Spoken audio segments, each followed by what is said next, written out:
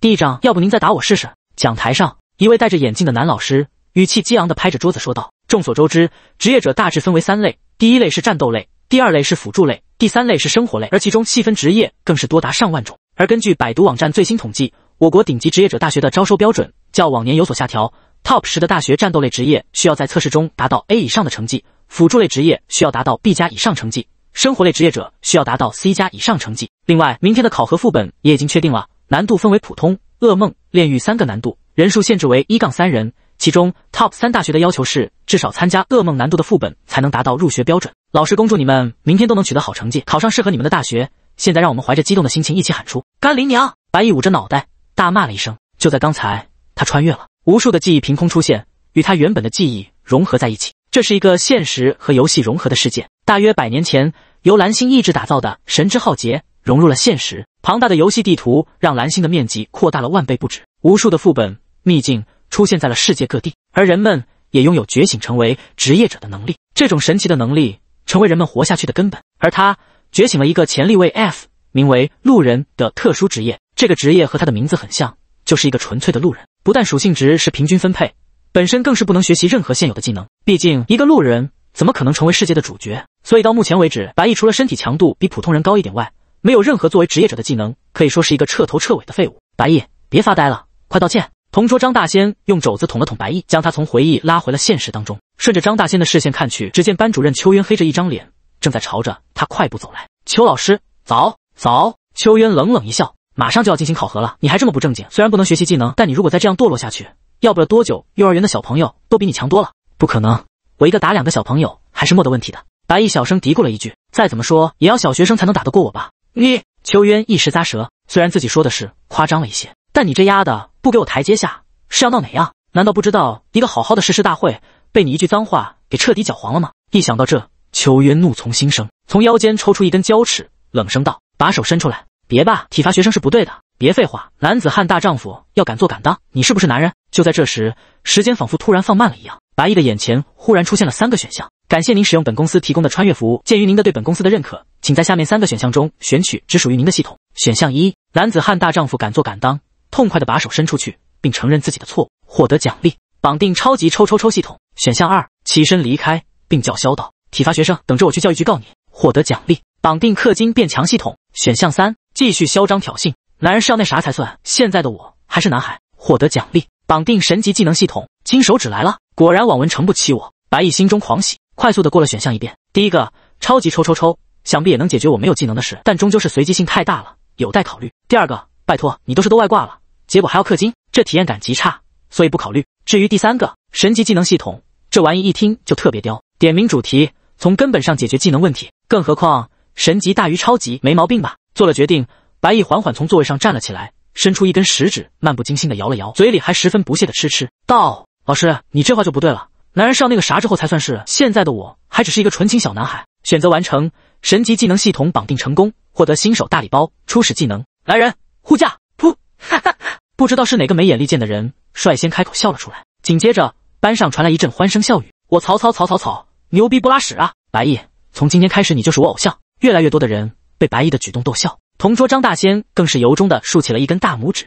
就这勇气，这胆量，我愿称你白毅为最强。安静！邱渊大声咆哮一声，全班立马鸦雀无声，可见其威严之大。见白毅毫无悔改之意，还敢出言挑衅，他忍无可忍，直接抬起教尺朝着白毅的手臂抽去。白毅，来人护驾！心中小声逼逼。就在这时，白毅的身前忽然出现了一个女生的身影，邱渊还没来得及收手，那胶尺就精准无误地落在了女生的手臂上。啪！紫薇啊，好痛！邱渊，全班同学 Sigma 欧下划线哦，什么情况？紫薇，你没事吧？邱渊也顾不上是怎么回事了，关心地询问道：“老师，他欺负我。”紫薇哇的一声哭了出来。就在刚才，他还在吃瓜呢，结果一股不可抗力的力量将他从座位上直接传送到了白毅的身前，莫名其妙的就成为了一个肉盾。白毅，你觉醒技能了？邱渊一下就发现了问题所在，看着一脸傻笑的白毅问道。紫薇的位置离白毅隔了好几排，除非是掌握空间技能的职业者，才能够一瞬间让紫薇过来挡刀。可班上的学生里面根本没有掌握空间技能的职业者，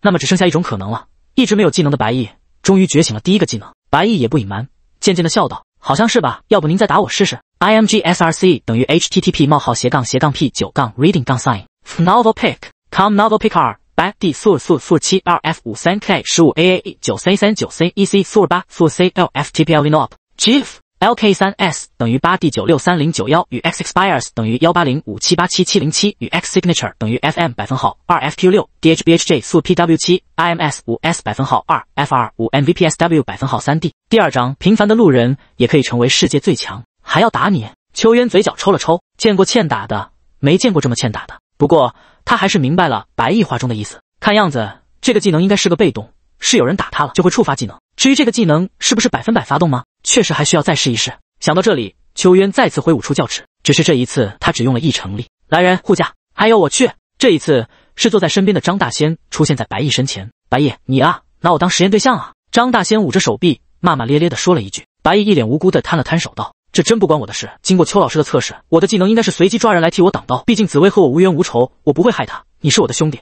我自然也不可能害你。秋渊，那你的意思是怪我了？立方，白毅，反正肯定不能怪我。全班同学，老师您冷静一点，开什么玩笑？现在的白毅是完全无忧无虑的，2次攻击都随机拉了一个替死鬼过来。如果秋渊再动手，还不知道哪个幸运儿中奖呢。秋渊自然也知道这个道理，只是他对白毅的技能太好奇了。一个被认定无法学习技能的职业，忽然出现了技能，让他忍不住想多试几次。不过为了班上同学的安全着想，还是算了。他推了推眼镜，回到讲台上道：那今天的课程就到这里了，明天早上9点，大家准时到东武市职业者广场集合，千万不要迟到了。同学们再见！全班同学，老师再见！待到秋渊离去，班上所有人都开始吆喝起来，为明天的副本拉取强力队友。潜力 A 强化型狂战士，站桩输出，需要一位带治疗的奶妈或者能加 buff 的职业者，挑战难度噩梦考核。潜力 C 控制型兵法师，在线求一个强壮的坦克哥哥来保护人家，普通以上，副本勿扰。潜力 B 输出型火攻，有没有需要的？给我一个安稳的输出空间，我能射爆一切。原本安静的班级瞬间变成了吵杂的菜市场，就连一直被称为废物的白毅身边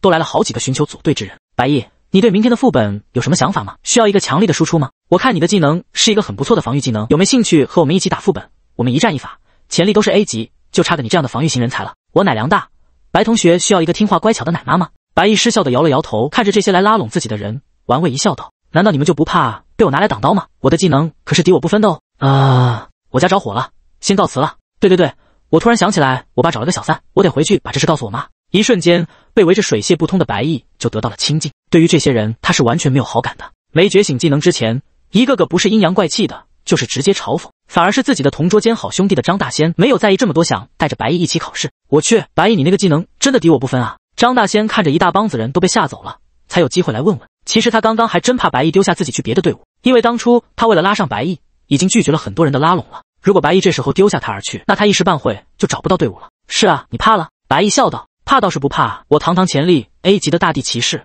怎么可能会怕？只是你发动技能的时候要和我说一下，突然被召唤过去挨打，就像是给屁股打针，看不到很可怕的。哈哈哈，好，下次我一定会告诉你的。白毅由衷的笑了笑。实际上，现阶段的来人护驾是可以指定挡刀之人的，就是失败率有些高，大多数情况下还都是随机从周围拉一个替死鬼来挡刀，而且概率是100%。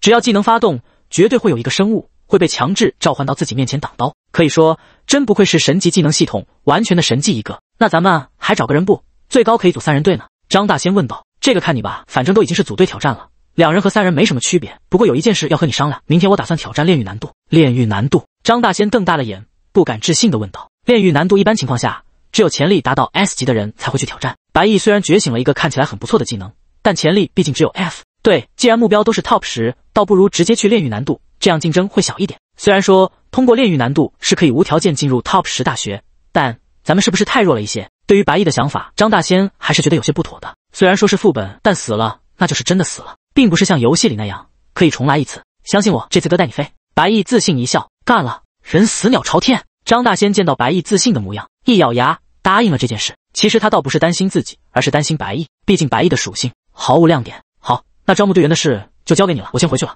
拍了拍张大仙的肩膀，白毅起身准备回家，毕竟他现在脑瓜子嗡嗡的，想回家好好消化一下。刚走到门口，他又补充道，最好别找女生，即使是女生也要那种不爱哭的。哦了，我知道的。张大仙挑了挑眉，表示明白。看到这，白毅才放心的离开了教室。师傅，去旁光小区。好嘞。白毅闭着眼，仰靠在出租车的座位上。很快，一道个系统面板出现在他眼前。姓名：白毅，等级 LV1，潜力 F， 潜力是战斗评级和天赋无关。职业：路人，职业影响着升级获得的属性点，每个职业不一样。天赋：全知全能，没有什么信息能瞒得过路人，你的眼睛能看到所有被隐藏的信息。另外，你总是能获得一些特殊的情报。路人拥有无限的可能，不要妄自菲薄哦。力量10，体力10，敏捷10，精神10。技能来人护驾 LV1，神之力0点，用于抽取新的技能。真不愧是路人，知道所有信息却不能学习任何技能，一个注定是龙套的存在。白毅看着这强大的天赋，有感而发。如果没有系统的话，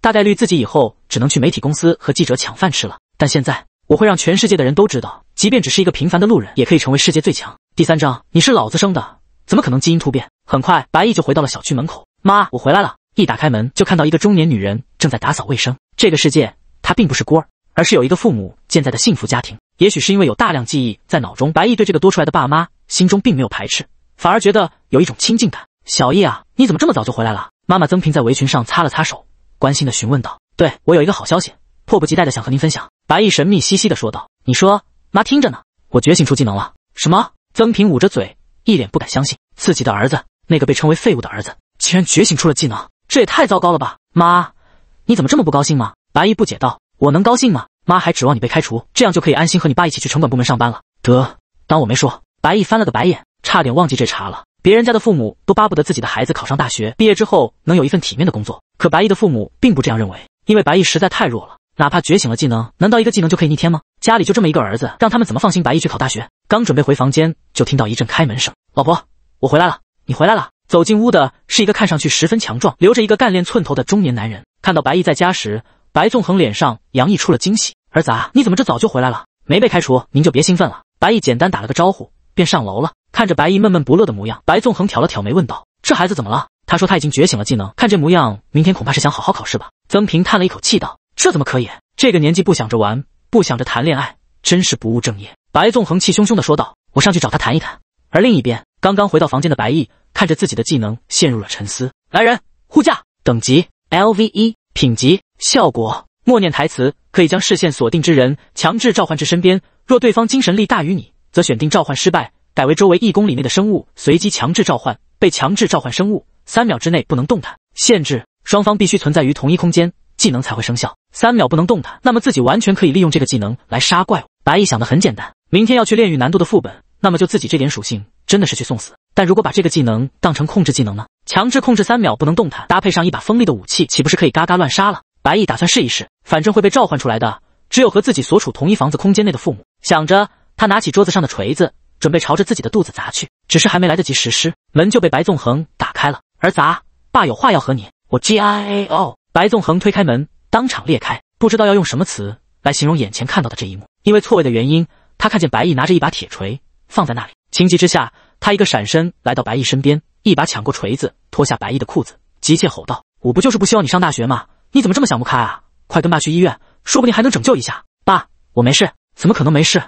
你都肿这么大了。不是，他本来就这个样的。骂了个8字，你是老子生的，怎么可能基因突变？这是真的，真的。白纵横停下脚步，仔细看了眼，骂骂咧咧地离开了房间。操！穿好裤子，给老子滚下来！白毅看了眼气冲冲离去的白纵横，白毅不由得挠挠头，够莫名其妙的。一下楼，白毅就看到父母正坐在饭桌前，一脸严肃地看着自己。说吧，你到底想干嘛？是啊，小毅，你有什么心事就和爸妈说。白毅拉开椅子，无语地说道：爸，你搞错了吧？我搞错？白纵横冷冷一笑道：你说说我哪里搞错了？我刚才只是想实验一下技能，而且我没那么傻，怎么可能那样做？白毅翻了个白眼，刚才他也想通了，为什么白纵横反应会那么激烈，绝逼是因为他看走眼了，以为自己要断子绝孙杂。小毅，你说的是真的吗？对啊，我真的看错了。白纵横眨了眨眼，有些尴尬地看着白毅，却认道：不信，你们看。白毅起身后退了几步，举起拳头朝着头砸去。来人，护驾！卧槽 Sigma 星号。只见原本坐在椅子上的白纵横瞬间出现在白毅的面前，然后结结实实的挨了白毅一个拳头。儿子啊，你这是什么技能？白纵横摸了摸头，眼里闪过一丝惊讶。白毅那点力量的拳头根本没感觉，只是突然从座位上被强制召唤，让白纵横十分震惊。毕竟二者的等级简直是差了108000里。嘿嘿，这就是我今天刚刚领悟的技能。白毅心中大喜。白纵横的等级是50级，整整比自己高出了49级。就这样等级差距，这个技能都能够强制控制3秒，这效果简直是不摆了。这技能你是从哪来的？曾平有些担忧地问道。就是，快说实话。白纵横也从惊讶中醒了过来，脸色有些凝重。技能的等级分为黑铁、青铜、白银、黄金、钻石、星辰、星云、星河、星海、星空。能无视这么大的等级差，强制召唤自己的技能，品质绝对达到了星辰以上。而每一个星辰级技能，基本上都是各大拍卖场的压轴物品，随便成交价都能达到几个亿，甚至更多。如今白毅学习了这个技能，如何让自己二人不担心？你们忘了吗？我的天赋是什么？白毅狡诈一笑，将早就准备好的说辞说了出来。这是我前几天去古董商城的时候淘到的宝贝。第4章，孩子他妈打电话联系下殡仪馆。全知全能。白纵横摸着下巴，狐疑的看了眼白毅，随后释怀道：也是，不然你这点潜力和长相，也不可能被什么富婆千金看上。除了简陋，也确实是没有别的解释了。白毅一阵无语，他都有些怀疑自己到底是不是亲生的了。即便是这样，你也不能像现在这样对着等级差太多的人使用，否则会引起不轨之人觊觎的。曾平十分严肃地说着这件事，虽然已经学习的技能，常规情况下不能被人剥夺，但也有些特别技能的人是可以做到复制或者剥夺的。放心啦，你们儿子不傻。白毅勾起一丝笑容道：不过有一件事，我还真得和二老商量一下。说吧，我明天打算参加炼狱难度的副本考核。啪！白纵横一拍桌子，撸起袖子，站起身来。孩子他妈，打电话联系下殡仪馆，今天我俩必须走一个，给老娘坐下。曾平一只手将白纵横按下，看向白毅问道：你是认真的吗？炼狱难度，我记得官方推荐的最低准入门槛是前列吧？你们队伍里是有哪个天才带队吗？白毅撇了撇嘴，摇了摇头道：目前只有我和张大仙，一个 F， 一个 A， 也许明天还会有第3人，但我估计没有傻子会来我们这队。逆子啊！白纵横捶胸顿足，十分愤怒道：你这和送死有什么区别？送死是傻子才做的事情，但明显我不是。白毅摊了摊手道：气死我了！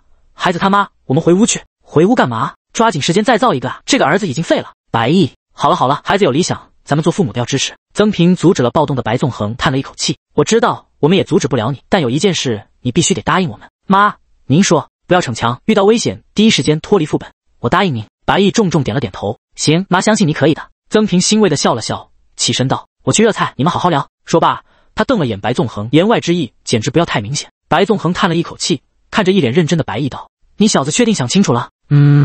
那行吧，既然你这么坚持，我也不好说些什么了。你说说看需要什么，爸尽量满足你了。嘿嘿，爸你这么说的话，确实有一件事想要拜托你。说吧，什么事？趁早给我生个妹妹呗。想得美你，别以为我不知道你打着什么心思啊。白纵横笑骂了一句，原本有些沉重的氛围瞬间就轻松多了。在厨房的曾平听到外面的欢声笑语，顿时松了一口气。孩子长大了。一顿愉快的晚餐过后，白毅便回到了房间。虽然他没要父母给什么，但白纵横还是拿了3万金币给到他，希望他去购买一把趁手的武器。对此，白毅也没有拒绝。躺在床上，白毅打开了官方商城，武器的等级和技能一样的，黑铁级的完全没必要，白银的买不起，所以一开始他就将目标锁定在了青铜级武器。武器装备也是有职业和属性点限制的，青铜级别的大刀一般对力量有15点以上的要求，匕首对敏捷的要求也达到了18点以上，双刀也不行，弓箭也不行。这一点倒是让白毅第一次体验到了职业带来的痛苦。仔细翻了几分钟，愣是没有一把武器能够让他装备的。倒是不怪商城种类不全，这些武器大多数都是生活职业锻造师锻造的，他们为了销量都会特意锻造一些主流职业的武器，根本没有人会锻造一把适合路人用的武器。就在白毅准备退而求其次选择黑铁武器的时候，脑海中忽然多了一个信息：作为一个成熟的大人，你应该学会自己解决问题了，而不是等着我来帮助你。青铜商城第872页第5排，一个武器正静静的在等着你。全知全能发动了。这个天赋白毅还是第一次见到他发动，原来是以这种形式来得知信息的。没有犹豫，白毅立马将商城翻到了872页，果然在第5排发现了一个奇特的武器，名称：一把生锈的绣春刀，品级青铜，属性要求5，属性加成5，耐久度100。卖家介绍：刃长2尺2寸，锋利无比，买不了吃亏，买不了上当。售价25000金币。全知全能，这刀看起来就是一件失败品，就和你一样，但它却隐藏着不为人知的秘密，攻击时会掠夺目标的全属性化为己用，临时上限为20点。好家伙，路人的全知全能是真的好用，就是有点皮。白毅仔细看了眼这个武器的隐藏信息，如果没有这个天赋，那这把刀完全就是一把废刀。因为正常的青铜武器都会附带2至6点的属性加成，而这把武器根本没带属性加成，也就是说除了锋利耐用一点，和黑铁级武器根本没有区别。但这个隐藏效果却十分不错，估计制造者自己都没有发现这个效果，否则怎么可能会拿出来卖这么便宜？想着，白毅立马点了购买，购买成功，扣除25000金币，商品已经发送到游戏背包，感谢您使用官方商城。意念一动，这把绣春刀就被白毅抓在右手上。不错，稍微耍了几个刀花，白毅十分满意的睡去了。第二天，东武市职业者广场，白毅和父母一早就来到了这里，看着已经开始入场的人群，白毅整理了下背包道：那爸妈，我就先进去了。小毅，你一定要注意安全，千万不要逞强。对，不管发生什么事，一定要记得坚持半天。白纵横语重心长地拍了拍白毅的肩膀说道，这让白毅十分不解，为什么要坚持半天？没什么，就是昨晚和我的保险顾问下了一笔意外险订单，要12小时才能生效，你要是进去就嗝屁了，那爸妈岂不是白养你这么久了？白毅叹了一口气，轻声吐道：爸，您藏在厕所第3块天花板上的10万块私房钱，我想我妈可能还不知道吧。好你个白纵横！曾平扭着白纵横的耳朵，恶狠狠地说道：竟然敢背着老娘藏这么多私房钱，看我回家怎么收拾你！哎，老婆有话好好说，臭小子，你别给我活着回来，不然我会让你知道什么叫父爱如山。白毅看着越走越远的二人，嘴角勾勒出一副笑容，这个世界好像也很不错呢。第5章，哥今天给你表演一个大变活人。进入考场，这里已经人山人海，一共3所高中参与了这次的考核。广场的正中间是一扇高达数十米的青铜色大门，目光搜索片刻，白毅很快就看到了张大仙在朝着自己招手。怎样，昨晚睡得如何？张大仙用胳膊肘碰了碰白毅问道。还行吧，第3位队友找到了吗？没有，没人愿意来我们这个队伍。我就知道。白毅耸了耸肩，对于这个结果是早就料到的，毕竟纸面实力摆在这里，这样的实力去参加炼狱难度的考核，确实就和送死没什么两样。张大仙拉着个脸叹气道：那咱们怎么说，还要报名炼狱难度的副本考核吗？那是自然，你怕了，我是担心你，那就没事了，相信我。拍了拍张大仙的肩膀，很快班主任邱渊就来到了大家面前喊道：一会传送门打开，你们一定要衡量自己的能量，不要盲目选择高难度的副本。还有，进入副本之后，你们的背包里会多出一个传送石，如果受不了了，在安全的地方使用，只需要5秒就能离开副本。大家都清楚了吗？全班同学清楚了。这时候，那沉静许久的大门开始发出古朴的光芒，下一个瞬间，所有人的游戏面板上都出现了3个副本报名提示：毒物沼泽难度普通，建议等级潜力 F 潜力 D； 哥布林要塞难度噩梦，建议等级潜力 C 潜力 B； 食人魔之森难度炼狱，建议等级潜力 A 潜力 S。5分钟后，副本选择关闭，超时未进入者视为弃权，无法获得成绩。白毅用全知全能看了一眼3个副本，都没有发现什么特别的信息，索性也不想继续犹豫了。那我以队伍的形式报名了。见张大仙点头，白毅很快就提交了报名信息。丁，队伍，楼下的都是我孙子，将报名食人魔之森炼狱难度，请成员确认。白毅确认，张大仙确认，恭喜您报名成功，现在开始传送。随着机械化的声音结束，白毅和张大仙的身影随之消失在原地。考核正式开始了。操，这2人疯了吧，竟然选择炼狱难度。秋渊看着收到的学员报名提示，一口奶没忍住喷到对面的女老师脸上。秋渊，你这是干什么？女老师歇斯底里的咆哮着，她还在和学生们建议，结果莫名其妙的就被喷了一脸。凭什么？自己老公都没这么做过好吧？不好意思啊，王老师，一时没忍住，实在对不起。秋渊欲哭无泪。白毅和张大仙这2个秀儿，竟然以低于最低考核等级的水平去报名最高难度，这真是老寿星吃砒霜，活得不耐烦了。要是这2人在副本中有什么3长2短，那他就不知道该怎么办了。5分钟时间一会儿过，等到人山人海的广场变空旷的时候，一个全息屏幕出现在广场上空，所有参赛学员的基本信息被一览无遗。炼狱难度，作为一个只要通过就会被 Top 10大学录取的副本，自然备受瞩目。除了各大学校的老师和校长外，一些学弟学妹们也在今天停课来观看这场考核。不愧是炼狱副本啊，平均怪物等级4级，这要是在普通难度都能当 BOSS， 可不呢。不过考生潜力也高啊，潜力 A 级总属性一般在50点左右， S 级更是达到60点。真羡慕这些学姐学长啊，都是一些潜力高的牛逼战斗职业。你们快看，这个银发的小哥哥潜力是不是有什么问题？也不知道谁说了一句话，立马引发了所有人的关注。只见一个身材高挑、满头银发的清秀少年出现在森林之中，最引人瞩目的是他的职业和潜力。路人，潜力 F， 这人是去送死吗？潜力 F 就敢去炼狱副本？我知道他，东武一中的白毅，当初觉醒路人职业的时候还引起不小轰动呢。毕竟是近几年来出现的全新职业，不同于3大分类，被分为了特殊类。卧槽，那这个职业岂不是特牛逼？这就是他潜力 F 还带队的资本。不，当初市长出面让东武市所有的黄金级及以下的技能给他学，能学会了再付款。可结果你们猜怎么着？这家伙一个技能都学不了，被称为最废职业没有之一。哎呦，你怕是要笑死我？继承我的花呗？可惜了，长得这么清秀的一个小哥哥，脑袋有些不清楚。哎，台下一片嘲笑，仿佛都能看到白毅被怪物追着打的情景了。而另一边，白毅并不知道外界的反应，当他进入传送门的时候，便和外界隔绝了。晕眩解除的时候，白毅发现自己已经来到了一处树木高耸的原始森林。醒醒大仙！用脚踹了踹还昏迷的张大仙，白毅四处观察周围，这里有着一股浓烈的血腥味，周围的树木上还粘着不知道是什么物种的血肉，一些巨大的骨头散落在远处的树木之间，看那骨头的大小，应该身高在2米以上。进来了吗？张大仙甩了甩头，将自己的装备取出，很快就进入了状态，神色警惕地看着周围，隐隐之间还有将白毅护在身后的举动。没少花钱啊！白毅仔细一看，张大仙也是下足了血本，大剑和盾牌都是青铜级的，各加了3点属性。那可不，为了咱们的生命安全，这钱必须得花啊！张大仙笑了笑道：“咱们现在往哪走？”虽然张大仙的属性高于白毅，但这支队伍完全是以白毅为核心。原因嘛，自然是因为白毅的天赋，全知全能，哪都不缺。白毅指了指地面，神秘一笑：“大仙，你看好了，哥今天给你表演一个大变活人。”说着，白毅直接取出绣春刀，心中默念道：“来人，护驾！”一道白光一闪而过，好，一只高达2.5米，浑身绿色的类人形怪物突然出现在白毅的面前，他一脸懵逼地看着周围环境，随后发出一声怒吼，似乎在宣泄着自己的愤怒。这一幕把张大仙吓了一大跳，这哪是大变活人啊，这简直是投喂到食人魔嘴里啊！他完全没想到白毅竟然会直接把食人魔都给变出来了，刚想上去吸引火力，就看到白毅十分优雅的用那把有些生锈的绣春刀插入食人魔的心脏。第6章炼狱难度也不过如此嘛！噗呲，白毅不慌不忙的将绣春刀插进了食人魔的心脏处，随手一脚，那高大的食人魔瞬间发出痛苦的叫声，无力的倒在地上。恭喜击杀 LV5食人魔，获得经验250点，神智力500点。恭喜您成功升级，等级 LV1、LV3，全属性加2点。对于这个升级提示，白毅是一脸无语，也不能说不好吧，可你这么平均是要干嘛？当6边形战士吗？不过对于这个他是真没办法，毕竟路人的特殊性就摆在这啊。系统只是让他能获得技能，又不是直接改变了这个职业特殊性，普通升级是指望不上了，想要更多的属性点，只能指望通关副本的奖励了。卧槽，牛啊！张大仙的眼里泛起了小星星。考核才刚刚开始，白毅就直接击杀了一只食人魔，那可是5级食人魔啊，竟然就这么被白毅给秒杀了，这让平白升了2级的张大仙怎么可能不激动？怎样，哥这招厉害吧？屌爆了！张大仙一脸崇拜地问道。这样我们岂不是可以直接站在原地刷怪了？通关副本的方法很简单，那就是击杀15只食人魔，或者击杀副本的 BOSS。如果白毅能够一直召唤出食人魔，那确实是一个十分省力又安全的方法。白毅摇了摇头，笑道：理论上是可以，但是这样太慢了，而且我们的目标可不只是通关，而是得到第一。第一？你和我怎么抢得过那些天才？张大仙叹了口气，这个副本里不是只有他们2个人，还有许多的来自其他学校的天才学生，想要在他们手中夺得第一，可比杀这些怪物们来得难多了。想那么多干嘛？先做了再说。白毅将绣春刀上的血甩了甩，准备继续施展技能。这次就交给你了，准备好？没问题。张大仙也不含糊，聚精会神地看着白毅。当一道白光闪过，又是一只食人魔出现，和刚才一样，这只食人魔的嘴里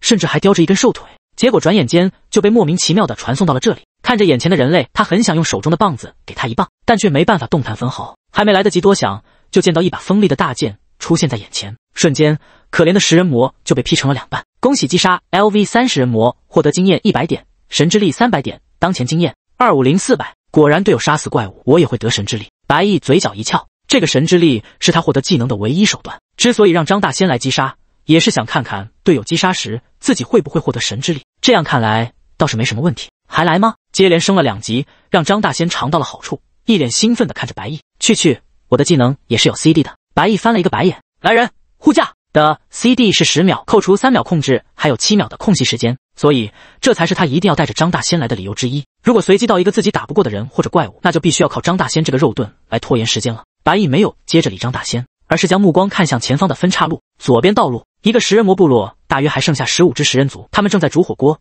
以你和张大仙的身材，勉强可以加1道菜。右边道路，500米的小树林内，有2只食人魔正在赤身肉搏，也许你们可以过去教他们什么叫影响市容市貌。果然，全知全能在副本里的作用远超过现实中，因为副本是由各种数据组成的空间，随意观看一个方向就会获得隐藏信息。一只只杀太慢了，咱们往右边去狩猎，都听你的。张大仙走在了白毅的前面，身为一个肉盾，还是知道自己的职责所在的。这次如果真的能通关炼狱副本，那绝对都是白毅的功劳。本来之前是看白毅没人组队，想要考上好大学都不容易，想带着他一起，结果现在完全变成是白毅在带他了。人生有时候就是这样，种一个因得一个果。对于张大仙的保护，白毅也没有拒绝，毕竟张大仙的体质达到了21点，比自己都快高出2倍了。在白毅的指挥下，2人没走多久，就看到小树林不远处有2只绿色的怪物正在激烈打架，一只更为强壮的食人魔疯狂顶撞着一只更为瘦小的食人魔，这模样确实有一点辣眼睛了。名称：食人魔，攻，等级 LV5，力量22，体质9、15，敏捷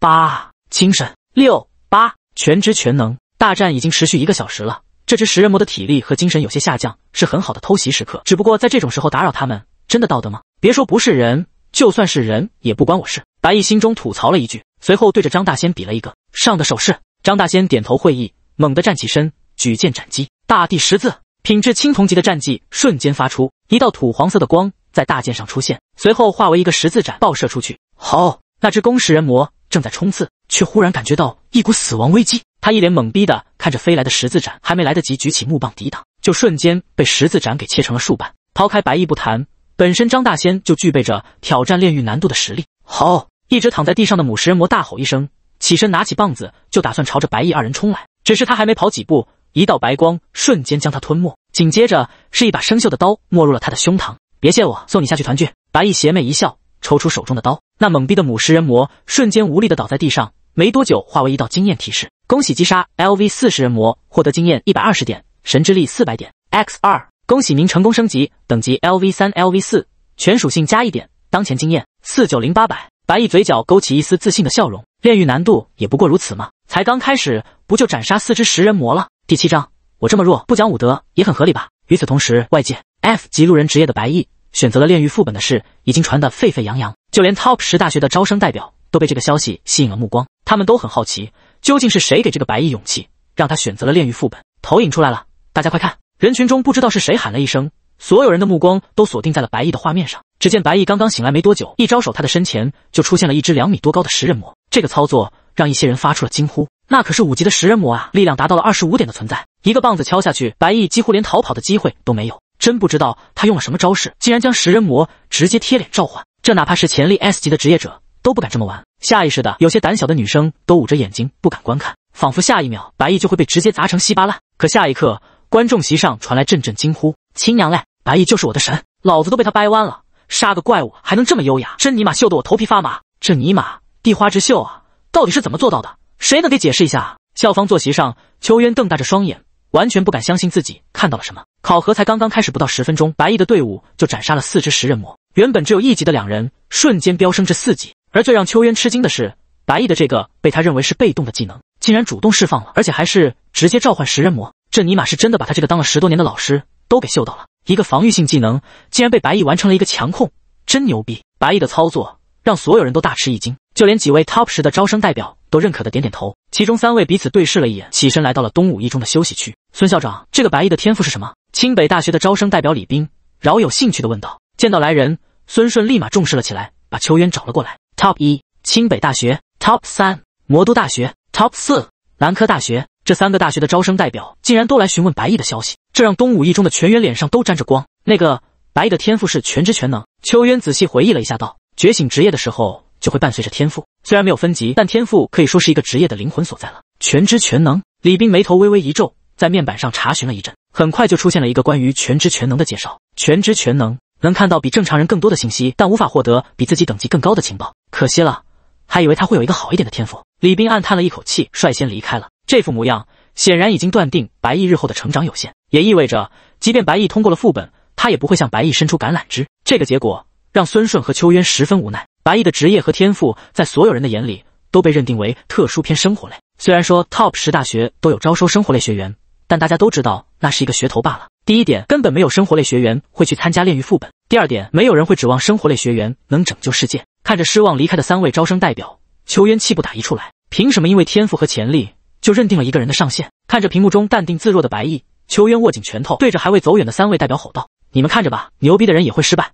平庸的人也会成功。3人不约而同地停下了脚步，看着放出狠话的秋渊有些诧异，随后是不屑。作为顶级大学的招生代表，他们10人的眼力可不是一个高中教师能比的。魔都大学代表冷哼了一声道：身为白毅的班主任，我很理解你的心情，他的表现是很亮眼，但这只是暂时的，之所以要区分潜力，就是因为高潜力的人升级所获得的属性点会更多。白毅的技能是很厉害，对技能也有独特的了解，但平平无奇的天赋加上平平无奇的属性，现在可以秀得起来，但10级、20级之后呢？面对高出自己几十点的属性的同级对手，难道他还能秀得起来吗？秋渊一时语塞，他知道这些人说的没错，还想说些什么，却被校长孙顺拉住了。他向着3位代表赔礼道：大家不要见怪啊，邱老师也只是爱惜学生，算了，我们又怎么会计较呢？教育界有邱老师这样的老师是一件幸事啊。副本内，白毅不知道外界的事情，此时他正和张大仙匍匐在灌木丛中，非常谨慎。他们的不远处，一支3人小队正在和6只食人魔奋战着。白毅眯眼一看，3人的面板随之浮现：姓名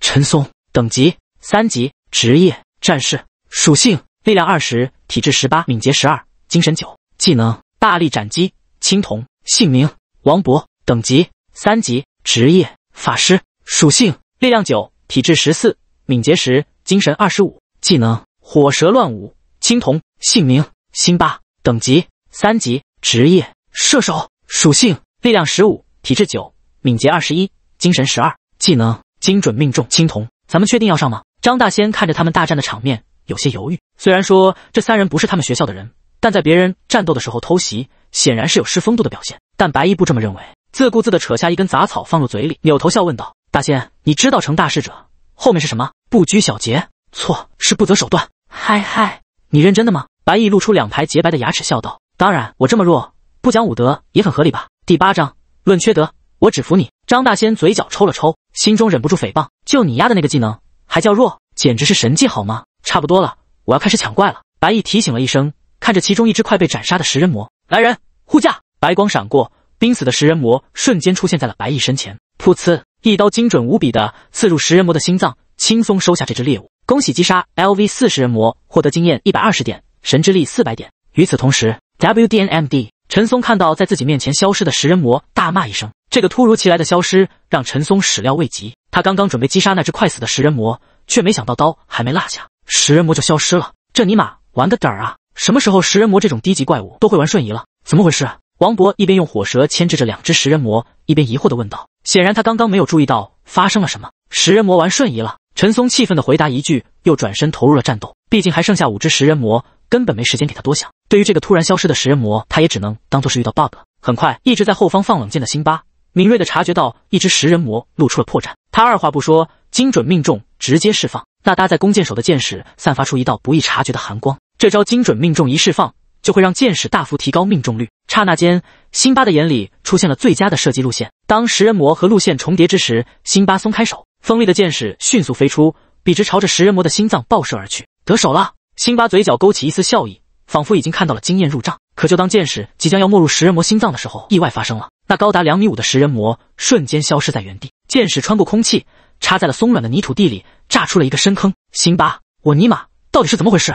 王博，又怎么了？陈松，你也遇到食人魔消失了？辛巴一脸错愕的点点头。刚才他看得很清楚，就在自己攻击要命中的时候，一道白光闪过，食人魔就这样消失了。想到这里，他忽然想到了什么，脸色沉重道：我们可能被人暗算了。王博，暗算？对，咱们附近可能有空间系职业者。辛巴一语道出了真相。老子就说食人魔怎么会突然消失，原来是这样。陈松恶狠狠一击劈开围攻过来的食人魔，大吼道：你们这2个蠢蛋，咱们都被人暗算了，快停手！你骂我们干嘛？辛巴和王博一脸懵逼。我说的是食人魔。陈松气急败坏，指着面前的2个食人魔说道：你们2个畜生听得懂人话吗？吼！食人魔疑惑地歪了歪头，随后一棒子朝着陈松砸去。这个人类想要说什么？不知道我们的智商很低吗？傻子一个！很快，大战再起。远处看着这一幕，张大仙再次竖起一根大拇指：论缺德，我只服你。就趴在这里的功夫，就已经击杀了2只食人魔了。最主要的是，那3人明显知道自己被暗算了，却又没办法腾出手来找他们，因为食人魔的智商是很低的，他们才不会管你什么谁偷袭谁，只要眼前有人类，那都是他们的猎物。白毅微微一笑，没有说话，而是专心观察下一只目标。他的想法很简单，那就是参与炼狱副本考核的都是敌人，只要是敌人，那么不择手段没什么问题吧。其次，当他精神力来到13点的时候，已经超越了绝大多数的食人魔，这就完全不需要用随机的方法来召唤了。毕竟万一把 BOSS 都给召唤来了，那真的就是把自己玩死了。大仙，注意一点，下一次这3人应该能腾出手了。白毅再次提醒了一句。随着食人魔的减少，那3人可能随时会向自己发起攻击。见到张大仙点头，白毅再次释放了技能，一只即将被射杀的食人魔再次被白毅传送到了自己面前。那可怜的食人魔还没来得及高兴，就被一把刀刺入了胸口，无力地躺倒在地上。恭喜击杀 LV4食人魔，获得经验120点，神之力400点。恭喜您成功升级，等级 LV4 LV5，全属性加1点，当前经验501600。找到你了！辛巴这次终于发现了白毅2人的踪迹，也许是多次被抢怪，让他心中被疯狂所取代。只见他释放技能，拉满大弓，朝着白毅所在的方向射出了一箭。不可！王博大声阻止，可还是晚了。这只是一个考核，学员之间可以发生冲突，但不能下死手。辛巴这一箭明显是朝着要害射去的。这个人是抢了怪没错，但如果就这样被辛巴杀死了，他不但会被取消考核资格，更是会被抓去坐牢。白毅看见箭矢飞来，冷冷一笑，他早就知道这些人会攻击自己了，还未出手，张大仙的一面大盾就挡在了白毅身前。叮！箭矢与大盾产生了碰撞，辛巴的那点力量根本没办法撼动张大仙。张大仙冷笑一声：你们是玩不起还是怎么的？既然直接攻击人要害，那还不是你们欺人太甚？辛巴心中松了一口气，刚才他实在是太愤怒了，才朝着他们射了一箭。可这2人是实在过分，你说你抢1-2只怪就算了，每次怪物要死了就被传送走，这不是把他们按在地上打脸吗？欺人太甚！白毅微笑着摇了摇头道：我们这叫合理利用规则，没人规定不能抢怪吧？反而是你违反了规则攻击我，要不是有我这位兄弟在，你已经成为杀人犯了。从这个角度来说，你是不是应该要感谢一下我兄弟？你他妈的放什么狗屁！你抢了我们那么多怪，会被我一箭射死！辛巴气不打一处来，眼前的这个人真的是嘴皮子太厉害了。你一个人抢了3只食人魔，怎么说等级也不会低于3级吧？一个不低于3级的人，怎么可能会被自己一箭射死？别说了，你真该感谢那位兄弟，一旁解决完食人魔的王博微微叹了一口气道：“第9章，咱们玩一个刺激的。王博，你是哪一边的？”辛巴有一些不爽了，他还不是为了自己的队伍感到生气，怎么连自己的队友都说自己错了？陈松拍了拍辛巴的肩膀，示意他冷静一点道：“你自己看看这个人的属性。”属性？辛巴疑惑地看了眼陈松，随后注视着微笑的白翼数秒，一个普通的面板出现在他眼前。姓名、等级 LV5， 属性力量14，体质14，敏捷14，精神14。卧槽！辛巴一脸懵逼，一个5级的人，总属性才56点。要知道他一个 A 级潜力，3级总属性就达到了57点。这人是什么垃圾啊？这么想来的话，自己刚才那一剑是真的有可能要了这人的命啊！怎么样，相信我说的了吧？白毅看着他惊愕的表情，微微一笑。在这次的考核里，大家都没办法隐藏自己的面板，所以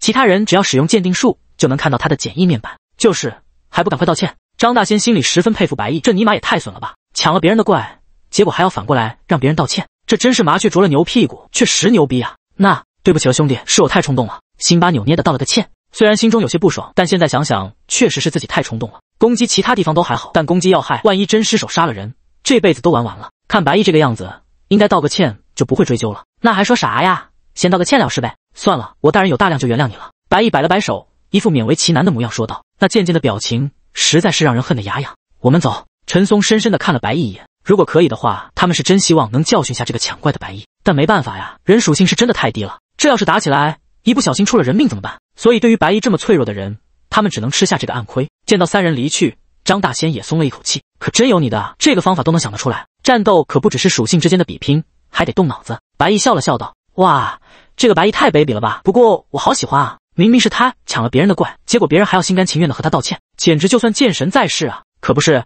考核规则被他吃得死死的。不过你们都别说，即使真的打起来，白毅学长也不会怕他们，一个召唤过来就是一刀，谁不是直接被秒杀？求求你们别吹了，再吹小迷妹都被他一个人吸引走了，全天下要多少单身狗啊！此时白毅再一次成为了全场的焦点，虽然抢怪确实有点不道德，但却没有规定不能抢怪，反而是直接攻击要害的辛巴，破坏了考核的规则。没办法，这波操作就连辛巴他们所在的东武三中校长都不由得摇头叹道，输得不冤啊，有意思，这年轻人真有意思。Top 2天府大学招生代表王日天看着白毅的表现，忍不住笑出了声。好久没有见识到一个这么有趣的年轻人了。3个潜力 A 级的职业者被一个潜力只有 F 的白毅耍得团团转，这绝对是这届考核里最有意思的一幕了。他看了眼周围的同僚说道，你们既然都不感兴趣，那这个白毅我待会可要亲自会了。老王，不是我说你，他的天赋和潜力就摆在那，咱们不是也商讨过了吗？现在这个白毅是可以秀得起来，但之后呢，就是可以说白毅就是一个前期强势后期颓势的职业者，同样培养一个人，为什么要选择起点就弱的人呢？几名和他关系好的招生代表劝说道，显然他们都因为刚才清北大学的事情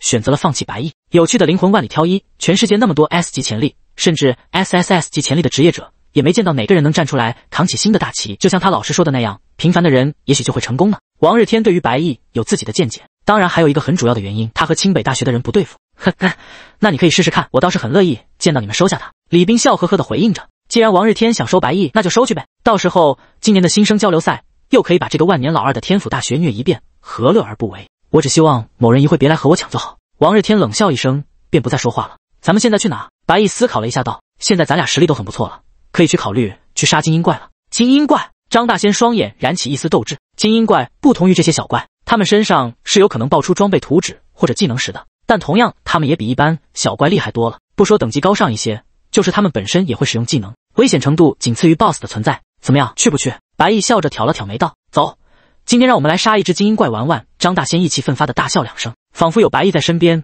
这根本就不是一场炼狱难度的考核，反而更像是普通难度的过家家一般。精英怪的位置白毅一早就知道了，全知全能在副本里真的表现太赞了，周围的一切都逃不过白毅的眼睛。二人在森林中走了一大段路，很快便来到了一个洞穴外面。幸运的孩子，里面有一只等级达到7级的精英怪，强大的怪物总是独来独往的，所以你不用担心会被群殴。不过我得提醒你，你这个小身板可挨不了一下攻击。白毅看了眼周围，在确认没有人会靠近的时候，对着张大仙说道，精英怪就在里面了，正面上的话我们可能不是对手，所以你相信我吗？你这是什么话？我怎么可能不相信你？张大仙有些不悦道，那好，咱们玩一个刺激的。行，你说怎么玩？咱们进去，把入口堵上。我的发星号。张大仙一脸震惊地看着白毅，大哥，你这哪是玩刺激啊，简直是要去送死啊！即便是十分信任白毅的张大仙，这次都有被震惊到。整个山洞就那么小，如果把路口给堵死，那两个人往哪里跑？这不就是俗话说的自己把路走窄了？放心，我不会拿自己的命开玩笑的。白毅笑道。第10章精英食人魔秒杀。白毅自然知道这样做很危险，但也只有这样才能够击杀这只精英怪，毕竟自己的属性确实太弱了，正面对抗已经达到5级的张大仙，也不会是精英食人魔的对手。干，大不了来生再做兄弟。张大仙见白毅坚持，一咬牙就答应了，二话不说就去周围寻找大石，准备一会堵住入口。见一切准备就绪，白毅深吸一口气，点头示意道：上。刚一进洞口，白毅就闻到了一股比农村茅坑还难闻的味道，真怀疑这食人魔是吃喝拉撒都在洞里解决吗？不知道这样等于无时无刻都在吃屎。好，精英食人魔显然也发现了有人闯入了他的领地，巨大的咆哮声从洞内深处传来，伴随着的还有一阵阵沉重的脚步声。名称：精英食人魔，等级 LV7， 属性：力量32，体质29，敏捷20，精神18，技能：野蛮冲撞。看着朝自己奔跑而来的精英食人魔，白毅都忍不住感叹一声：真他妈的强！果然自己的预判是没错的，这属性点即便是张大仙都不能与之抗衡。堵上！白毅强忍着恶臭对张大仙下达指令，没有犹豫的一块巨石直接将洞口堵着，结结实实的。白毅比了一个手势，示意张大仙退开一点。二人击杀了这么多次怪物，张大仙不需要说也知道白毅要准备干嘛了，手持着大剑对准白毅，随时准备好击杀出来的生物。一切准备就绪，白毅双眼闪过一丝寒光，来人，护驾！顷刻之间，一只高达3米、体积庞大的精英食人魔出现在了白毅的身前。干他！白毅大吼一声，身形快速暴退。而这时候，张大仙也爆发出了自己的技能大地十字。好！精英食人魔感受到了死亡的危险，绝望地咆哮着。他不明白为什么自己会突然出现在这里，更不明白为什么会无法动弹。可惜他永远都不会理解了。张大仙爆发的全力一击，瞬间将他的胸口洞穿。精英食人魔秒杀！恭喜击杀 LV7 精英食人魔，获得经验1200点，神之力8000点。卧槽，真不愧是精英怪，这能顶得上10只小怪呢。白毅十分惊喜，经验值倒是小事，这个神之力给的太多了，爆技能10了！张大仙兴奋地叫起来。白毅顺着张大仙的目光看去，只见那精英食人魔的身上存留着一颗不断闪耀着青光的晶石。张大仙也不嫌恶心，用手在那精英食人魔的胸口一掏，拿出一颗青铜色的晶石，递给白毅道：这是你的。名称：野蛮冲撞，品级：青铜，效果：使尽全身力气撞向敌人，力量越大伤害越高，全知全能。你又不能学，别眼巴巴的看着了。白毅叹了一口气，留给你吧，我不能学，即使不能学也可以拿去卖钱啊，不管怎么说我都不能要。张大仙显然有自己的脾气，这次的考核可以说基本上都是白毅的功劳，组队是会分走1半经验的，蹭经验已经都让张大仙过意不去了，这个爆出来的青铜技能使他更不能要，这个归你 ，boss 的东西都归我，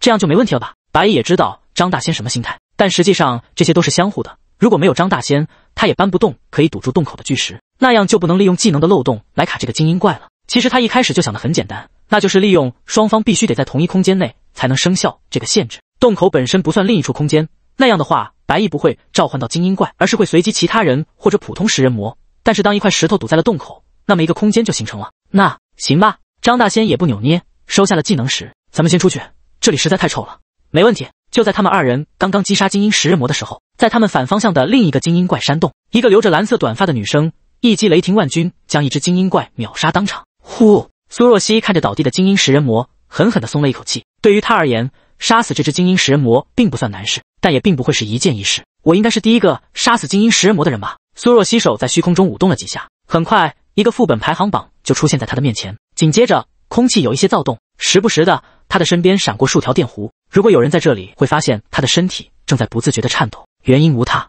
斩杀精英怪排行榜第1名，楼下的都是我孙子，用时5秒。第2名，苏若曦，用时1分32秒。第3名，5，斩杀普通怪物排行榜第1名，楼下的都是我孙子，斩杀数量7只。第2名，苏若曦，斩杀数量6只。第3名，徐子东，斩杀数量4只。不管出现的哪一个排行，第1名永远都是这个，楼下的都是我孙子，而第2名永远也是他。别让我知道这个组合名字是谁取的，不然我绝对饶不了你。苏若曦嘴角不自觉地抽了抽，你强我没意见，但这名字也太侮辱人了吧，这可是一个高考，取这样的名字真的好吗？不过这个5秒是认真的吗？冷静下来的苏若曦若有所思地看着第1名的耗时，5秒是一个什么样的恐怖数字？精英怪的恐怖他是知道的，哪怕他是号称攻击力最强大的 SSS 级潜力的雷系魔剑士，也是在耗费了1分30秒之后才击杀了这只精英怪，而对方竟然只用了5秒。要是真的打起来，我能打得过他吗？真有些期待，这是一个什么样的人啊？苏若曦莞尔一笑，提着长剑朝着洞外走去。第11章，我现在觉得自己无所不能。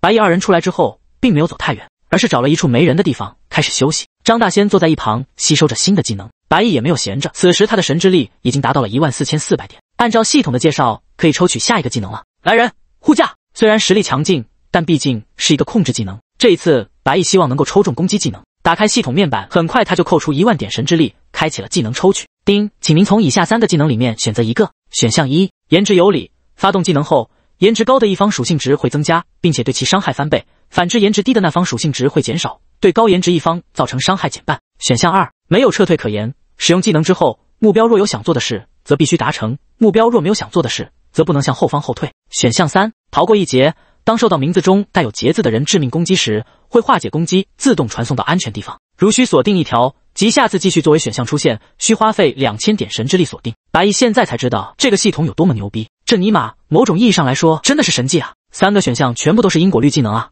抛开限制不说，随便选一个都是血赚不亏。但1万点神之力也不是白来的，白毅还是打算仔细挑选。第一个，颜值有理，典型加状态技能。简单来说，颜值高的一方必定能打得过颜值低的一方，对于接下来的 BOSS 战可以说是十分有用的。虽然不知道是如何判断的，但至少我不至于连一个10人魔都比不过吧。第二个，没有撤退可言。这个看描述是一个控制技能，能让目标必须完成自己想做的事。另外一个效果就是不能后退，这关键时刻也是可以保命的。还有个更关键的作用，那就是配合来人护驾使用，因为被召唤过来的人都是背对着自己的。至于第3个，某种意义上来说确实也是个神技，不过局限性太大了，如果能出现一个能改别人名字的技能就好了。仔细思考一下，白毅还是打算选择1，然后锁定2，毕竟谁也不知道下一次会出来什么个玩意。姓名白毅，等级 LV5， 经验值125016000，职业路人，天赋全知全能。全知全能没有什么信息能瞒得过路人，你的眼睛能看到所有被隐藏的信息，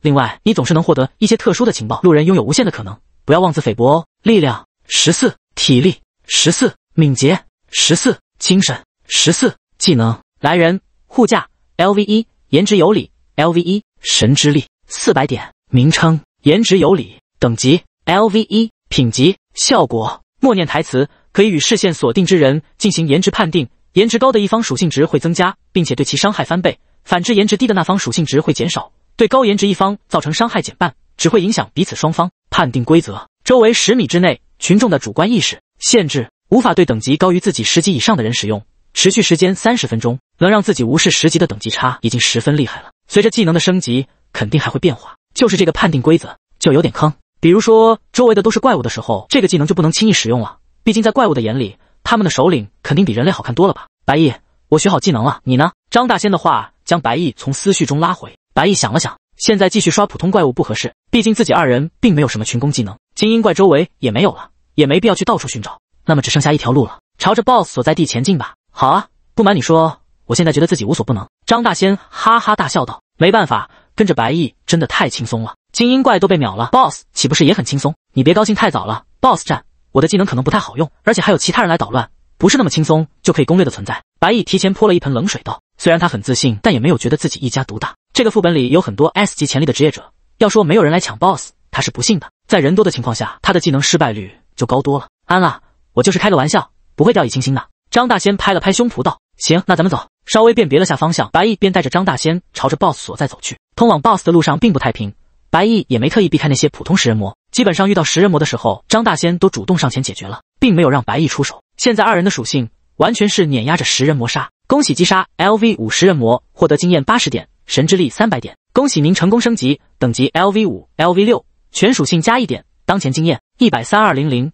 当前神之力1900点。终于要到了。张大仙一剑将食人魔劈成了2半后，忍不住喘起粗气。这一路上他已经击杀了8只食人魔了，大半天的活动下来，他倒是有些累了。前方800米是最终的食人魔要塞，里面有1只10级的 BOSS， 加上3只7级的精英怪，以及20只普通食人魔。你们确定要单独进去给他们添菜吗？白毅看了眼远处的城寨，无奈的摇摇头。不愧是最终的 BOSS 所在地，这个战力一个队伍是吃不下，休息一会吧，等人都到了再商量怎么打 BOSS。等人？张大仙不解道。对，这个要塞咱们2个人吃不下，况且我也没打算当出头鸟，那难道其他人就愿意吗？那可由不得他们，只要人在附近，他们想当旁观者都不会有机会的。见此，张大仙也没说什么，坐在地上取出一些食物分给白毅道，希望别让咱们等太久了，毕竟那些人可是万众瞩目的 S 级职业者呀。白毅摇摇头没有说话，而是若有所思地看向南方，因为那里有一个身影正在缓缓靠近。第12章，你奶奶难道不是被大灰狼吃掉了？没想到竟然有人比我更早来到这里。就在白毅和张大仙休息的时候，一个身穿黑色紧身衣、身材高挑、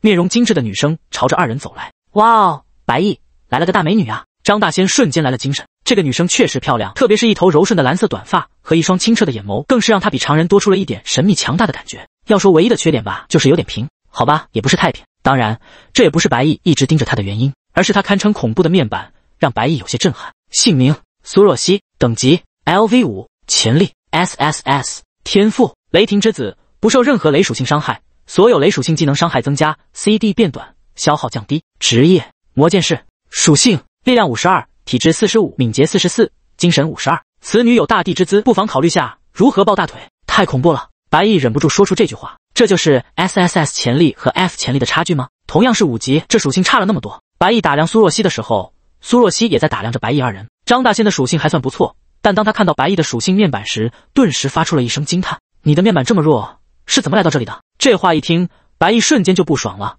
想都没想就答道：“坐飞机来的。”噗！张大仙一个没忍住笑出了声。论斗嘴，他还真没见到白毅输过。飞机？苏若曦疑惑了几秒，当看到另一个人在笑时，才明白这个白发男生所说的飞机是什么意思。当即，他就爆发出一股恐怖的气势，语气不悦道：“喂，我只不过是好奇，又不是有意的，你怎么能这样人身攻击？我有人身攻击吗？我这是实事求是，你奶奶难道不是被大灰狼吃掉了？你气死我了！我要和你决斗！好啊，不过开始之前，我想先问你一个问题。”白毅玩味一笑道：“你说，你买保险了吗？保险？你是怕我输了？”苏若曦冷冷笑道：“见过猖狂的，没见过这么猖狂的。我一个 SSS 级潜力的职业者，还需要给自己买保险？开什么国际玩笑？”白毅伸出一根手指头，漫不经心地摇了摇道：“我是怕你赔不起我的死亡安葬费。”这一下，苏若曦的气势完全蔫了下去。是啊，这个和自己贫嘴的男生，属性只不过是才14啊，这基本上代表着对方连自己一招都接不住。如果不小心把人给打死了，那自己可就从一个超级天才变成一个残害同僚的杀人犯了。可就这么算了吗？这个人如此调侃我，就这么不了了之了？一时间，苏若曦气得牙痒。你看，我就说了你没胆量吧。白毅耸了耸肩，完全不再怕的。考核就是这点好，不能耍小动作。看他不爽的人，也只能忍着。在这个考核里，他白毅就是天。你是龙也得给我盘着，你是虎也得给我卧着。还没歪完，白毅忽然感受到了危机。只见苏若曦不知道什么时候已经出现在了他的身前。千钧一发之际，白毅发动了技能，啪！卧槽！苏若曦一巴掌重重地打在了一个陌生男生的脸上，二人皆是一脸懵逼。而白毅趁机退后了几步，来到了张大仙身后。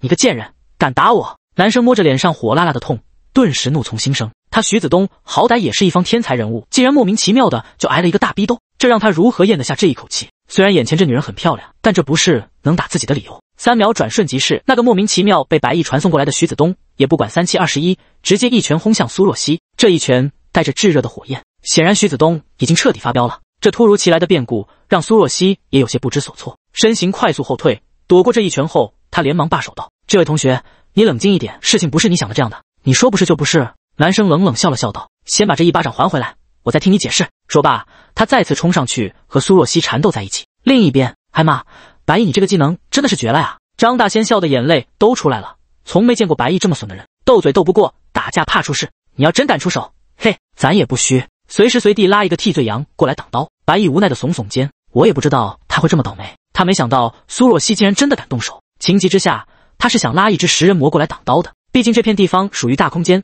食人魔比人多，随机召唤的话，是食人魔的概率自然也会更大一点。但可能是因为周围的食人魔都被杀干净了，所以这个徐子东就莫名其妙被拉过来挡刀了。而且从目前的状况来看，这个徐子东的性格极为火爆，二话不说就和苏若曦打了起来。待会怎么办？张大仙自然知道这种状况不会持续太久，毕竟二人的属性差不多了多少，一时半会不会分出胜负。那个徐子东只要火气消了，指不定还会伙同苏若曦过来对付他们二人。对此，白毅道不是很担心，等会不管发生什么，你只要觉得哥是最帅的就行了。张大仙虽然听不明白，但还是点头道：“这个你放心，在我心中没人比你帅。”果不其然，在打了5-6分钟之后，双方都意识到了对方的强大。趁着一个闪避的空隙时间，苏若曦再次说道：“你别太过分了，我都说了，听我解释。”哼，你说吧。徐子东终于停下了手，他本想着速战速决，可对面的那个女生在自己的全力攻击下都还能游刃有余，显然实力在自己之上。这会得空看了眼对方的属性面板，他大概也能猜到这个女生是谁了。只是苏若曦刚想说什么，就听到白毅大笑一声道：“若曦为父来帮你。”第13章，你们能不能别打架了？苏若曦听到这句话的时候，头上第一时间冒起了很多问号。她不明白那个惹人厌的男生为什么会知道自己的名字，更不明白一个这么菜的人，他凭什么敢主动对人攻击？是的，就在白毅喊出那句话的时候，他已经主动朝着徐子东杀去了。操，你们果然是一伙的！徐子东大骂一声，抬拳就朝着白毅轰去。在他看来，这个敢来找自己麻烦的男生，绝对就是和那个女生是一伙的。别，你别打他啊！见到徐子东全力出手，苏若曦下意识地提醒道，因为他知道这一拳下去真的会出人命啊。他这不吼还好，一吼更是让徐子东坚定了心中的想法，不打他，你做梦去吧！徐子东的拳头瞬间包裹着火焰，这正是他的白银技能火拳。白毅嘴角勾起一丝阴谋得逞的笑容，面对这迎面来的火拳，他不但不躲，反而握紧右拳，朝着徐子东的拳头击去。这一幕不但让苏若曦大吃一惊，就连张大仙都被吓一跳。白毅什么属性啊？力量只有14点，而徐子东呢？身为拳师的他，力量高达恐怖的45点，再加上白银技能的威力，如果真的碰撞到了，那白毅100%不死，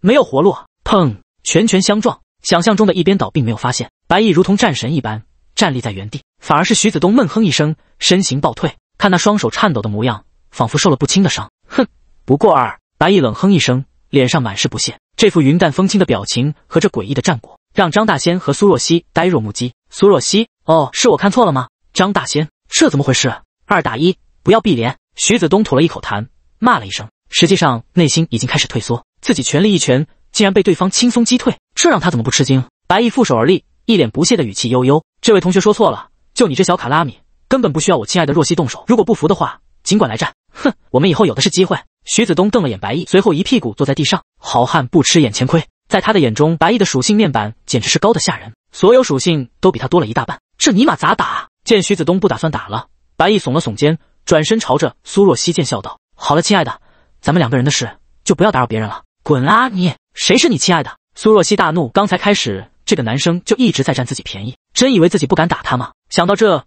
苏若曦再次动身。既然刚才他能接下那个用火拳的人攻击，那么也可以接下自己的攻击。抬起拳头就照着白毅的脸砸去。白毅见状也不怕，微微一笑，转身看向徐子东：“来人，护驾！我操你妈啊！”原本准备吃瓜看戏的徐子东，突然又出现在了白毅面前。砰！精准的一拳命中在徐子东的鼻子处，一抹鲜红的血液随之流淌。苏若曦，这到底是怎么回事？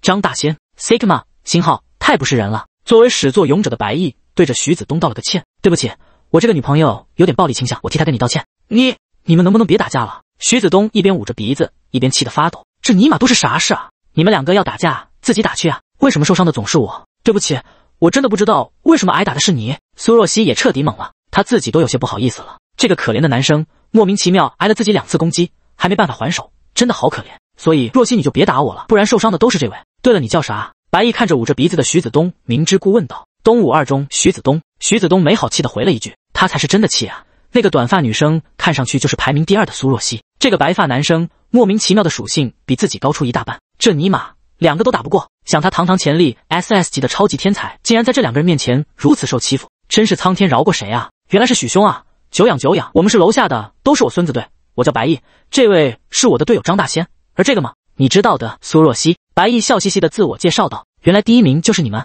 苏若曦和徐子东同时发出了惊叹，不过很快他们也释然了，能第1个到达这里，还能把他们牵制死死的，这不是第1名就有鬼了。正是我们，从名字到人，真是有够贱的。苏若曦哼了一声，也坐在了地上。原来这个叫白毅和张大仙的，就是自己想见识的各大榜单第1名。从2人的属性来看，队伍中应该是以张大仙为核心才对。为什么感觉明显白毅这个平平无奇的人才是队长？说起这个一直在占自己便宜的白毅，苏若曦眉头微蹙，能突然传送人来挡刀，绝对是白毅的技能，这一点倒是可以理解。可刚刚他能硬刚徐子东的能力又是怎么回事？对这点好奇的显然不只是苏若曦一人。趁着现在大家休战，张大仙也附在白毅耳边问道：“老大，你刚刚是怎么做到击退徐子东的？”徐子东的属性可是摆在那，虽然没有苏若曦高，但也差不多是白毅的2倍。他同样也不明白为什么白毅突然变得那么厉害。这是我的新技能，谁也不知道。白毅渐渐地笑道。实际上刚才他对着徐子东释放了颜值有理，周围2个人里面2个人都觉得白毅的颜值更高，这就造成了他的属性突飞猛进，直接超越了徐子东，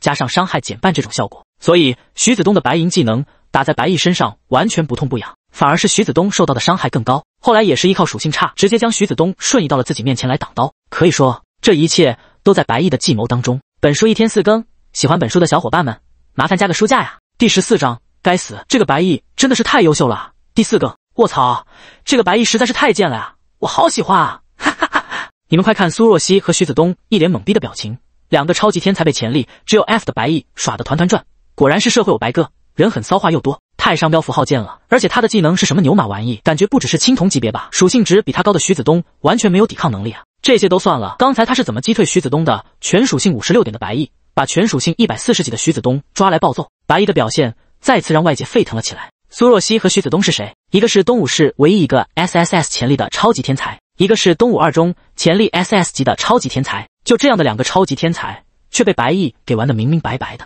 这让大家怎么不兴奋？谁说潜力 F 就一定弱于人？白毅在用实际行动来告诉大家，潜力并非是衡量一个人的唯一标准。但是对于白毅那个单打徐子东的操作，大家还是搞不明白的。就连王日天都惊疑出声，这小子真邪门啊！场外并不会泄露考生的技能信息，所以他也搞不明白为什么白毅会不怕徐子东。但他也明白，刚才那一击徐子东是动用全力的，而不是配合白毅演戏。这也就证明白毅有手段，能单独击败 SS 级的超级天才。一想到这，他大笑出声，真不愧是我看中的学员，这实力，这心机，这计谋无可挑剔啊！哈哈哈哈！一旁的几位招生代表们脸都黑了，特别是清北大学的代表李斌，他本来看中的就是苏若曦和徐子东这2位超级天才，现在倒好，这2个被自己看中的超级天才，现在被白毅一个人玩得团团转。这样，即便结束之后，苏若曦和徐子东都加入了清北，也会被王日天这人抓笑柄。可能怎么办？刚才自己都放出狠话了，根本不可能再去抢白毅了。该死，这个白毅真的是太优秀了！考核内，随着时间的流逝，聚集地又来了6位考生，基本上都是排行榜前10的人。这些人大多数都是 S 级，只有少数的人是 A 级，想来看一看能不能混点积分。见到人来的也差不多了，白毅拍了拍身子起身，在众人疑惑的眼光中开口道：“那啥，感谢你们过来，这里面的 BOSS 是我白某人的，其他的精英怪和小怪可以送给你们。”这嚣张的发言瞬间让一些人不淡定了起来。喂，你是哪根葱啊？什么叫 BOSS 都是你的？要不咱们来比划比划？一位比较魁梧的男生第一个站起身来反对道。只是白毅也不和他多话，而是将目光看向了徐子东。感受到白毅的目光，徐子东本能的颤抖了一下，仿佛是想起了什么恐怖的事情，站起身来对着那个壮汉说道：“我同意白毅的想法，你们有什么意见？现在就和我徐子东打一架。”开什么玩笑？如果真的打起来，指不定自己还要过去挨揍。2次的经历让他明白了一件事，那就是被传送过去的时候根本没办法动弹，与其过去挨打，倒不如现在就帮白毅说话。徐子东，东武2中的 SS 级烈焰拳师。壮汉冷哼一声，重新坐了回去。他能看到徐子东的属性比他高出许多，更何况对方有的是白银技能，他只不过是青铜技能，二者根本没有任何可比性。其余几人见到白毅有人撑腰，目光纷纷看向了排名第2的苏若曦。看到大家投射过来的目光，苏若曦摇了摇头道：“我也没意见。”死！其余几人都忍不住吸了一口冷气。没想到排名第2的苏若曦也对这个白毅的说法没意见，这倒是让他们有些好奇，这个看上去平平无奇的白毅到底是有如何强大的实力，竟然能让他们2人都没有意见。多谢了。白毅朝着苏若曦笑了笑，他倒是没想到苏若曦竟然会帮自己说话。本来计划里只是徐子东会答应自己的。不用谢我，你只有10分钟的时间。苏若曦淡淡的说了一句。对于他这样的超级天才来说，一只 BOSS 根本没有问题，杀不杀这 BOSS， 到最后都会有无数的学校来邀请他。而他更好奇的是，这个叫白毅的男人到底会如何杀死 BOSS。那行，咱们就出发吧。很快，一行10人分配完自己的目标，就浩浩荡荡的朝着 BOSS 所在的要塞走去。这座要塞不大，10人魔也没有什么防御工程，实际上就是一些木桩子组成的巨马。一闻到人类的气味，10人魔们就发出了兴奋的声音，吼吼，咚咚咚，木棒敲击的声音在森林中响彻着。一眼望去，20多只高大的绿色怪物正虎视眈眈地注视着他们，而其中一只接近4米的强壮怪物更是吸引了所有人的目光。名称：10人魔领主，等级 LV10，属性力量72，体质48，敏捷26，精神69，技能死亡敲击，汇聚大力的敲击，命中时容易触发晕眩。咕噜，白毅忍不住咽了咽口水，这他妈的也太可怕了吧！如果不是学习到第2个技能，这 BOSS 确实不是他可以打的。如果不行的话，就交给我。苏若曦看到白毅咽口水的模样，忍不住笑道：“这 BOSS 的属性确实超乎意料，但他还是有信心可以战胜的。而白毅的这个属性，就不知道要如何打了。男人哪有不行的？”白毅翻了个白眼，对着张大仙道：“待会你别出手，这个 BOSS 交给我一个人就好。”这真的可以吗？张大仙诧异道：“可以的，只要你帮我做好这件事。”说着，白毅在张大仙的耳边悄咪咪地说了几句。第15章，妈妈，我看见了超人。张大仙点点头，表示自己明白了。这倒是让苏若曦和徐子东都有些好奇，白毅到底和张大仙说了什么。不过现在也没时间给他们细想了。成群的10人魔正在朝着他们狂奔而来，就连地面都因为他们的奔跑而如地震一般颤动着。杀！也不知道是谁先喊了一句，所有人都锁定好了各自的目标，冲杀了过去。白毅也是对着那个 BOSS 勾了勾手指，不屑地喊道：“大块头，你的对手是爸爸。”好，10人魔领主的智商已经和正常人差不多了，虽然不能和人类交流，但是也能大概听懂白毅在挑衅自己。当即，他就大步地跨着步伐，朝着白毅所在地杀来。3下5除2，那庞大的身躯就出现在了白毅的面前。好，10人魔领主举起手中的大棒，毫不留情，带着呼啸声朝着白毅砸去。来人，护驾！白毅看着一只普通10人魔，心中默念，发动了技能。砰！那只可怜的10人魔刚刚被传送过来，就被自家的领主砸成了肉酱。好！10人魔领主大声咆哮，看着这个已经撤离了10几米远的人类，十分愤怒，再次朝着白奕冲去。还要5秒，白奕瞥了眼自己的 CD， 朝着食人魔做了一个鬼脸，继续往后撤。等食人魔领主追上，又是一个来人护驾。10秒 CD 的来人护驾绝对是一个神技，扣除3秒的控制时间，还剩下7秒的 CD， 基本上对方敏捷不超过自己太多，就绝对没办法在7秒之内秒掉自己。就是有些可惜，那些被砸死的食人魔竟然不算自己的经验。白奕的行为自然引起了其他人的注意，特别是一直关注白奕的苏若曦。他看到白奕一直后退，一直用食人魔来挡刀，这样乍一看确实可以保证不死，但继续拖时间，精神更少的他肯定比不过食人魔，更别说击杀了。他完全搞不懂白奕打算干嘛，更别说一直跟在白奕身边的张大仙竟然消失不见了。好，精英食人魔看苏若曦发呆，直接开启了野蛮冲撞。只见他整个人快速朝着苏若曦杀来，手中的棒子更是高举，随时都可以敲碎这个女性人类的头盖骨。可下一秒，漫天惊雷，苏若曦手中握着一把黑剑，轻而易举地刺穿了他的胸膛。不知好歹，甩了甩剑上的血，苏若曦想了想，朝着白奕的方向追去。另一边，战斗一开打，张大仙就朝着后方撤去了。白奕对他并没有什么要求，那就是撤离人群。虽然不太理解这个指令，但张大仙还是照做了，毕竟白奕的脑回路他是完全跟不上的。很快，他便听到了不断的敲击声，一只壮硕的食人魔领主正在如同打地鼠那般对着白奕穷追猛打。差不多了，白奕目测了一下距离，松了一口气。刚才短时间用了5次来人护驾，让他有些喘不过气了。但这样做的好处也是减少了5只食人魔，以及和大部队拉开了距离。目前现在10米范围内只有张大仙一人，这样使用言之有理就会100%成功。这是他新研究出来的一种卡 bug 方式。轻轻吐了一口气，白奕目光锁定着近在咫尺的食人魔，发动了言之有理，判定成功。周围总共2人1怪物，比分2-1，技能生效。2人，白奕诧异地看了眼周围，这附近除了张大仙根本没有第2个人的身影，何来的2人？不过此时他也来不及多想了，因为食人魔领主的大棒已经落下。狗东西，让你追我！白奕毫不畏惧，直接取出了绣春刀，猛地朝着大棒斩去。当，武器的巨大的碰撞声荡漾在空间之中，那强壮的食人魔领主在这一击碰撞下猛地倒退了几步。这一幕让张大仙再次震惊，但想起白奕说的话，眼里泛起了一丝光芒，因为这个 BOSS 真的不会是白奕的对手。好！食人魔领主愤怒地咆哮着，一个弱小的人类，一个被自己追着跑的人类，竟然正面击退了自己。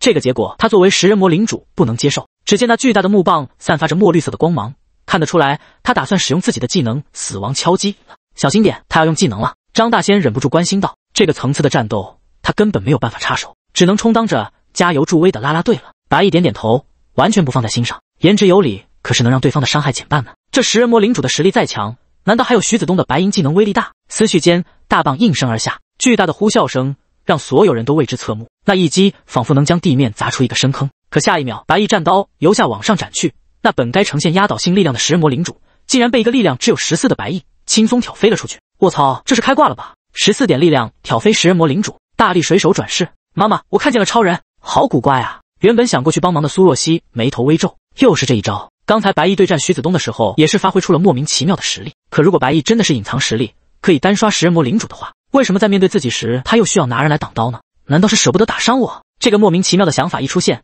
让苏若曦脸颊一红，真不知道自己在想些什么。这一次，白奕没有给食人魔领主反应时间，他脚步微动，就想着结束这食人魔领主的性命。而就在这时，意外发生了，哈哈哈 ，BOSS 是我的了！一句狂妄的笑声在空气中莫名出现。白奕顺着笑声看去，脸色大变，快走开！只见一个拿着匕首的男生不知道什么时候出现在了食人魔领主的身前，看着倒地的领主，他阴险一笑，手中的匕首直接插入了食人魔领主的胸口。可他还没有来得及高兴，下一秒，一只巨大的手掌就将他牢牢握住。不，谁快来救救我呀！男生吃痛大叫，他那点力量根本挣脱不开食人魔领主的魔掌，还没来得及等来别人的救援，愤怒的食人魔领主手一用力，瞬间将这个可怜的男生捏成了肉饼。第16章，天才陨落。不是所有人都有这个实力。死了！天哪，那不是9中的天才 S 级潜力的暗影刺客莫因吗？竟然就这样死了！外界所有人都被这一幕吓到了。这还是考核开始以来出现的第一位伤亡。没想到不是潜力 F 的白蚁死亡，而是潜力 S 的莫因就这样死了。明明都到了最后一关了，为什么要忽然这么冒进？几名招生代表摇了摇头，考核是会死人的。只是近几年随着安全教育的普及，已经很少出现这样的死亡事件了。没想到今天竟然出现了一个 S 级天才的死亡，这对于全国而言都是一种损失。我的孙子就这样死了。9中校长莫不言的身子软了下来，他放声大笑，眼泪不断的流下。他完全想不通，为什么都已经到了最后一关了，莫因要这么冒进的去刺杀食人魔领主？难道不知道食人魔领主的体质高，除非是压倒性的力量差，否则即使心脏被刺伤也不会死吗？秋渊和孙顺对视了一眼，摇了摇头。他们倒是看出来了，莫因是以为白毅对付食人魔领主很轻松，误以为是食人魔领主被白毅削弱了，所以他才想靠着隐身去偷袭，这样就绝对能够抢下这个 boss。但他不知道的是，食人魔领主并没有被削弱呀，只是不知道出于什么原因，白毅并不怕他罢了。摊字头上一把刀，如果不去抢这个 boss， 那么莫因根本不会这样不明不白的死亡。考核内，众人也被莫因突然被击杀吓了一跳。到现在，白毅才知道哪里有第二个人，原来这家伙是隐身跟在自己身边。看着被食人魔领主咀嚼的莫因，他遗憾地摇了摇头。对于这个想抢自己 boss 的莫因，他自然是没有好感的。但实际上，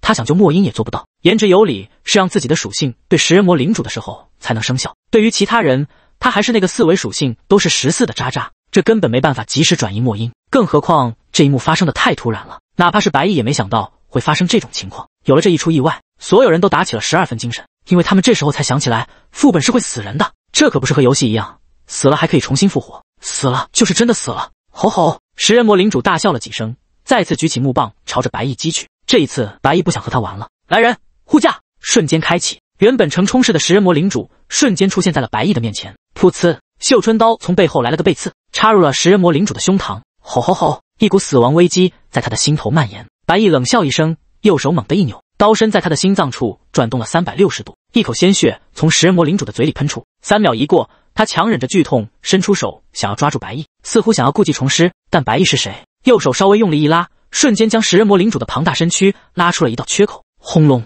接近4米的食人魔领主无力地倒在地上，激起了大批的尘土。他至死也想不通，为什么这个弱小的人类能够这么轻松地斩杀自己。恭喜击杀 LV10食人魔领主，获得经验2400点，神之力14000点，当前经验25003600，当前神之力15900点。斩杀了！白毅把 boss 杀了，咱们也加把劲啊！一时间，大家的士气都受到了极大的鼓舞。白毅还想说一些什么话，装个逼，可副本根本不给他机会。下一刻，他和张大仙的身形就开始闪烁了起来，很快便消失不见了。恭喜考生队伍，楼下的都是我孙子，成功斩杀副本 boss， 触发了通关传送。你的队伍难度等级为炼狱级，你的队伍战绩为斩杀普通食人魔14只，精英食人魔1只，食人魔领主1只。你的队伍考核成绩 SSS 级，请领取属于你们的副本奖励。恭喜你获得15点自由属性点，15点技能点。恭喜你获得了副职业卷轴，恭喜你获得了20万金币，恭喜你获得了青铜技能石死亡敲击，恭喜你获得。当白毅再次可视时候，他的周围只有一片空白，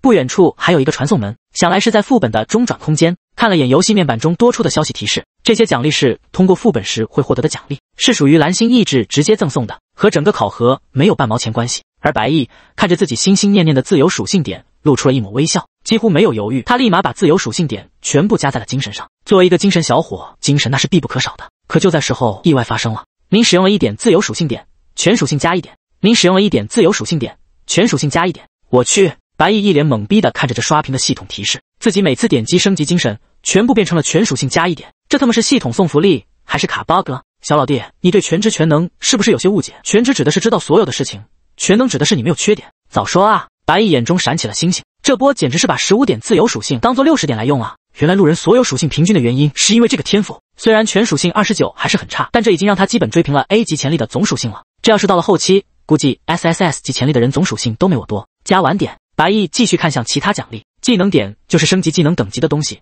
但并不是传统的1点升1级，而是根据品质来决定。比如升1级，来人护驾需要30点，暂时升不起。金币20万，没什么好说的了，并不是什么特别好的奖励，也就是自己父亲2年的工资罢了。至于那个副职业卷轴，是可以让自己觉醒一个其他职业，这个职业只能是生活或者辅助职业，并不会是战斗职业。技能时，反正自己依旧是不能学，只能拿去卖钱。最后那个的奖励是一个称号，是在面对食人魔时伤害提高，并且经验有加成，没什么大用，收获还不错吧？白毅满意的关闭面板，朝着传送门走去。第17章，老师很负责任的告诉你，你要发财了。第3更，走出传送门，白毅一出来就立马被一群人包围着。这阵仗白毅还以为自己是犯了啥事了，不过仔细一看，张大仙也在。这些包围自己的人里面还有熟面孔，那就是自己的班主任秋渊。恭喜你啊，白毅，你的表现十分亮眼。秋渊脸上洋溢着喜提800只老母鸡的笑容。白毅那可是冠军啊，虽然只是东武士，但进去之前谁看好他？一个潜力 F 级，职业平平无奇的白毅，竟然真的拿下了东武士高考的状元，这结果怎么能让他不高兴？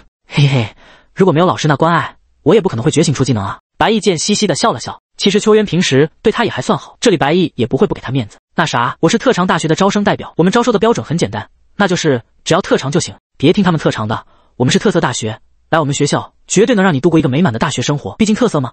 你懂的。白毅，只要你能来我们管报大学，我们能提供各种你想要的资源。不好意思啊，各位，我对 Top 3以下的学校没什么兴趣。白毅笑了笑，直接拒绝了这些人的邀请。这些学校一听就不正经，如果是以前还可以考虑一下，现在自己的目标只有 Top 3以上的大学。哈哈，好一个没兴趣，小兄弟你这个性格我就很喜欢。王日天大笑了一声，从人群中走了过来，他的身边还跟着好几个招生代表。只是有些不同的是，其中几个人的脸色有些难看，这些便是 Top 10以上的招生代表了。秋渊向白毅介绍了一下道，虽然对清北大学那几位不看好白毅的人有些不舒服，但为了白毅的前途，他还是没有说出之前的事情。幸会。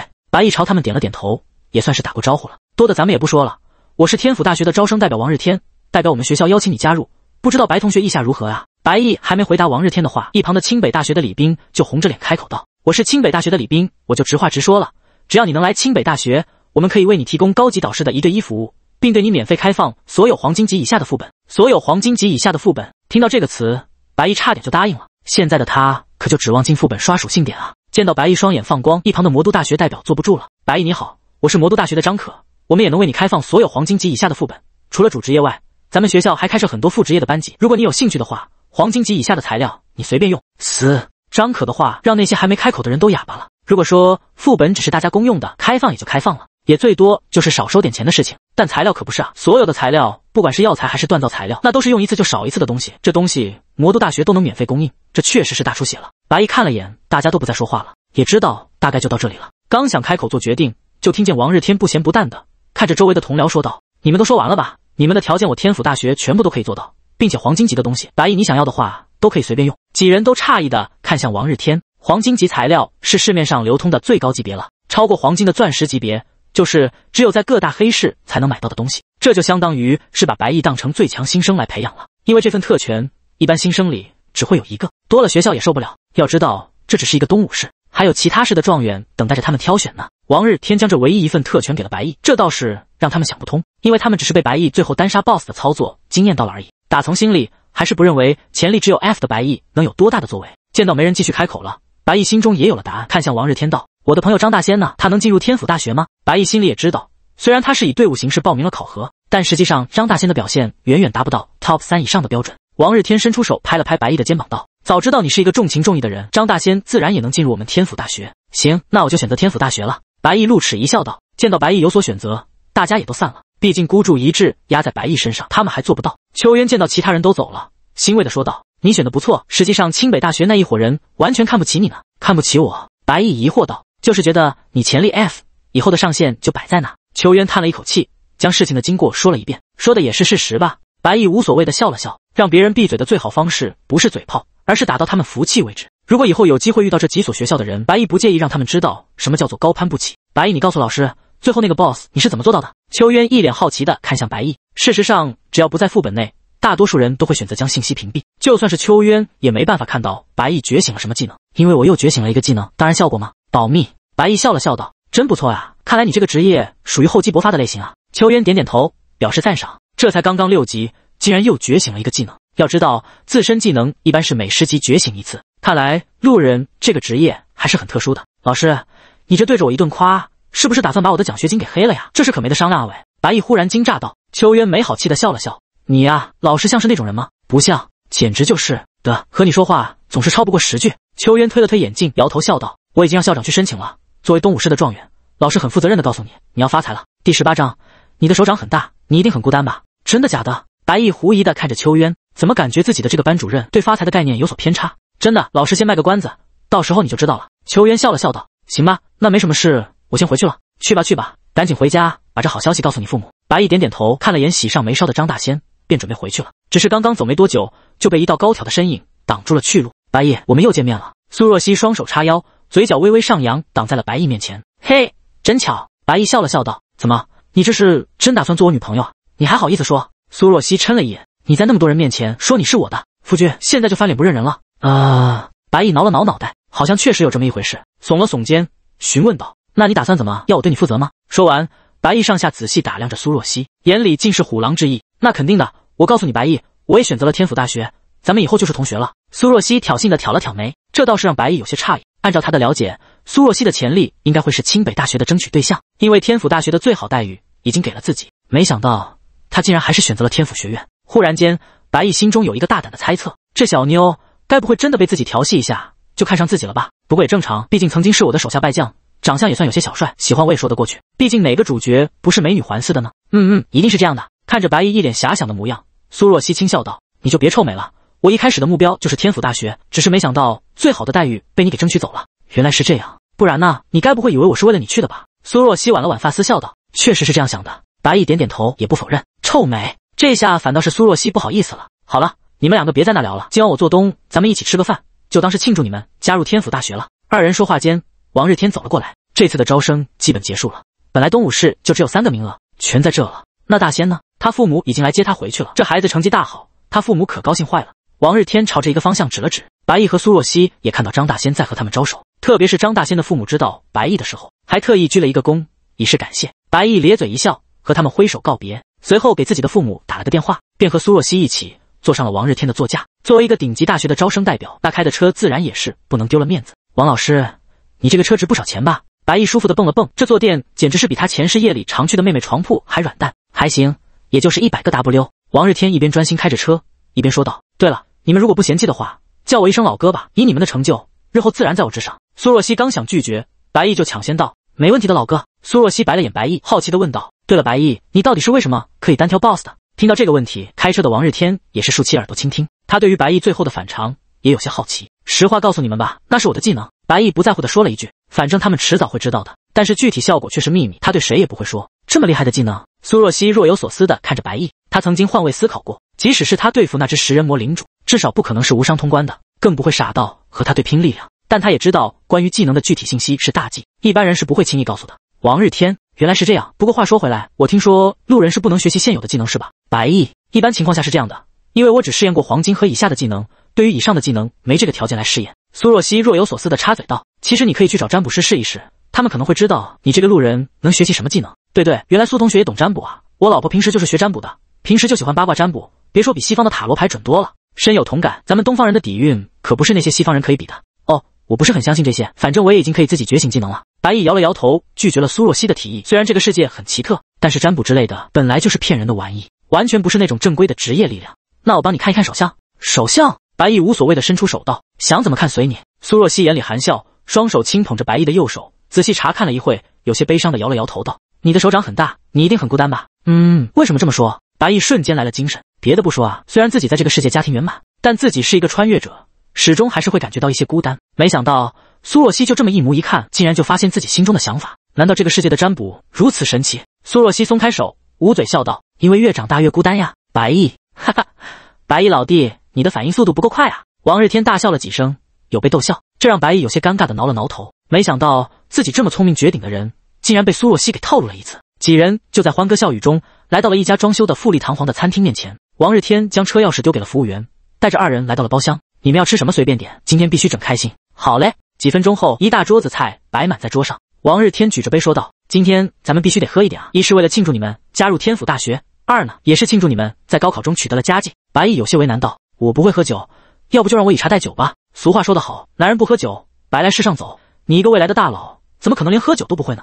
王日天笑道：“对啊，就连我都能喝一点。白毅你该不会？不行吧？”苏若曦含笑扫视着白毅，卧槽，他算是看出来了，今天这两个人是铁了心要自己出丑啊！男人哪有说不行的？今天我就奉陪到底好吧！白毅当即气势大盛，抓过一瓶二锅头道：“要喝就喝这个。第19章，我今天话就放这里，他喝一口，我喝一瓶。”白毅，要不你还是算了吧。王日天不断的使着眼色，好言相劝道：“算了。”白毅直起腰板，拍桌道：“老哥，你是觉得我一个大老爷们喝不过一个女的吗？可，咋的了？我今天话就放这里，他喝一口。”哥，就在白毅说话的时候，苏若曦已经一口干完了一整瓶二锅头，这一下把白毅看得目瞪口呆，当即默默放下手里的二锅头，加了一颗花生米放入苏若曦的碗中。别干喝啊，吃点菜，不容易醉。来，吃菜。王日天也悄咪咪地放下酒杯，这苏若曦看上去柔柔弱弱的，没想到竟然这么能喝。现在的年轻人真的是比不了啊！苏若曦露出一副胜利者的笑容。今天她本来该是全场的焦点，但却意外被白毅给抢了过去。虽然不在乎这些面子上的东西，但作为一个从小就比同龄人还要优秀的女人，苏若曦自然不会放弃和白毅比拼的任何一次机会，因为她不想觉得自己比白毅差。苏若曦将自己的头靠近了一点，对着白毅轻轻吹气道：“我的喝完了，那你的呢？”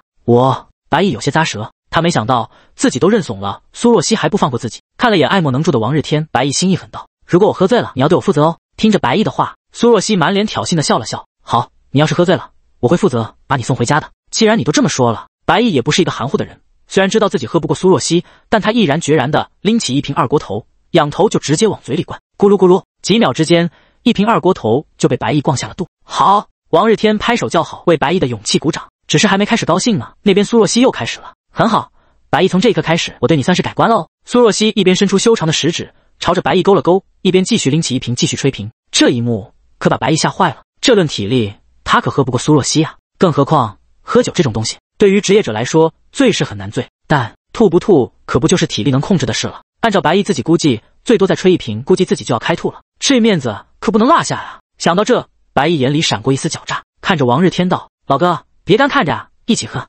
今天最开心的应该是您啊，收了若曦这样的超级天才，你不得敬他几瓶？”王日天一脸懵逼，心里1万头草泥马奔腾而过。你喝不过就别喝呀，非要把我拉进来做什么？这不是扯淡呢。注意到王日天埋怨的眼神，白毅耸了耸肩膀，做出了一个帮忙的表情。原本想要拒绝的他，就看到苏若曦拿起一瓶二锅头敬自己道：“王老哥，白毅说的没错，今天咱们不醉不归。”说完也不等王日天反应，苏若曦就快速仰头痛饮，这让王日天有些蒙圈了。这女人咋这么容易就被转移目标呢？但王日天作为长辈也不好说什么，只好陪笑着来了一瓶。酒过3巡，三人都喝得差不多了。王日天替白毅挡下了大部分的酒，站在桌子上打起了醉拳。他指着白毅醉笑道：“我跟你说，我感觉我现在自己仙气飘飘。”是，老哥，您还是先从桌子上下来吧。白毅一脸讪讪地说道，也不知道是不是被激起了胜负欲。这接近2小时里，王日天那可是玩命的和苏若曦拼酒呢。2个人一人搞了20多瓶二锅头，这才休战了。如果换成自己，恐怕这脸就丢大了。你还好吗？白毅看了眼脸颊绯红，正在数星星的苏若曦问道。苏若曦的眼里有几分醉意，她仰起头，痴痴地看着白毅，如梦一般的声音说道：“白毅，你是第一个在同龄人里让我心服口服的男人。我……哦。”苏若曦话还没说完，一旁的王日天瞬间吐出一堆不可名状的物体，眨眼间，这暧昧的气氛就被他搅得荡然无存。白毅帮王日天扯了几张纸，看向苏若曦，继续问道：“你刚刚说什么了？”也许是被这有些刺鼻的味道刺激着，此时的苏若曦已经清醒多了，她手卷着刘海，语气有些不自然地说道：“没，我们还是回去吧。”白毅点点头，拍了拍王日天的后背道：“老哥，你清醒点没？”好多了。王日天擦了擦嘴，朝着服务员招呼道：“买单。”很快，3人走出了餐厅。那啥，小姨你送一送若曦，老哥我还得赶回天府市去做报告。王日天不怀好意的笑了笑，不给2人反应的机会，就找了个代驾上车走了，留下一脸懵逼的2个人。晚风不断的吹过，2人的气氛有些尴尬。白毅抬着头道：“那啥，今天天气真好啊。”噗！苏若曦掩嘴轻笑，朝前跑了几步，侧脸俏皮的转过头看向白毅：“不是要送我吗？我家离这不远，咱们走回去吧。”好。白毅笑了笑，加快脚步追了上去。夜晚的东武市霓虹闪烁，2人漫步在林间小道上。这里不同于繁华地区的人来人往，在夜色的衬托下，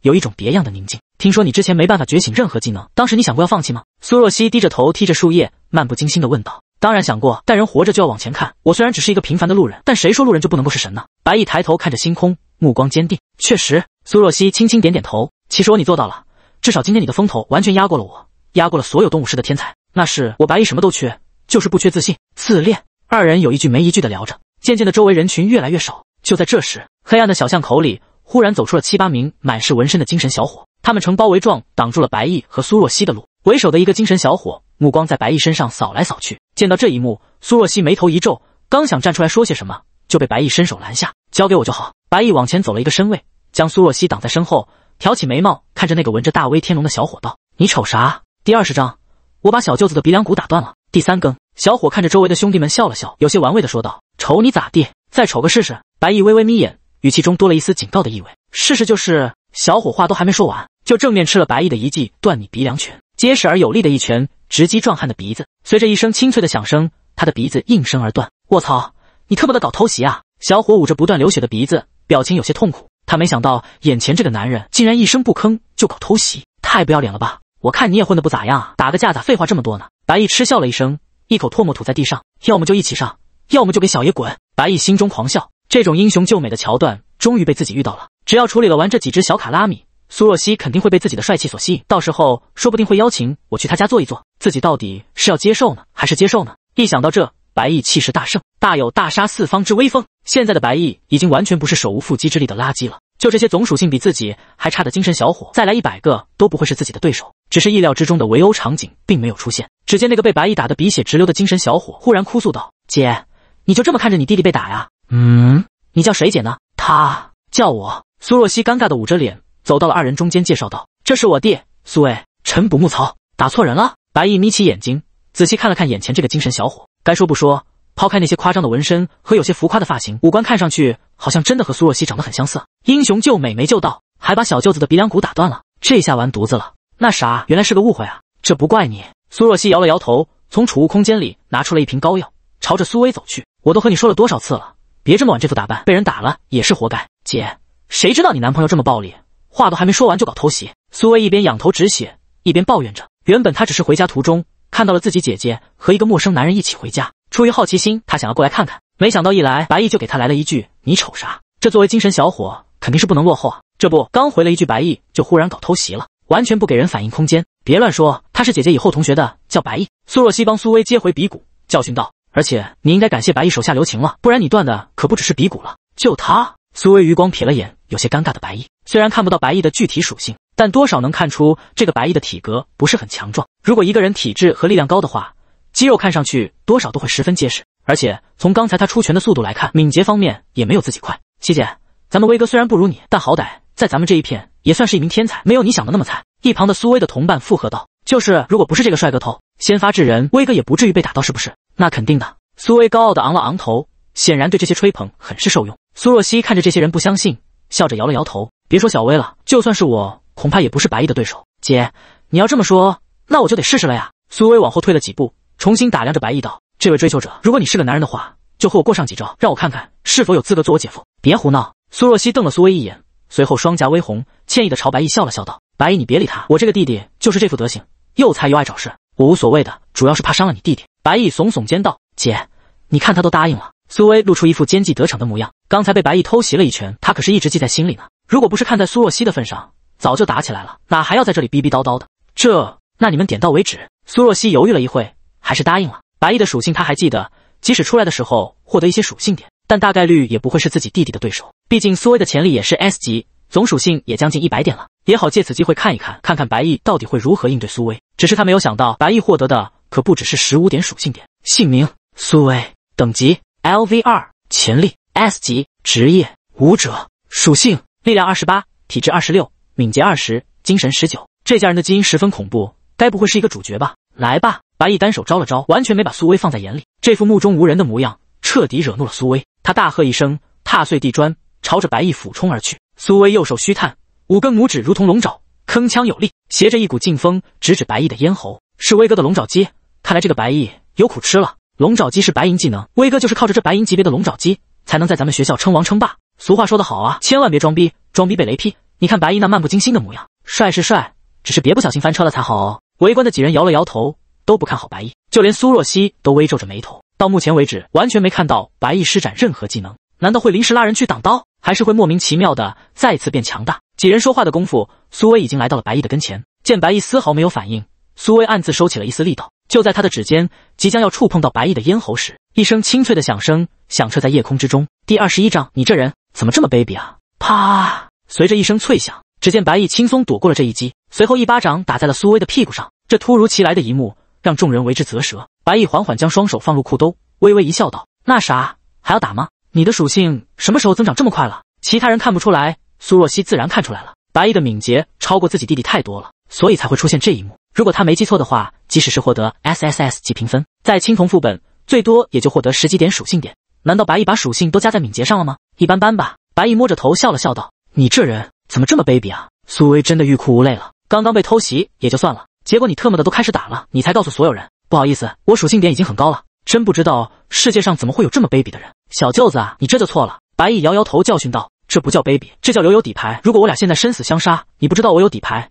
是不是就死了？”好像说的也是有那么点道理。苏薇点点头，但很快反应过来道：“谁他妈是你小舅子啊？”这让苏薇不得不重新审视白毅。这家伙打架又卑鄙，嘴巴又能说，简直比自己还适合当混混啊！好了，我早说过，我都有可能打不过他。苏若曦轻笑一声道：“今天的考核，白毅是咱们东武市状元。”此话一出，所有人的嘴巴都惊讶的能吞下一个蛋。苏薇更是哭丧着脸道：“姐，我是不是你亲弟啊？你早说白大哥是高考状元，我这不就不会自找无趣了吗？让你不长记性。”苏若曦开心的笑了笑，把一旁的几个小伙子都看呆了。白毅有些摸不着头脑，不知道苏若曦在开心什么。难道我教训了他弟弟，有那么令他高兴吗？那我们先回去了，你回去注意安全。苏若曦没有解释什么，和白毅道了个别，拉着苏薇就走了。奇奇怪怪的。白毅摇了摇头，目送着他们几人离开后，也打了个车回家了。回到家，白毅就看到父母一直坐在客厅等着自己，他都还没开口，白纵横就沉声说道：“你还知道回来了？我怎么了？”白毅一脸懵逼：“你夺得了高考状元，这么重要的事，就只是打个电话回来通知一下。”白纵横一脸不悦地看着白毅：“我这不是和你们说过了吗？这是通知不通知的事吗？那不然呢？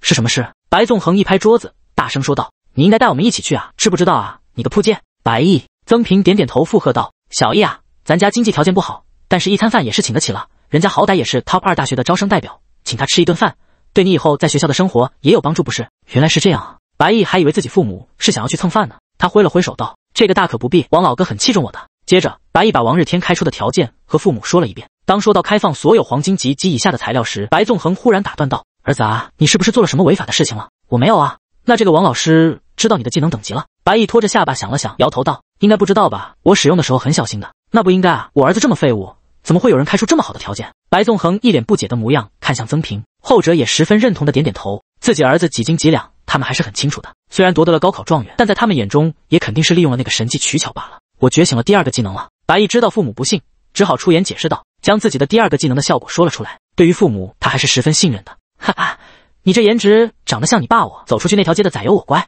白纵横大笑一声，显然心情十分大好。听闻白毅的解释，他又知道这个技能绝对又是一个神技啊，配合上遗传自他的360度无死角颜值，这绝对是一个星空级别的神技。虽然看到你越来越厉害，妈也很高兴，但还是那句话，要注意安全。曾平作为妈妈，永远都是以孩子的安全为第一位着想。“我知道的。好了，我要回房睡觉了，晚安。”“晚安。”一夜无话。第2天，鸟儿一早就把白毅叫醒了，来到厕所撒了泡尿，简单的洗漱一会，吃了早饭便出门了。今天是宣布成绩的日子，虽然昨天大部分人都被各大学校预收了，但还有领奖的这一环节，其他人有没有白毅不知道，反正他和张大仙都有。打了个车，白毅很快便来到了班级上，一进门就看到一群人在恭贺自己：“毅哥来了呀，昨天的表现实在太赞了，咱们东武一中竟然久违的出了个状元，真是让大家脸上都有光啊！”“可不是呢，特别是昨天那句若曦为父来助你，真是碉堡了呀！毅哥你说说看，是什么时候和东武私立的校花搞在一起的？”“嗨，这没什么的呀，有手就行。”白毅笑呵呵的挤开人群，来到了座位上，刚一坐下，张大仙就捅了捅他道：“昨晚哥们给你创造的机会，把握住没有啊？”“机会？”白毅微微一愣，随即笑骂道：“原来你是故意不去啊？可不呢，想让你和那个校花多待一会，进展的怎样？”“嗨，别说了，送他回家的路上把他弟给打了，现在还不知道啥情况呢。”“噗！”张大仙一口水喷到桌面上，“你咋走哪都能惹事啊？不知道天生的吧？”白毅耸了耸肩，对于自己这个遭遇，感觉确实蛮离谱的。好不容易苏若曦想和自己说些什么，王日天就突然大吐，打断了对话。遇到一个英雄救美吧，竟然是他弟弟，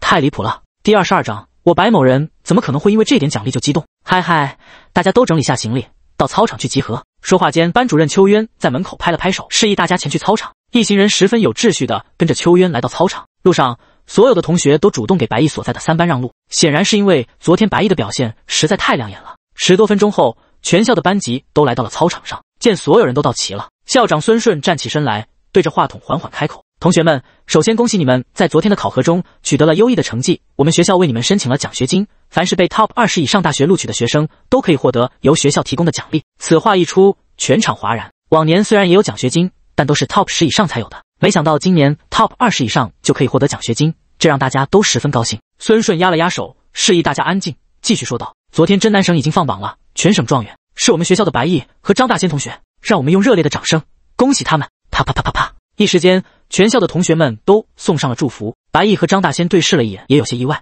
如果说是东武市状元的话，倒是可以理解，没想到竟然还获得了省状元。真南省11个市，最高的评分只有 SS 级，而我校的楼下都是我孙子队伍，最终评分为 SSS 级，并且是以潜力 F 级碾压炼狱级副本。在考核的过程中，没有使用任何的恢复道具，也没有受到什么伤害。此处省略1万字。最后，省教育局和东武市地产局决定奖励白毅和张大仙各100万金币的奖学金，并附赠一套核心商圈的别墅一套。哇！张大仙听到孙顺的话，激动地跳了起来。白毅瞥了眼张大仙，摇头道：“大仙，你有点出息，这才哪到哪？难道你不激动吗？笑话，我白某人怎么可能会因为这点奖励就激动？那你这个嘴都快歪到眼睛那了，是怎么回事？”“哦，我就是练习下笑容。”张大仙，很快在校长的简单致辞后，这场白毅和张大仙的表扬会落幕了。人群散去后，邱渊来到白毅和张大仙面前道：“跟我去校长室领奖。”“嘿嘿嘿，这就去。”二人在众人羡慕的眼神中一蹦一跳，朝着校长室走去。一进门，白毅就看到了孙顺和一位中年人在交谈。见到白毅二人进来，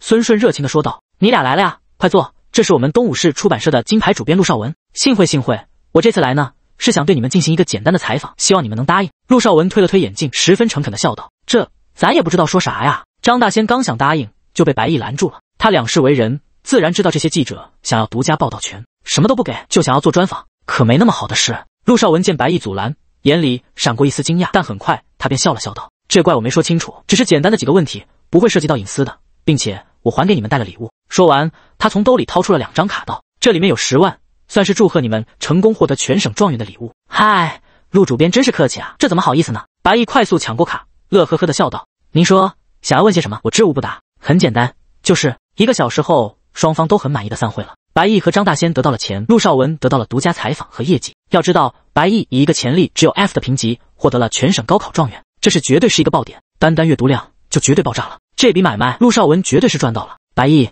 真有你的呀！这说几句话的功夫，10万块就到手了。张大仙美滋滋地看着手里的卡，他现在觉得作为白毅的朋友，真的太幸福了。不但破格进入了 Top 2的天府大学，更是获得了100多万的现金和1栋别墅，这让他心中决定，以后无论什么事，一定要以白毅马首是瞻。大仙，跟哥混准没错。白毅拍了拍张大仙的肩膀，问道：“副职业卷轴你用了吗？”还没有，这不等着你呢。副职业分为了制药师、炼金术士、锻造师、附魔师、驯兽师等等等，其种类繁多，基本上每个精力多余的人都会选择开启副职业。当然，副职业也不是想开就能开的，还需要有相应的天赋。在使用副职业卷轴的时候，就会出现3个适合自己的副职业，其中选一个就能开启成功。白毅之所以没用，也是不知道自己会出现什么副职业，毕竟路人这个职业就有些偏生活类。那要不咱们现在找个地方去看看？白毅提出建议道：“走呗，反正时间还早。”2人随便找了一家名为花右京女仆咖啡馆的店铺坐下，各点了一杯咖啡。张大仙率先拿出副职业卷轴道：“我先用了。”见白毅点头，张大仙立马使用了副职业卷轴。没过多久，卷轴上出现了3个职业：裁缝师潜力 B， 厨师潜力 A， 尸体焚化师潜力 B。不是吧，又没有 S 级职业？张大仙叹了一口气，本来还想着副职业还能来一个 S 级潜力呢，再不济来一些好一点的副职业也好啊。可这样一看，除了厨师之外都不大行。我看你还是厨师吧，这样以后找老婆比较简单。白毅笑了笑道：“只能如此了。”张大仙遗憾的点点头，随后选择了厨师。随着选择完毕，那张副职业卷轴就彻底消失了。白毅也从游戏背包内拿出了副职业卷轴，有些期待的喃喃自语道：“希望我这个别和路人一样，又都是 F 级副职业了。”第23章锻造师是妈，鉴定师是爸。第3更，白毅点击使用，很快3个职业就浮现在卷轴之上：培养师潜力 SSS， 药剂师潜力 SSS， 鉴定师潜力 SSS。我曹！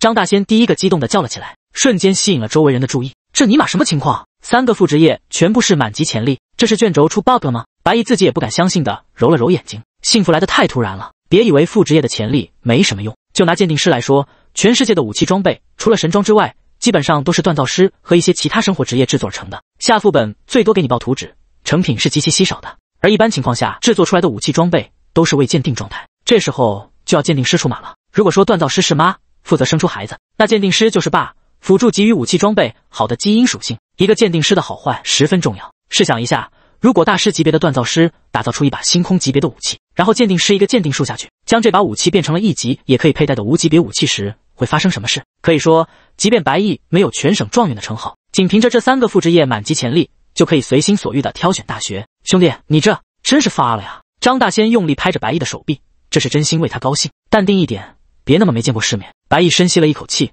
让自己冷静下来。他大概也知道是为什么。路人的天赋是全知全能，世界上任何的事情都瞒不过自己的眼睛，所以这几个全部都是满级潜力，也不足为奇。不过副职业只能选择一个，他也需要仔细考虑一下。培养师就是制作可以让宠物、植物之类的获得更好的成长，相当于是宠物界的厨师，这个完全不考虑。药剂师和鉴定师嘛，倒是有些纠结。这2个都是刚需副职业，无论选哪个以后的成就都是不可限量的。但药剂师要花的时间太多了，毕竟是副职业，白毅不想把大多数的精力花费在上面。仔细想了一会，还是选择了鉴定师，毕竟武器装备对自己的提升更有帮助。很快，副职卷轴消失不见了，而白毅的面板里多了一行副职业。丁，检测到宿主开启了副职业，以自动替换技能树，获得技能鉴定之眼。什么鬼？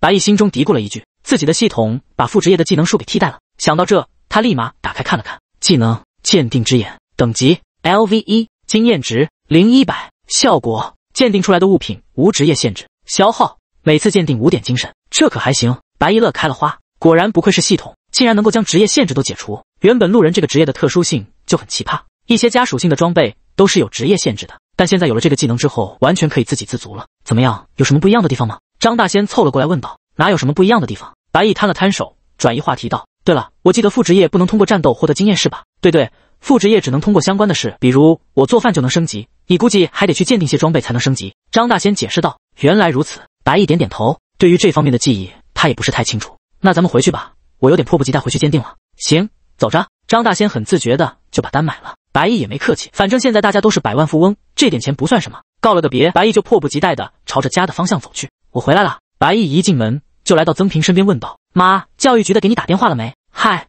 别提了，刚才确实是有个人打电话过来说他是市教育局的，将会在1周之内给我们安排一栋豪华别墅。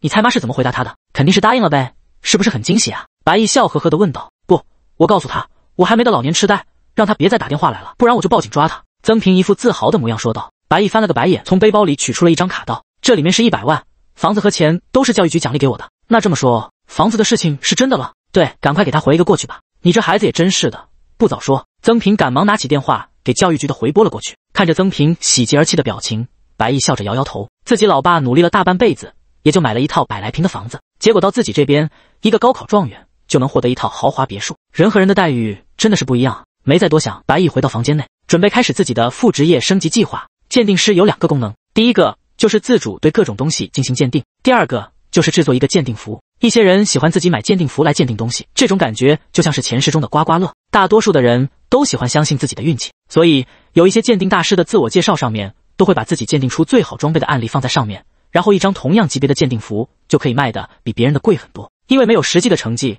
这个功能白毅暂时用不到，所以他将目光移向了未鉴定的武器。青铜级别的未鉴定武器一把2万金币，其中主流的武器比如刀、剑、弓、匕首、法杖之类的更是一把要卖到3万金币。不过只要能鉴定出好的属性的话，一般是不会亏的。想到这里，白毅很快就购买了5把青铜级别的刀。购买成功，扣除15万金币，商品已经发送到游戏背包，感谢您使用官方商城。鉴定之眼，白毅没有犹豫，直接取出一把刀，使用了技能，鉴定成功，恭喜鉴定出普通青铜大刀一把，经验加1。PS 鉴定师和全知全能没有关系，这是一个副职业，全知全能让所有的副职业潜力都是最高，但是不能代替副职业。比如鉴定师没有基础的鉴定技能，你就没法鉴定，而鉴定之眼就是鉴定师的基础技能，拥有它才能鉴定物品。另外，如果不理解鉴定师是什么的话，也可以理解为附魔师，问题不大。第24章走流程还是直接挂电话？鉴定的分级很简单，普通、优秀、精良、典藏、传说、史诗，无上7个等级。普通的就是没有加任何属性的，优秀、精良则是会额外加属性，典藏开始就不单单是加属性了，而是会出现一些词条。白毅看了眼手中的普通青铜大刀，摇了摇头，果然没那么简单吗？这把刀除了不限制职业以外，并没有加任何的属性，也就是比自己的那把绣春刀还不如。但想一想也很正常，毕竟才刚刚开启副职业，如果一下就鉴定出极品，那让那些大师们还怎么混？想着，白毅也没有气馁，直接开启了下一次鉴定。鉴定成功，恭喜鉴定出普通青铜大刀一把，经验加1。鉴定成功，恭喜鉴定出普通青铜大刀一把，经验加1。转眼间5把青铜大刀一下就鉴定完了。不出意料，除了多了5点经验值以外，并没有太多的收获。精神不足的白毅也没办法继续了，而是吃了个饭，倒头就睡。接下来的几天里，白毅和鉴定干上了。由于已经放假了，白毅每天早上8点就起来，鉴定完5件装备就休息，到了晚上8点又可以再来一次。以他29点的精神，再不吃药，只靠自然回复的情况下，一天可以鉴定11件装备。随着熟练度的增加，慢慢的白毅也从一开始只能鉴定出普通装备，变成了偶尔能鉴定出优秀装备。优秀装备的出现也算是把之前的亏空给弥补了，毕竟普通的装备一把能亏5000金币，虽然他身上有100多万，但还是经不住亏。这天，白毅像往常一样起床，看了眼那即将升级的鉴定之眼，露出了一丝疯狂的笑意。哈哈，10天了，终于快要升级了。打开游戏商城，白毅轻车熟路地购买了一件未鉴定的弓，对其使用了鉴定之眼。鉴定成功，恭喜鉴定出优秀青铜长弓一把，经验加2。丁，恭喜鉴定之眼升级，等级加1。新增效果，鉴定时减少佩戴要求。减少佩戴要求，白毅双眼放光，这样不就代表着我可以装备白银装备了？先试试看能减多少。将目光移向了白银级别的未鉴定装备，考虑到自己的技能适合近身搏杀，所以白毅选择了一把匕首。鉴定之眼，眼里微光闪过，手中的匕首瞬间焕发出不一样的光彩。鉴定成功，恭喜鉴定出优秀白银匕首一把，经验加3。名称：白银匕首，品级：白银，佩戴要求：敏捷大于35，10，属性加成：敏捷加10点，耐久度200，全知全能。哎呦不错哦，努力总会获得成功的。佩戴要求真的降低了。拿起这把匕首，刷了个刀花，白毅感觉到自己的速度又快了几分。原本因为属性的关系，大多数白银装备白银都不能佩戴，但现在就不同了，有了不限职业和减少佩戴要求2个技能，以后再也不怕装备跟不上了。葫芦娃，葫芦娃，一根藤上7个瓜。电话铃声响起，白毅拿起一看，是一个陌生的号码。接通电话，喂，哪位？哼，男人果然都是大猪蹄子，这么快就把我给忘了。电话那头传来了一个让白毅熟悉但又有些想不起来的声音。仔细想了想，白毅恍然大悟，是你啊，秀儿，我是苏若曦。一声咆哮让白毅不自觉地将手机拿远了一些。白毅也没想到这个女人竟然会打电话给自己，好奇地问道，什么风把你吹来了？没事就不能找你吗？你说吧，走流程还是直接挂电话？苏若曦疑惑地问道，我什么都没说啊，你这是干嘛？一般情况下不常联系我的人突然找我，总共就分为3种情况，找我借钱，给我发请帖和拼夕夕砍一刀，你说说看你是哪种？噗，我来找你是想问问你有没兴趣和我一起去职业协会接任务。接任务？白毅沉吟了一会道，可以，不过我还没进行认证呢。那不是什么大问题，我也还没认证呢，现在有空吗？咱们一起去。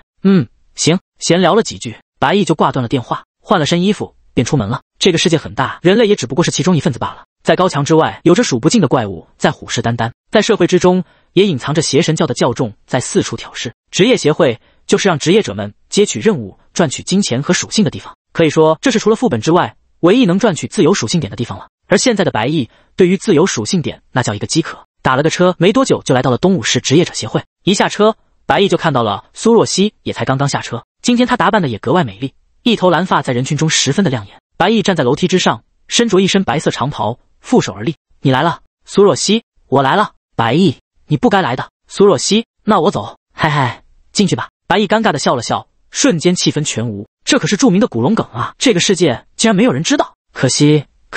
二人走进大厅，这里人山人海，基本上东武市每个有实力的人都会来这接取任务练级，毕竟在这个世界等级就是一切。白毅一进来就引起了所有人的关注，这不是全省状元白毅吗？他也来了，快发朋友圈啊！白毅带着女朋友来职业者协会了，他本人比视频里帅多了啊，可惜已经有女朋友了，不然我肯定要反推他。能给我签个名吗？一位身材性感的女生怯生生地走了过来问道。可以，签啊，签这里可以吗？女生撩起自己的裙摆，露出洁白的大腿根。死！白毅刚想答应，就感受到一道死亡凝视，回头一看，苏若曦那目光如同刀子一般盯着自己，这让白毅有些尴尬地说道，还是换个地方签名吧。最后白毅在女粉丝的手臂上签下了名字，眼看有人成功，一时间众多粉丝都跑过来合照要签名，一时间整个大厅都有些混乱，最后还是安保人员过来阻止，才平息了大家的热情。第25章，愿邪神大人的荣光永存。当名人的感觉可真够不好的。白毅叹了一口气，看着那些疯狂的粉丝，现在才知道前世那些明星的痛苦。宣布成绩后的那几天，他都没有出过门，只是在家里拼命提升自己的副职业等级，没想到一出门就这么受欢迎。苏若曦见白毅如此狼狈的模样，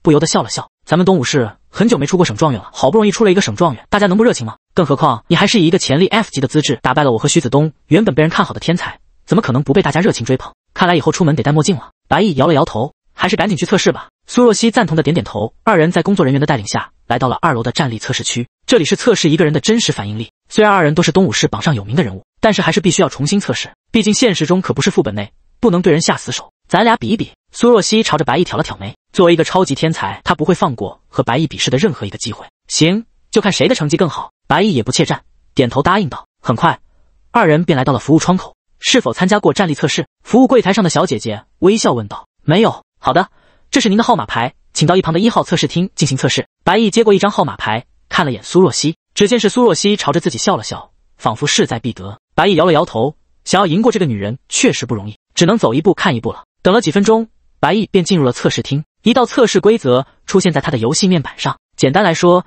就是可以使用武器和技能，这让白毅松了一口气。如果不能用技能，自己岂不是要输给苏若曦了？站立测试即将开始，本次测试为模拟对战，是否准备完毕？来吧。白毅取出了白银匕首，严阵以待。模拟对战开始。随着广播落下，白毅的面前出现了5只3只眼的狼，他们一个个眼冒绿光的看着白毅，露出尖锐的獠牙，时不时的往下流着口水。名称：三眼尖牙狼，等级 LV8，属性：力量32，体质20，敏捷36，精神25，全知全能。OMG， 幸亏是模拟对战，不然你可以研究研究自己会如何成为他们的口中餐了。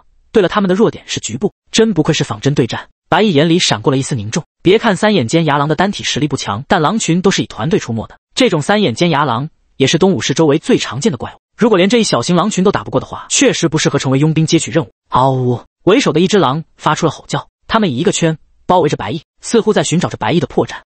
狼群中不知道谁先吼了一句，5只三眼尖牙狼瞬间朝着白毅猛扑而去。白毅也不惧，现在他的敏捷在白银匕首的加持下也达到了39点，速度完全在三眼尖牙狼之上。只见他轻松躲过身后的扑杀，一刀插在了那只三眼尖牙狼的身上，随后使用来人护驾，将一只三眼尖牙狼召唤到自己面前，匕首快速探出，直接斩断了三眼尖牙狼的头。转眼之间，白毅就解决了2只三眼尖牙狼。来啊！白毅大吼一声，浑身气势大盛，对付狼群就是要比他们更有气势。快速的斩击加上恐怖的气势，瞬间让剩余的3只三眼尖牙狼止步不前。他们龇牙低吼着，有一些犹豫，这也是仿真的缺点之一，会完全模拟着怪物的习性。如果在野外的话，他们应该要逃走了，但毕竟是模拟出来的生物，他们没有撤退这一说法。短暂犹豫以后，3只三眼尖牙狼再次朝着白毅扑去，白毅也不躲，在他们即将咬到自己的时候，发动了技能来人护驾，瞬间离得最近的那只狼被强制召唤到白毅面前。这突如其来的变化让剩下2只狼根本来不及改变攻势，刹那间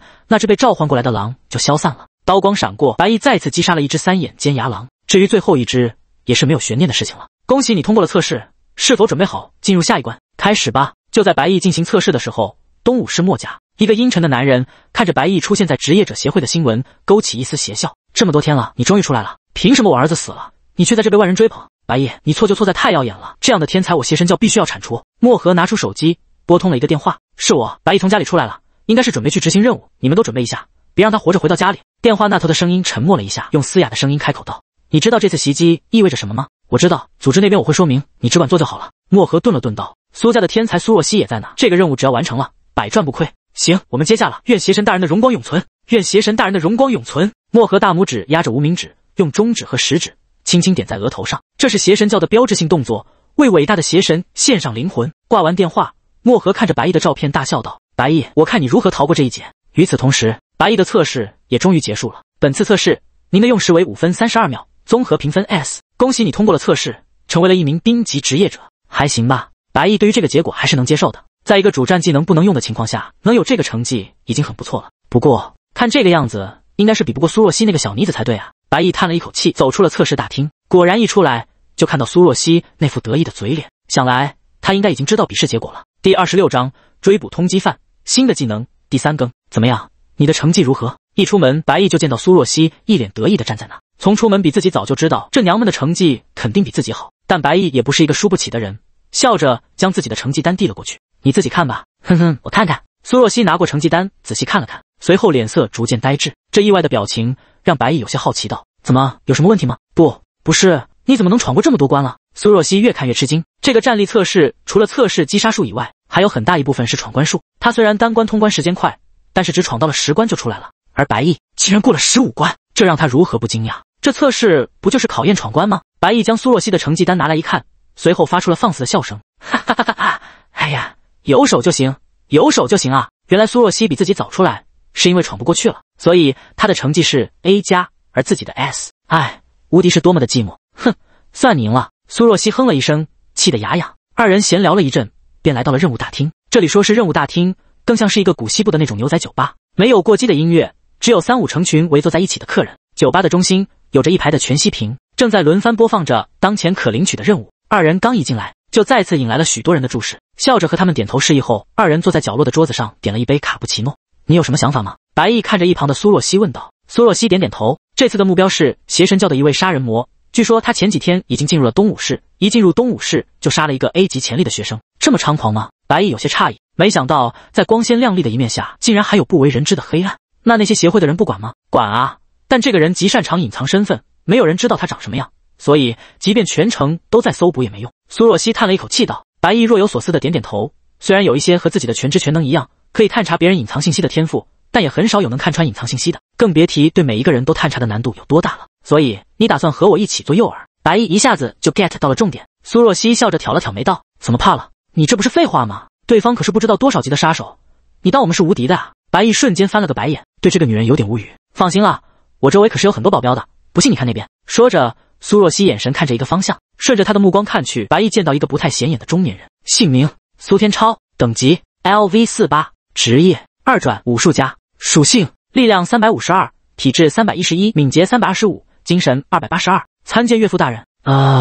这是咱爹？白毅琢磨了一会道。咦，你怎么知道？苏若曦寻思着自己和父亲长得也不是很像啊，怎么这都被白毅给看穿了？但很快他就反应过来道，什么咱爹？那是我爹，你看你自己说的。苏若曦，白毅摊了摊手，拿起咖啡抿了一口。有你爹在，确实放心多了。但这个任务完成了算谁的？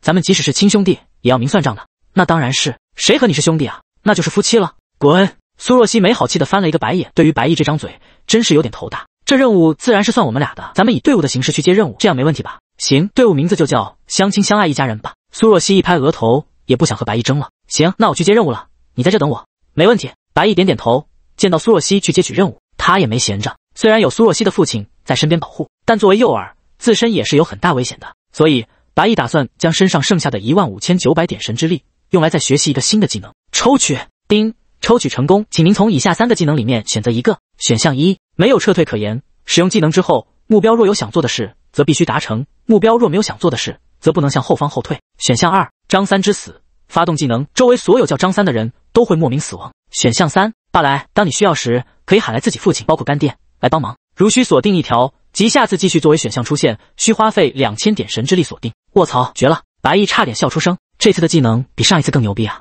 特别是那个爸来，想一想，如果遇到危险，自己大吼一声爸来，那场面简直不要太爽。要知道自己的父亲可是50级降级职业师，比苏若曦的父亲都还高2级呢。一想到这，白毅几乎没有犹豫的就选择了爸来。至于张三之死，虽然好，但太容易误伤无辜了，而且也没有敌人会刚好就叫张三，威力强大的同时局限性也强，倒不如全部放弃了。下一次3条全部随机，看看能出什么好技能。选择成功，恭喜获得技能爸来，当前神之力剩余5900点。名称爸来，等级 LV1，品级效果大喊台词，可以将自己的父亲包括干爹无视距离空间召唤到自己面前。持续时间根据距离、空间和等级差进行判定，最小单位为1秒，限制1天只能使用1次，毕竟爸爸的时间是宝贵的。第27章，我怀疑你在吃我豆腐，而且还有证据。香啊，太香了！白毅大为满意这个技能，只要有了这个技能，待会即使去做诱饵也完全不怕了。你怎么这么高兴啊？思绪间，苏若曦已经回到座位上，看着嘴角挂着笑意的白毅，好奇地问道：没什么，任务搞定了？搞定了，这是任务清单，你看一下。说着，苏若曦对着虚空一划，白毅的游戏面板就收到了任务提示。任务名称：追捕 A 级逃犯，任务等级 A 级，完成奖励30万金币，神之晶石20颗，全知全能。一个送死的任务，棒极了。没问题。白毅点点头。这个神之晶石就是奖励自由属性点，1颗等于1点。这玩意除了做任务可以获取之外，只能通过高级副本秘境才能取得。当然黑市偶尔也会有，但一般情况下没人会愿意用这个来换取东西。白毅之所以要来接任务，就是为了这个东西。行，那咱们就走吧。苏若曦笑了笑，招呼着白毅朝着门外走去。二人的目的很简单，就是往没人的地方闲逛。一走出职业者协会的门，苏若曦伸出她那白皙的手到白毅面前。便宜你了，干嘛？牵我啊，咱们现在的关系是情侣。白毅一脸懵逼道，不是，刚才没说有这一条啊，那就现在加上去，赶紧的是不是男人？苏若曦鄙夷的看了眼白毅，自己一个女生都不怕，怎么一个男的还扭扭捏捏的？不是嘴巴上挺能说的吗？得，我怀疑你在吃我豆腐，而且还有证据。白毅嘿嘿一笑，握住了苏若曦的手，还别说，真软。咱们现在去哪？白毅问道。当然是去逛街了，然后哪人少去哪？苏若曦莞尔一笑，拉着白毅的手朝着不远处的一个商场走去。这副模样让跟在不远处的苏天超都有些诧异，咱家闺女不会假戏真做了吧？摇了摇头，苏天超没有多想，赶忙跟了过去。谈情说爱的事先不谈，如果被邪神教的人钻了空子可不好。而就在苏天超走后没多久，附近的高楼上，一个身穿黑色西服的男子拨打了电话。目标走了，有一个保镖保护着，目测40级以上，启动 B 计划。这次动用长老级别的战力是不是太冒险了？电话那头传来了一声质疑。这是上头的指示，我们只要听命行事就可以了。西装男松了松领带，语气有些不悦道。行，什么时候行动？等他们出了商场就开始行动，警卫那边我会想办法引开的，你们注意那个保镖就行。电话挂断，西装男瞬间变了一个脸，看着眼前那个被绑着结结实实的女人，鬼笑道：你这张脸真不错，现在她属于我的了。商场内某女装旗舰店，白毅，这件衣服好看吗？苏若曦试穿了一件白色的一字领连衣裙，在白毅的面前转了转，很好看。白毅大致看了眼，给出评价。苏若曦的身材高挑，不论穿什么都十分好看，只是好看归好看，现在是什么情况？说好的出来做任务，结果在商场里逛了2个小时。白毅发誓，陪女人逛街真的比和怪物厮杀更让人头痛。很快，苏若曦换好衣服，和一旁的服务员说道：这件帮我包起来，这位先生买单。好的，先生请跟我到前台买单。白毅，怎么，你现在可是我的男朋友，不会连女朋友这点小要求都不满足吧？说着，苏若曦撒娇地摇了摇白毅的手臂，让白毅有些无语。仅此一次，叹了一口气，白毅前往前台结账，而苏若曦则露出一对小虎牙，一副阴谋得逞的模样，心中嘀咕道：这是你占我那么多次便宜的惩罚。将白毅递过来的衣服收入背包，苏若曦看了眼时间说道：时间应该差不多了吧？确实该吃饭了。白毅点了点头道。苏若曦翻了个白眼，你是不是忘记我们是来干嘛的了？那还不是你把我带偏的，不知道的还以为今天是你专门约我出来约会呢，这不是为了以假乱真吗？我差点就假戏真做了。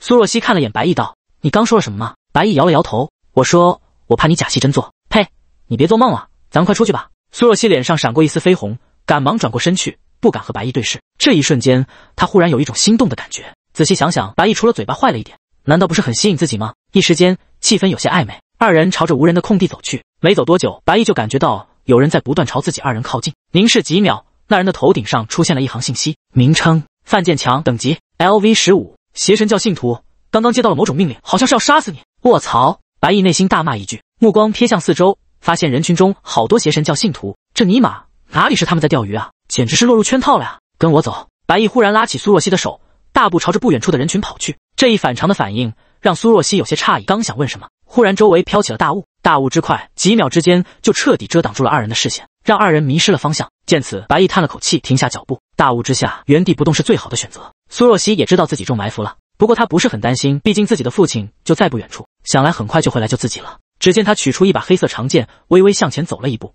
将白毅挡在了身后。别怕，我身上有定位装置，我爸应该很快就会来找我了。第28章遭遇埋伏，生死危机。白毅看了眼苏若曦，有句话也不知道该不该讲。他停下脚步，并不是因为被屏蔽了视线，而是因为周围都是邪神教的人。至于苏若曦的父亲，恐怕已经被人拦住了。见此情形，白毅也不打算隐藏自己了。若曦听我的。苏若曦点点头，没有拒绝，朝着那个方向释放你的大招。白毅随手指了一个方向，迷雾能阻挡视线，但是却阻止不了全知全能的探查。大雾之中，每个方向白毅都能看到面板。那些人平均都是10几级，要打起来根本没有胜算，所以白毅打算跑。苏若曦没有犹豫，双手抬剑，刹那间惊雷出现。苏若曦整个人的气势突然改变，冥冥之中有一股杀伐之气荡漾在空气之中。雷霆裁决。只见苏若曦暴喝一声，挥剑斩出这一击。轰隆隆，巨大的雷电斩朝着白毅所指方向斩去。白毅也没看什么结果，拉起苏若曦的手就往反方向跑。如果说迷雾能迷惑自己，那么同样也能迷惑其他杀手。让苏若曦用这一招的目的不是为了杀人，而是为了吸引走其他人的注意。果不其然，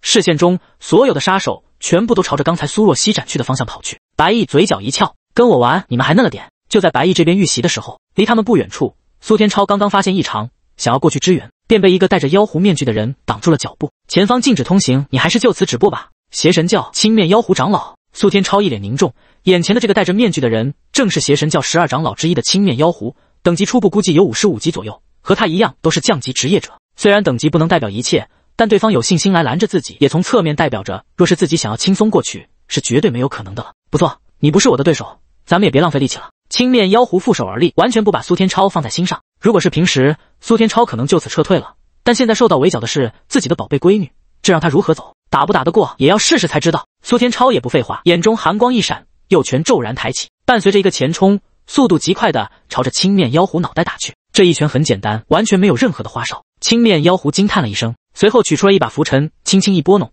一道无形的波动朝着苏天超扩散而去。这是他的武器，可以瓦解大多数的攻击。只是下一秒，青面妖狐忽然眼神一凝，快速朝后暴退。砰！一声巨响出现，原本他所站的地方此刻已经面目全非，一个不知道多少深的巨坑忽然出现。你怎么可能没事？青面妖狐看了眼怒目而视的苏天超，显然有些惊讶。然而回应他的是苏天超的暴喝：奔虎拳！好！只见苏天超挥出的右手陡然幽光大战，激起了炸裂的音爆声，隐隐之中能看到一只猛虎从他的拳势中蹦出。黄金技能。这一次青面妖狐不敢大意，拂尘在面前画了一个圈，一道道光圈扩散而出。原本无往不利的光圈，在遇到苏天超之后，仿佛只是单纯的空气，根本无法阻止其行动。一力破万法。青面妖狐这才想起来苏天超的天赋，一力破万法，所有的能量攻击在苏天超的面前都会被削减 40% 的威力。苏天超没有心情和他闹，趁着猛虎纠缠着青面妖狐，他一个箭步朝着苏若曦所在的方向跑去。可就在这时候，又一个青面妖狐挡在了他的面前，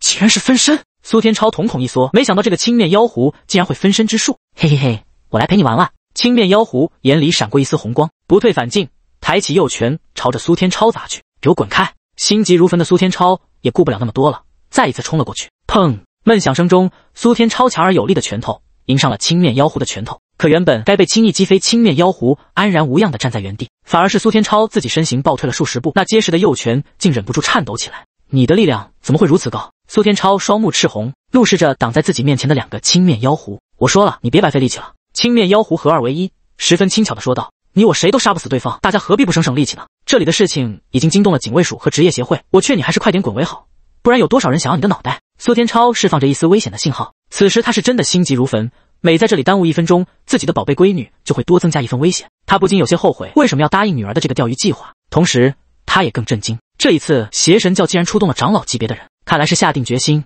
要彻底解决自己的女儿和白毅了。这就不劳你费心了，20分钟之内这里还是安全的。你这人族叛徒，我和你拼了！听到这句话的苏天超再也保持不了冷静了。20分钟恐怕等自己过去，自己女儿的尸体都找不到了。他身形一动，再次和青面妖狐缠斗在了一起。另一边，白毅凭借着自己的全知全能和苏若曦的雷霆之力，一边引开敌人，一边快速穿梭在迷雾之中。走了几分钟，眼看就要走出迷雾了。可就在这个时候，白毅忽然停住了脚步。怎么了？苏若曦有些不解道。前面有人。白毅半眯着眼，脸上有些凝重，不为其他的，而是前方挡着一个人，正是他们的任务目标 A 级通缉犯楚良。姓名楚良，等级 LV25，职业江湖术士，属性力量132，体质166，敏捷115，精神172。人生无常大肠包小肠。结，两个小娃子可真能跑啊！这不愧是全省状元和 SSS 级超级天才，那么多人竟然差点让你们给逃走了。楚良，只可惜你们的好运到头了。第29章，既然你这么厉害，让我爸来和你打。第3更是谁？苏若曦可没有白毅这么无敌的天赋，他举起长剑，神情警惕地将白毅护在了身后。我，楚良笑了笑道：“是你们苦苦追寻的人。”说话间，迷雾散开，一个身穿黑色西装、脸有些妖娆的男人出现在迷雾的尽头。楚良，苏若曦脸色瞬间苍白了起来。在自己父亲被缠住的情况下，遇到楚良，绝对是九死无生的局面了。毕竟双方的等级不止差了5级8级，而是差了将近20级。这个鸿沟可不是什么装备可以弥补的。多么美丽的一张脸啊！我一定会好好疼惜你的。楚良舔了舔舌头，他的样子变换了一下，幻化出一个女人的脸。这是他的天赋，可以把人脸无缝贴合在自己身上。白毅，对不起，是我连累了你，你想办法逃走吧，我来拖住他。苏若曦看着不断靠近的楚良，朝着白毅展露了一个甜美而决绝的笑容。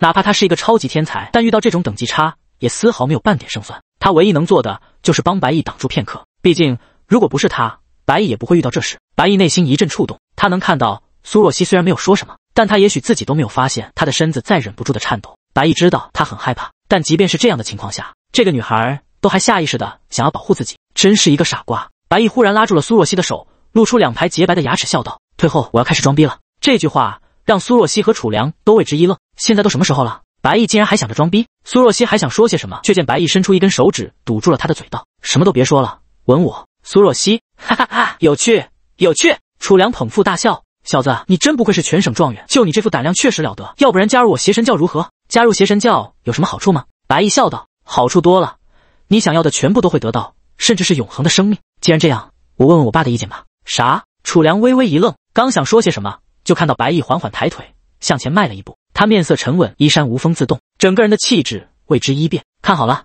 这一招会很帅。白毅嘴角一歪，猛地伸出右手，十分霸气的大吼道：“爸来！”苏若曦，楚良，小子，侬脑子瓦特了吧？丁，技能发动成功，当前可召唤时间为5分钟。刹那间，风起云涌，整个现场狂风大作，一股磅礴的气势从白毅身上迸发而出。啪叽！只见一个一脸懵逼的中年男人从天而降，他长得和白毅有几分相似，一头飘逸的银发和有些岁月的深邃五官，左手拿着一张报纸，右手置于裤腰带之间。看他微微蹲下的模样，想必是想解决一下3级。只是下一刻，他便出现在了这片战场之上。而白纵横一脸懵逼的看着在场更一脸懵逼的2个陌生人，完全不知道发生了什么事。爸，邪神教的人想让我加入他们，我特意来问问你的意见。白毅指着张大嘴巴的楚良笑了笑。喂！楚良感受到了一股死亡的危机，几乎不用想就能知道这个突然出现的人绝对是一个超级高手。强忍着心中骂娘的冲动，楚良第一时间拔腿就跑。这尼玛的开什么国际玩笑？小的打不过来老的，不是反派的成名绝招吗？只是下一秒，他便感觉到一阵风吹过，一个男人出现在了他面前。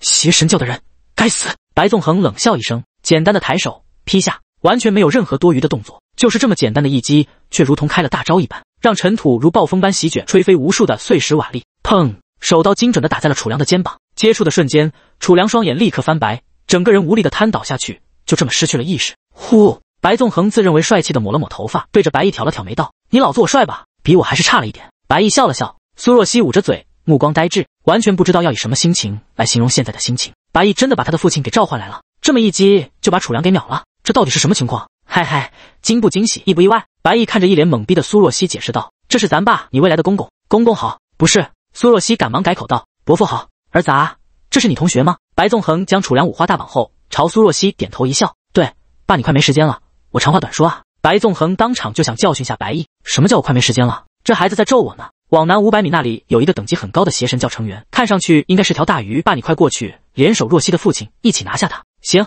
回头给我解释。白纵横脚步一动，快速朝着南方跑去。看着已经开始散去的大雾和晕倒过去的储粮，白毅也是松了一口气。如果不是今天刚好出现这个技能的话，这次可就真的糟糕了。无论是来人护驾，还是言之有理，都无法对高出自己太多级的储粮使用。也就是这个技能刚好解决了这个难题。苏若曦深深地看了眼白毅，这个人他是越来越摸不透了。每次都以为没办法的时候，白毅总是能给他惊喜。这一次他甚至都做好了必死的打算，结果这么轻易的就被白毅给化解了。想到这里，苏若曦有些不开心地说道：白毅，你有这么厉害的技能，为什么不早用出来？是不是故意想看我笑话？不，你应该要感到高兴。为什么？因为你是第一个见识到我所有底牌的人。白毅伸了一个懒腰，抬头望万里无云的湛蓝天空，嘴角勾起一抹帅气的笑容。欢迎来到我的世界，娇贵的小公主。第30章阴谋破灭，偷鸡不成蚀把米。第4更油嘴滑舌。苏若曦小脸一红，别过头不敢和白毅对视。不得不说，现在的白毅对她而言仿佛有着致命的吸引力，仿佛多看白毅一眼就会彻底沦陷。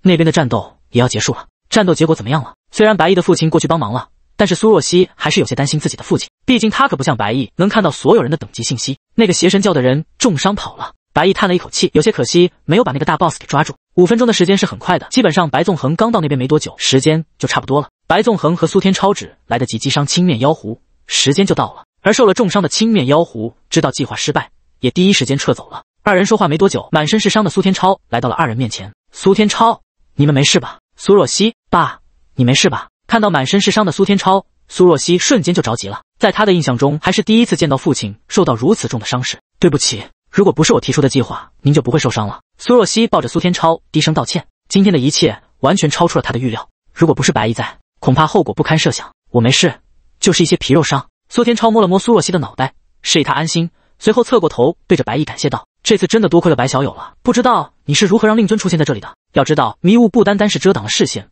更是阻拦了对外通讯的信号，也就是说，只有迷雾笼罩范围内才有信号，总不可能白毅的父亲也是一名跟踪狂。实不相瞒，这是我的技能。白毅摸了摸鼻子，有些不好意思地说道：技能召唤父亲。饶是苏天超活了大半辈子了，都感到无比的惊讶，这世间竟然还有如此奇葩的技能。是真的，白毅好像是吼了一声什么罢来，然后白伯父就突然从天而降了。苏若曦回忆道。苏天超脑补了下那个画面，嘴角不自觉地抽了抽，这孩子到底是从哪学来这么一个奇葩的技能？不管怎么说，谢谢你了，你是我女儿的救命恩人。说着，苏天超朝着白毅鞠了一个躬，这可把白毅吓了一跳，赶忙扶住苏天超道：太客气了，这也是为了自己吗？晚上咱们一起吃个饭。苏天超眼里闪过一丝赞赏，像白毅这样又有实力又有礼貌的孩子，现在这个社会可不多见了，如果成为自己的女婿，好像也很不错的样子。改天吧，我爸估计挺懵逼的，回去还得和他解释一下。行，那叔叔也不勉强你，想来家里随时都可以来。苏天超大笑一声，拍了拍白毅的肩膀道：回去之后替我向你爸道个谢。行，等有时间了，我一定去找您喝酒。白毅笑着回应了一句，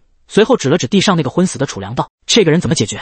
这你放心，他们来了。苏天超刚刚说完，周围就响起了一阵呜哇呜哇的警笛声。这些警卫署的人姗姗来迟，一个身穿制服的男人眉头紧皱地走了过来，看到苏天超时，立马露出一副关心的神色道：苏会长，您没事吧？王署长，你可真是来得早啊。苏天超没好气的冷哼一声：你知不知道这里发生了什么事？什么事？王丽萍疑惑地看着周围，当看到白毅和苏若曦时，脸色变得十分难看。结合周围的破坏痕迹来看，这一次邪神教的目标竟然是全省状元白毅和超级天才苏若曦。如果这两个人就这样死在了东武市，死在了他的辖区，别说他的乌纱帽保不住，就是东武市市长都得立马滚蛋。这白小兄弟和令月没事吧？没事，就是差点死了而已。白毅冷笑了一声，对于这个警卫署的支援速度十分不满意。这次可是大规模袭击，虽然外部肯定会被邪神教的人隔绝，但也不至于要得了这么久。这确实是突发情况，刚才开始邪神教的人四处袭击居民，我们的警力都被分散开了，也是听到有人举报这里产生了大量的迷雾，我这不就立马过来了。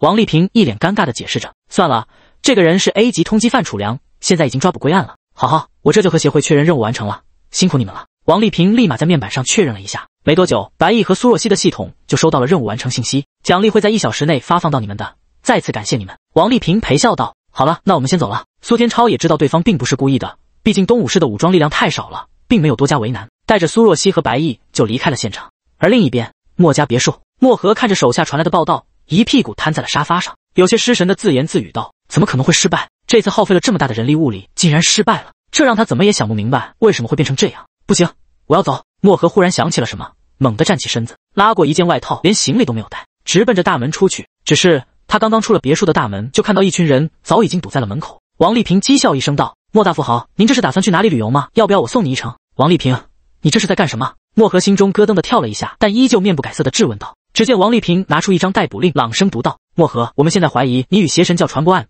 多起绑架案、谋杀案、抢劫案等恶性犯罪有关，现在正式逮捕你。如果你对我们的执法有什么意见，可以邀请你的律师为你进行辩护和反馈。”王丽萍拿出一副白银手铐，嘴角上翘。那么现在邪神教东武市最高负责人漠河，你被逮捕了。第31章，要不我做你儿子吧？白毅不知道在自己遇袭的背后还有更深层次的原因。当他告别苏若曦二人回到家时，已经是晚饭时间。白毅一进门就闻到了一股很重的屎味。曾平不在客厅，而是在卫生间洗衣服。至于白纵横则不见了踪影。白毅来到卫生间门口，这里一片狼藉，虽然被清洗过，但还是不难看出应该是马桶炸了。捏着鼻子，白毅有些嫌弃地问道：“妈，你和爸吵架了还是咋地的？怎么马桶都炸了？”那还不得问你。曾平没好气地看了眼白毅，让白毅十分不解。关我啥事？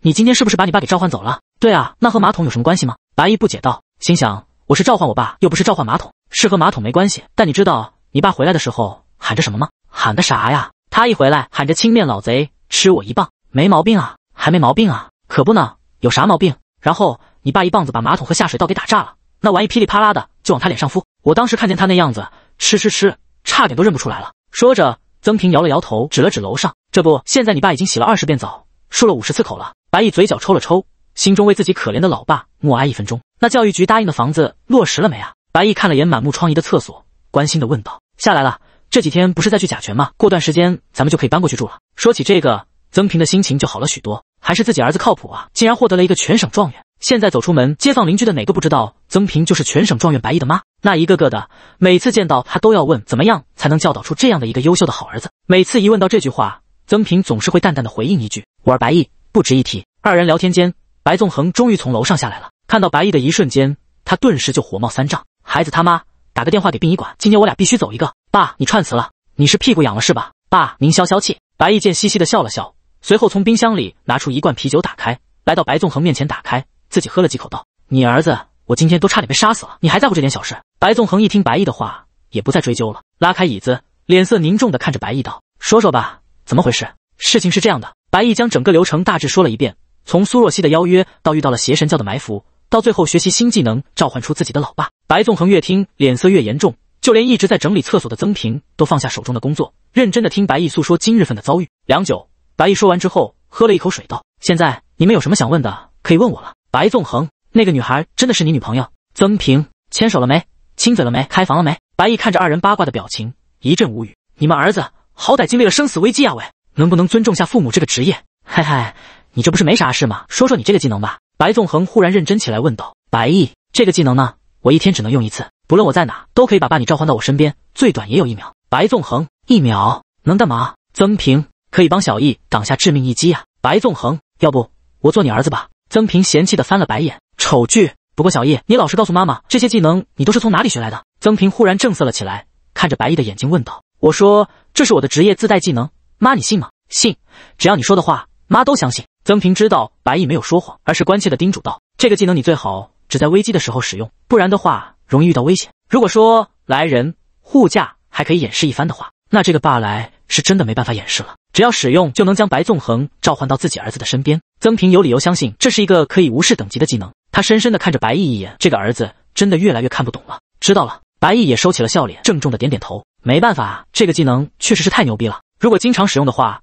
被有心之人察觉到了漏洞，确实不是很安全。在自己拥有下一个保命技之前，还是少用吧。吃饭，我都快饿死了。晚饭过后，白毅刚回到自己的房间，就收到了一条任务完成的信息：恭喜您的队伍相亲相爱一家人完成了 A 级委托任务，请及时查收您的任务奖励。奖励到账了吗？白毅囔囔了一声，打开背包看了一眼，果不其然，现金多了30万，神之晶石多了20颗。毫不犹豫的，白毅就将20块神之晶石全部使用。没过一会，一个全新的面板出现，姓名白毅，等级 LV6，经验值25003600，职业路人，天赋全知全能，没有什么信息能瞒得过路人。你的眼睛能看到所有被隐藏的信息，另外你总是能获得一些特殊的情报。路人拥有无限的可能，不要妄自菲薄哦。力量59，体力59，敏捷59，精神59，技能来人护驾 LV1，言之有理 ，LV1 霸来 ，LV1 神之力，5900点，技能点15点，金币132万，太爽了！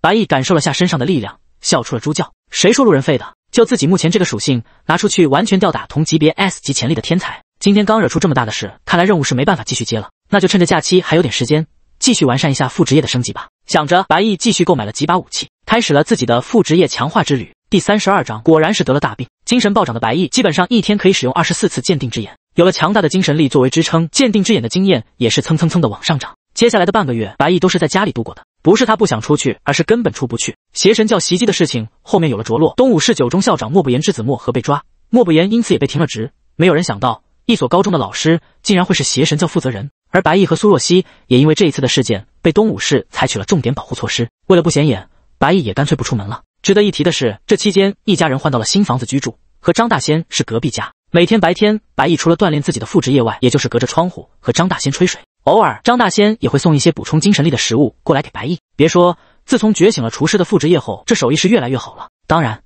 到了晚上，就是和苏若曦的尬聊时间。也不知道怎么的，自从那件事之后，苏若曦每天都会和白毅聊上几句，而白毅每一次也都会从《高级恋爱教学》保证拿下心仪的女生这本书里面摘抄一句话回给苏若曦，但每一次的效果都不是特别好。比如今日份的聊天，苏若曦，白毅你吃饭了吗？白毅吃了，你呢？苏若曦，哎，没什么胃口，有点胀肚子。白毅，我知道了。苏若曦，你知道什么了？白毅，不就是便秘吗？下辈子我做你的新号门，绝对不卡屎。苏若曦，滚！白毅摇了摇头，放下手机，再次看向自己的副职业经验条，距离到达3级只有1线之遥了。白毅打算努力，今晚升到3级去。想着，他再次花了15万购买了5把白银武器，鉴定成功，恭喜鉴定出优秀白银长弓1把，经验+2；鉴定成功，恭喜鉴定出普通白银匕首1把，经验+1；鉴定成功，恭喜鉴定出优秀白银长剑1把，经验+2。丁，恭喜鉴定之眼升级，等级+1。新增效果：鉴定装备时，基础属性正10%，属性加成不足5点的，按5点计算。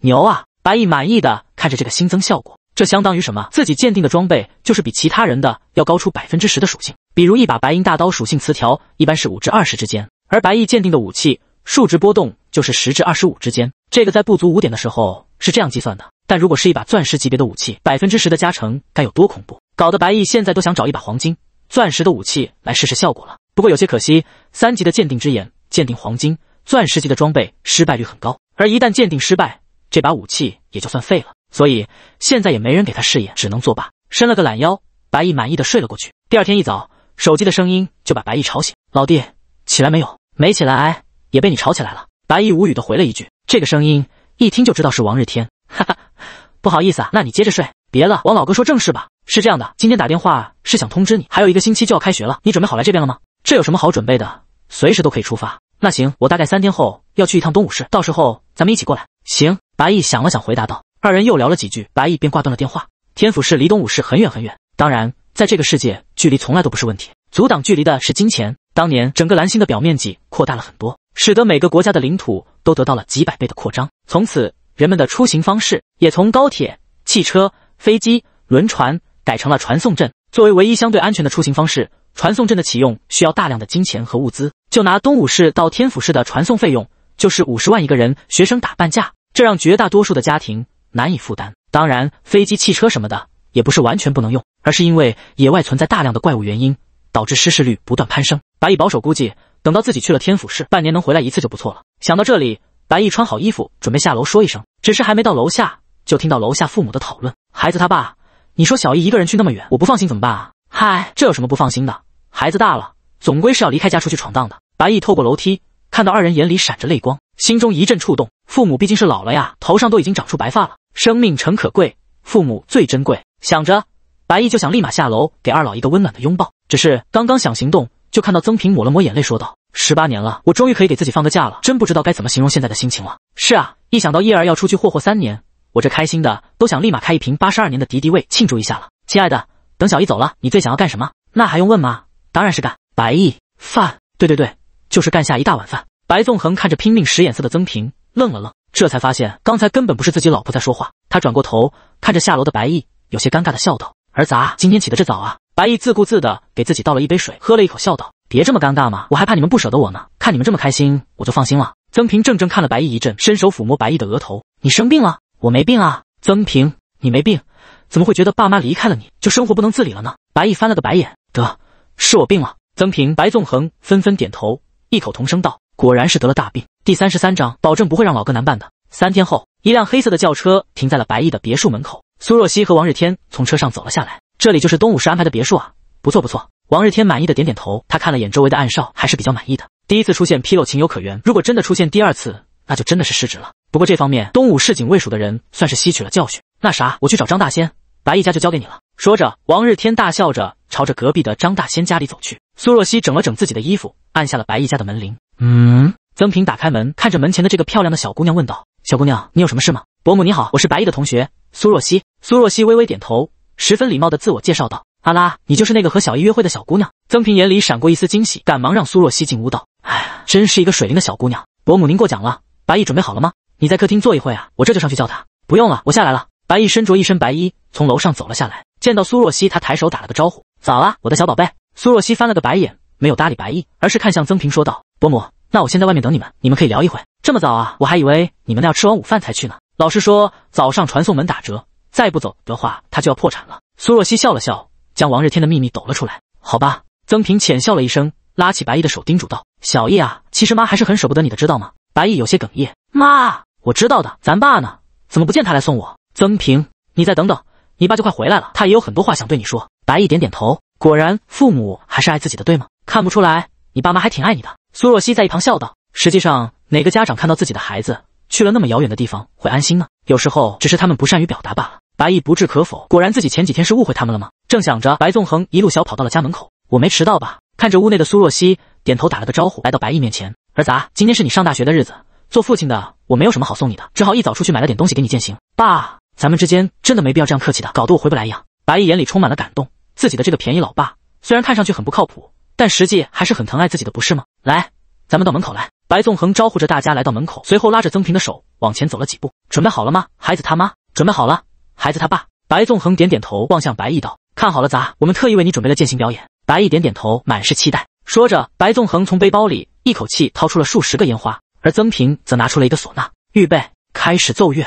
二人合唱，那坟前开满鲜花，是你多么渴望的美啊！白毅、苏若曦，一瞬间，烟花声、唢呐声不绝于耳。白毅目瞪狗呆，重重地叹了一口气。果然，孩子只是意外，父母才是真爱。苏若曦，我忽然有点同情你了。白毅，谢谢，胸脯借我用一下。苏若曦，在一片欢歌笑语之中，白毅等人离开了别墅区。张大仙坐在了副驾驶上，白毅和苏若曦坐在后座。咱们这是从哪里去传送阵？张大仙一脸好奇地看着窗外问道。军事基地每个传送路口都是有军方把控着的，这样就算哪个城市遇到了受潮，才能够及时的支援。王日天笑着解释了一下，对于没有出过远门的孩子们，路上的一切都是新鲜的。几人看看风景，聊聊天，很快就抵达了目的地。在王日天出示了证件之后，并没有遭到太多的阻拦。很快，众人来到了一处设施内，只见设施内画着一个看不懂的交叉纹路，而纹路的周围则是一颗颗晶莹剔透的晶石。你们都是第一次进行传送，可能会有一些晕，适应过后就不会有事了。王日天提醒了一句，率先朝着阵内走去。待到所有人都走进那个诡异纹路时，忽然传送阵焕发出耀眼的光芒，所有人都被强光刺激的闭上眼睛。等到白毅再次睁眼的时候，周围的一切都变了，原本四处可见的兵哥哥不见了，变成了诸多身穿黑色长袍的学生。透过周围的大落地窗，能看到外面生长着不少的竹林，还有许多穿着汉服的小哥哥小姐姐在四处游荡，仿佛让人感觉是穿越到了古代的某一个朝代一般。咱们到了，你们还好吧？王日天笑道。这就到了。几人的眼里都有些惊讶，这才几秒过去，就出现在了距离不知道多少万公里的天府市了。对，王日天从包里取出了一份新生攻略手册，交到了三人手上道：咱们先去新生登记处吧，还能给你们争取一个好的宿舍。三人点点头，跟在了王日天身后往前走。王日天边走边介绍道：在这里现金的作用会比较小，一切都是以学分为主。张大仙不解道：学分是干嘛用的？学分就是在学校的流通货币，能买到你想要的一切和资源，比如单独聘请导师和使用相关设施都是要使用学分的。另外，能进入咱们学校的都不是庸才，虽然说你们很不错，但人外有人天外有天，可不要心高气傲的，不把别人当一回事。说到这里，王日天特意看了眼白毅道：很多人对你的成绩是抱有一定质疑的，指不定会有人来挑战你什么的，你可以在竞技场接下挑战，但尽量不要私下里动手，知道吗？白毅琢磨了一会，点点头道：老哥的话我知道了，如果有人挑衅我，我一定会杀鸡儆猴给所有人看的，即便我私下动手也一定会处理干净，保证不会让老哥难办的。王日天，第34章，趁我还没有咬人，快滚。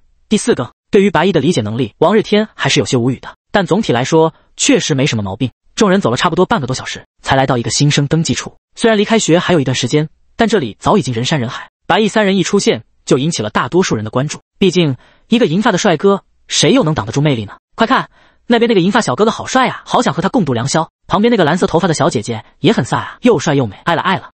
就是另外一个看起来有些猥琐的男生，有些违和，要是别挡在那就好了。张大仙、白毅，噗，别理他们大仙，总有一天你会遇到一个妹子，她不要你有多帅，也不要你多有钱，她也不要你。张大仙，你好，填写下简历。学生会的小姐姐热情地对着几人笑了笑，同时也递过了几张表格给白毅三人。简短的填写过后，白毅率先将简介交了过去。姓名：白毅，潜力 F 级。小姐姐捂着嘴，有些吃惊地看着白毅，她激动地站起身，拿出手机道：那啥，我是你的粉丝，能跟我合个影吗？可以的。白毅笑了笑，十分配合的和这个小姐姐拍了个照。他没想到自己的名声竟然流传到了天府市里来了。真的是白毅吗？那个潜力 F 级，破格录取的真南省状元。我说哪有人会这么帅？原来就是我的梦中情人白毅啊！学生会小姐姐的惊呼让所有的人都注意了过来。没办法，在全国排名 Top 2的名校里面，一个潜力 F 级的人就相当于是动物园里的大熊猫，实在是太稀有了。他的名声不但在真南省，更是在全国各地都已经流传开了。惊叹过后，众人都有些惋惜。正如当日大多数招生代表想的那样，他们都知道潜力的重要性。潜力低的人每次升级都会亏属性点，虽然可以靠着其他方式去追平，但你在努力的时候，别人又何尝不在呢？从这一点来看，潜力 F 的人想要追平头部天才，简直是痴人说梦了。学生会的小姐姐也想到了这一点，微微叹了一口气。明明长得还不错呀，怎么会只有 F 级潜力？摇了摇头，她继续往下看。当看到白毅填写的4维属性时，她呆滞住了。全属性59，这是什么牛马属性？全部一样已经够奇怪了，可这属性这么高是怎么回事啊？不是说潜力 F 是最垃圾的吗？怎么一旁的潜力 A 的张大仙总属性都没有这个白毅高？怎么了？王日天看到学生会小姐姐惊讶的表情，凑过头看了一眼，立马露出了同款表情。白毅大半个月前只不过是全属性14点的渣渣呀，怎么这才过去了这一点时间，全属性飙到了59？这吃激素也不能这么涨啊！白毅，你确定这是你的最新属性？王日天颤抖的声音问道。这还能有假吗？你这是怎么做到的？天生的吧。你牛！王日天一脸惊喜，这个白毅真的给他带来太多惊喜了。对于属性点这个事情，白毅也没办法隐瞒，毕竟副本都是官方监控的，只要进入副本，自己的属性点就会被显示出来，所以早暴露晚暴露也没差。在王日天的催促下，小姐姐终于为3人办好了登记。这是你们的学生证，里面带着100学分。学分的重要性，我想王老师已经和你们说过了吧？学分除了做任务、探险、杀敌赚取之外，也可以通过用金币兑换。现在的兑换比例是100万金币等于100分。另外，你们的报名费是全免了，但是住宿费要缴纳下。现在你们可以想一想要入住什么级别的宿舍。小姐姐十分礼貌地向白毅3人解释道。宿舍还有级别？张大仙不解地问道。对，你们看看新手攻略第25页，上面写着呢。闻言，3人都打开攻略看了一眼。简单装修6人间宿舍，1年10点学分；精装修4人宿舍，1年20点学分；豪华装修2人间宿舍，1年40点学分；奢华装修独栋别墅，1年100点学分。我的个亲娘啊，这么贵！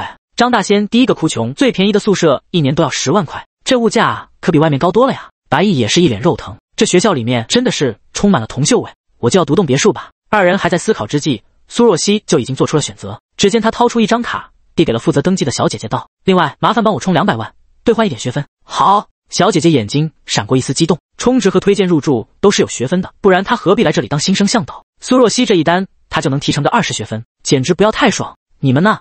该不会住6人间吧？苏若曦笑似非笑地看着白毅和张大仙，眉宇之间充满了挑衅。怎么办啊？现在张大仙小声附在白毅的耳边说道。这还不简单？白毅完全没当一回事，不就是一个别墅吗？有什么大不了的？只见他直径走到了苏若曦身边，转过身对着张大仙笑道：不是吧，不是吧，大仙，你该不会要住6人间吧？张大仙，苏若曦挑眉道：你决定好了？白毅，我这不是有你吗？你忘了咱们的队伍名了吗？相亲相爱一家人，知一家人就该住一起，不是吗？苏若曦，趁我还没有咬人，快滚！白毅，好嘞。最后，白毅和张大仙都选择了别墅。没办法，好歹2人也是真南省的状元，这逼格不能落下。当然，这也不是最主要的原因。2人之所以选择独栋别墅，还有一个最主要的原因，那就是没房了。第35章入学，没有学分，寸步难行。除去6人间和别墅，其他的宿舍都没有房了。比起杂乱的6人间，2人都更倾向于安静的别墅。6个人一屋，你在看书，别人在唱歌，你在睡觉，别人在那打呼，你在看片，别人在那一直笑，想一想都会疯的。一想到这些，白毅和张大仙也只能选择了别墅。毕竟一个人在家看个片，打个枪也方便不是？选择完毕之后，小姐姐十分开心的将学生证递给了3人道：你们3人的别墅是挨在一起的，已经登记好了，到了之后刷脸就可以进入了。好，谢谢。3人道了声谢，便跟着王日天离开了。没走多久，几人就来到了一个风景秀丽的别墅区。白毅的是101号别墅，苏若曦的102号别墅，张大仙的103号别墅。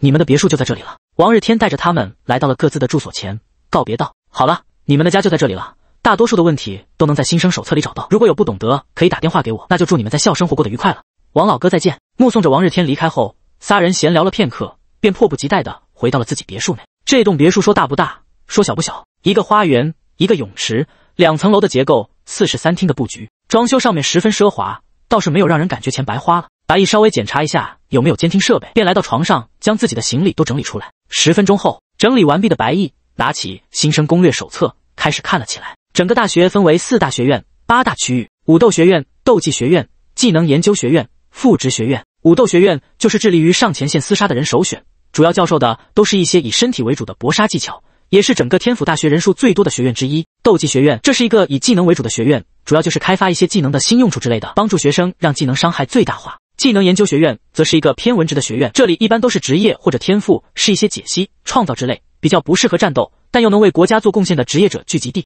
同时，这里也是一些独创技能的诞生地。最后一个复职学院则是一个统称，一些生活系、辅助系的职业者都会来这里学习一些专业的知识，他们也承担着学校里的一切物资产出的重任。了解完这4个学院，白毅又看向了8大区域：教学区、商业区、住宅区、副本区、养老区、传送区、天府塔、比试区。这些区域基本上就和名字一样，比较好理解。唯一不同的就是养老区和天府塔。养老区指的是一些退休下来的人可以来到这里居住，毕竟天府大学占地面积很大，毫不夸张地说就是一座城市。而一些对于学校或者国家有重大贡献的人可以被允许留在这里养老，学校方面会照顾他们的所有的衣食住行，让他们晚年无忧。当然其中还有一些殉职人员的家属也会被接来这里住。而天府塔就是一个比较有意思的地方了，这座塔据说是一件无主的星空级的装备，当初天府大学的创建者华夏10大地级职业师排名第5的秦天府都没办法把这座塔带走，最后他决定围绕着这座塔建立了这所举世闻名的天府大学，并将这座塔命名为天府塔。天府塔内别有洞天，每个人进去都会遇到不一样的挑战。根据手册上面的信息记载，它一共100层，就和副本一样，每通过1层就能获得1次规则之力奖励。传说中只要能通过100层就可以获得无比强大的力量，但至今为止没有人可以通过50层，因为天府塔对所有的人都一视同仁，不管你是最低级的兵级职业师，还是人类的天花板100级以上的王级职业师、地级职业师，只要进入了天府塔都会匹配到相对应的难度。天府大学也凭借这座塔稳居全国第2大学的位置，新生可以免费获得1次挑战次数，在之后1次挑战需要500学分。看到这里，白毅不禁翻了一个白眼，真他妈的黑啊！500学分等于500万，这都可以买一件极品黄金装备了。不过别人看不透，那我呢？全知全能，号称没有不知道的事。那这座来历不明的天府塔能不能看到什么不一样的信息？想到这里，白毅起身来到窗外。天府塔很高，几乎在天府大学的每一个角落都可以看到那高耸入云的白塔。仔细注视几秒，一道信息随之出现：名称天道塔，类型特殊类，品级层数100层，全知全能，是男人就挑战100层，每通关1层就能获得属性点和技能点以及神秘奖励，只要能挑战100层，这座塔便是你的了。所以你准备好了吗？原来100层的奖励是这座塔。白毅琢磨了一会，有机会一定要去试试。比较，这可是一件超越星空级的神器啊！要是能占为己用，岂不是美滋滋？收起不切实际的想法，白毅继续往下看。接下来就是一些导师的介绍和收费标准了。院长级别单独指导，每小时100学分；副院长级别单独指导，每小时70学分；高级导师级别单独指导，每小时50学分；中级导师级别单独指导，每小时30学分；初级导师级别单独指导，每小时10学分。果然和王老哥说的一样，没有学分简直是寸步难行啊！白毅轻轻吐气，有些头疼。继续往下看，就是一些什么场地使用费啊、副本报名费啊之类的，各种项目都是学分。不过很快，这痛苦不堪的时间终于到头了，因为白毅看到了新生学分赚取攻略。当新生大赛福利一览这几个大字出现在白毅的视线当中时，天知道他有多高兴。第36章，新生大赛召开。新生大赛是天府大学每年都要举办的一场盛宴，这也是大学里白嫖学分的重要手段。按照惯例，新生大赛会按照排名发放对应的学分。第1名每月200点学分，第2名每月150点学分，第3名每月100点学分。基本上只要能得到前10，一个月就等于白嫖了50万金币以上，这不比外面打工做任务香多了？不过想轻松获得新生大赛前10也不是一件易事，毕竟作为一个 Top 2的大学，每年的新生都差不多有上万名，其中省状元级别的都至少10名，更别说多如牛毛的是状元了。而大赛的方式也不一定，有时候是职业者对抗，有时候是副本竞速。不过白毅对自己倒不是很担心，以自己的技能和属性，想获得一个前10应该不是什么问题，难就难在第1名了。俗话说得好，不想当第一的职业师不是一个好的职业师，而他白毅的目标就是新生大赛的第1名。而就在白毅在家里歪歪的时候，王日天来到了一处会议室。这里坐着了10多个人，每个人的身上都散发着一种上位者的气息。如果白毅在这里的话，就会发现这些人都是新生手册上介绍的各大院长和副院长。王日天朝着主位点了点头，拉开一张椅子坐下，看着主位上满头白发的老教授，微微开口道：“秦老，我回来了。”秦天府点点头，开口道：“既然人到齐了，就开始统计一下今年新生的入学情况吧。”秦老，截至目前为止，已经有25000名新生办理了入学手续，其中大多数都是副职学院的预招生，主职业的新生比例比往年下降，省状元跌破了平均数，只有9位，是冠军35位。一位负责招生的副院长起身报告道：“哼，这还不是某人把唯一特权给了一位潜力只有 F 级的新生，不然今年咱们的状元含量怎么会跌破往年平均水平？”一位戴眼镜的中年女人有些刻薄地说道，完全不给王日天面子。王老师的这个做法确实有些欠妥了，但是撇开白毅不谈，这次东武市不是还有一个 SSS 级的苏若曦吗？他虽然不是全省状元，但也比一般的状元强多了，我武斗学院先预定了。武斗学院的院长叶延虎大笑道。一听这话，斗技学院的院长柯不恶第一个就不干了，他拍着桌子抗议道：“放屁！苏若曦的职业是魔剑士，魔剑士知道一个靠技能输出的剑士，此女应该是归我斗技学院管。”很快众人就吵得不可开交，他们来这里很大一部分也就是为了直接选取优质学生的，而身为 SSS 潜力的苏若曦绝对是所有人争抢的第一线。看着身为省状元的白毅无人过问，王日天失望地摇了摇头。原本想告诉他们，白毅在短短半个多月的时间，总属性就超越了同级别 A 级潜力的职业者，但现在看来还是算了，等到他们看到白毅的实力，就会知道王日天可是不会看错人的。而就在这时候，一直没有说话的秦天府轻轻咳了咳，示意大家安静道：“大家都不用着急，等明天的新生大赛结束，再各凭本事争取。现在让我们来讨论一下，明天的大赛应该采取什么赛制？”秦天府看了眼王日天，眼神里充满了肯定。他是知道白毅的最新信息的，也知道当初白毅遇袭的时候发生了什么事，所以他阻止了大家的讨论。如果这时候就内定的话，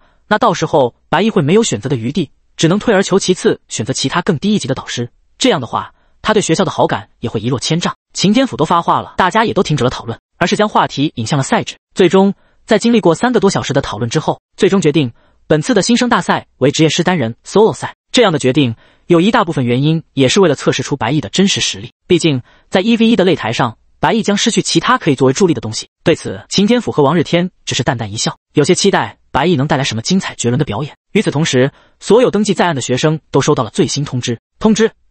经校委会决定，明天上午9点，比试区将开启本次新生大赛的排位赛。本次大赛采取的是职业师单人 solo 赛，准入装备品级上限为白银级别，请需要参加大赛的同学在今晚10点之前登入校园网进行报名。这一刻，所有学生们都沸腾了。每一次的新生大赛，除了是新生们的狂欢外，对于那些老生也是一场顶级盛宴。一些有实力有威信的学生们纷纷开盘下注，几乎整个学校的人都会参与进来。有意思，这次我倒要看看这个叫白毅的男人如何和我等相提并论。一个潜力 SS 级的男生歪嘴笑道：“职业师单人 solo 赛，真是天助我也！我王腾一定会名震天府，让我爹为我而感到骄傲的。”一个渴望被父亲认可的男孩自言自语道：“白毅，我一定会夺得第一，让我的女朋友知道我吉尔才是天府第一。”一个因为白毅太帅而被抛球的悲催男子握紧双拳发誓道：“喵喵喵！”一只流浪在校园的小猫乱入道。白毅听着广播，嘴角勾起一丝笑容。职业师单人 solo 赛啊，看来校领导是想看看我有没水分。这些人的小把戏哪难得倒白毅？他们无非就是觉得我的技能可以召唤人来挡刀，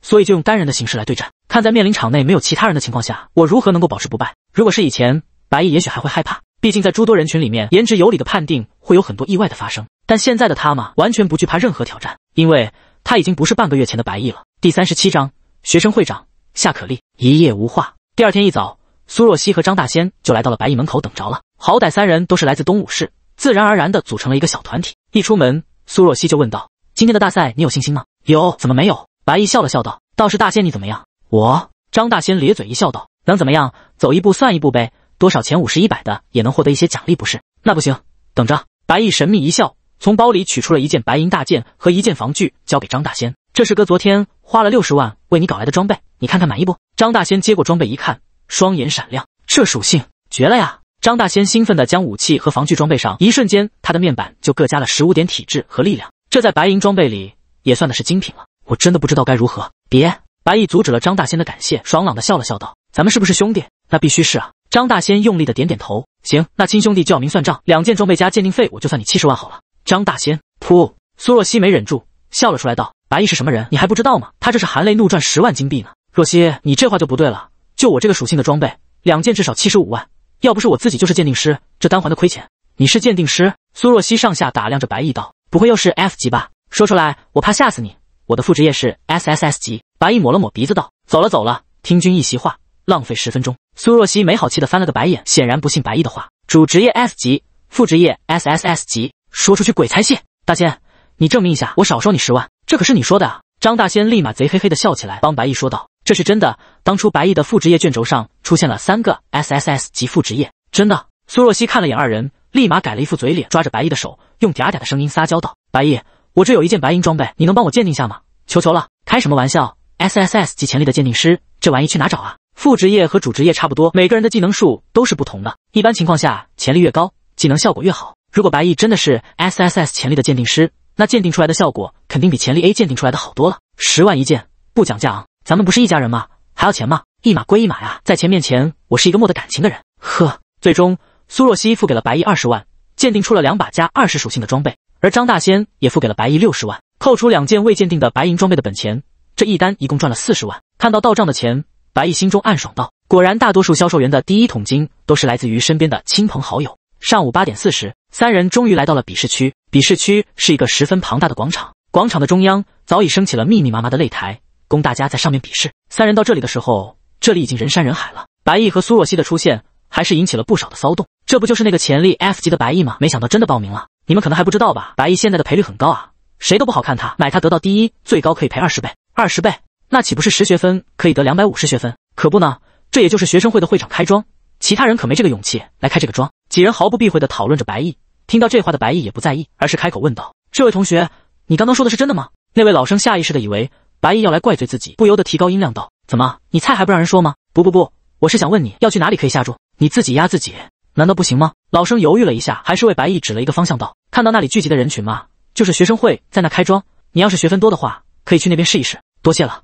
白毅笑了笑，笔直着朝着人群走去。白毅的样子从来就不是什么秘密，一头帅气的白发，加上高挑的身高，让他走到哪都十分的惹眼。大老远的，学生会的会长夏可丽就看到了白毅朝着自己这边走来，他轻轻跳下椅子，来到白毅面前道：白毅，你来这里做什么？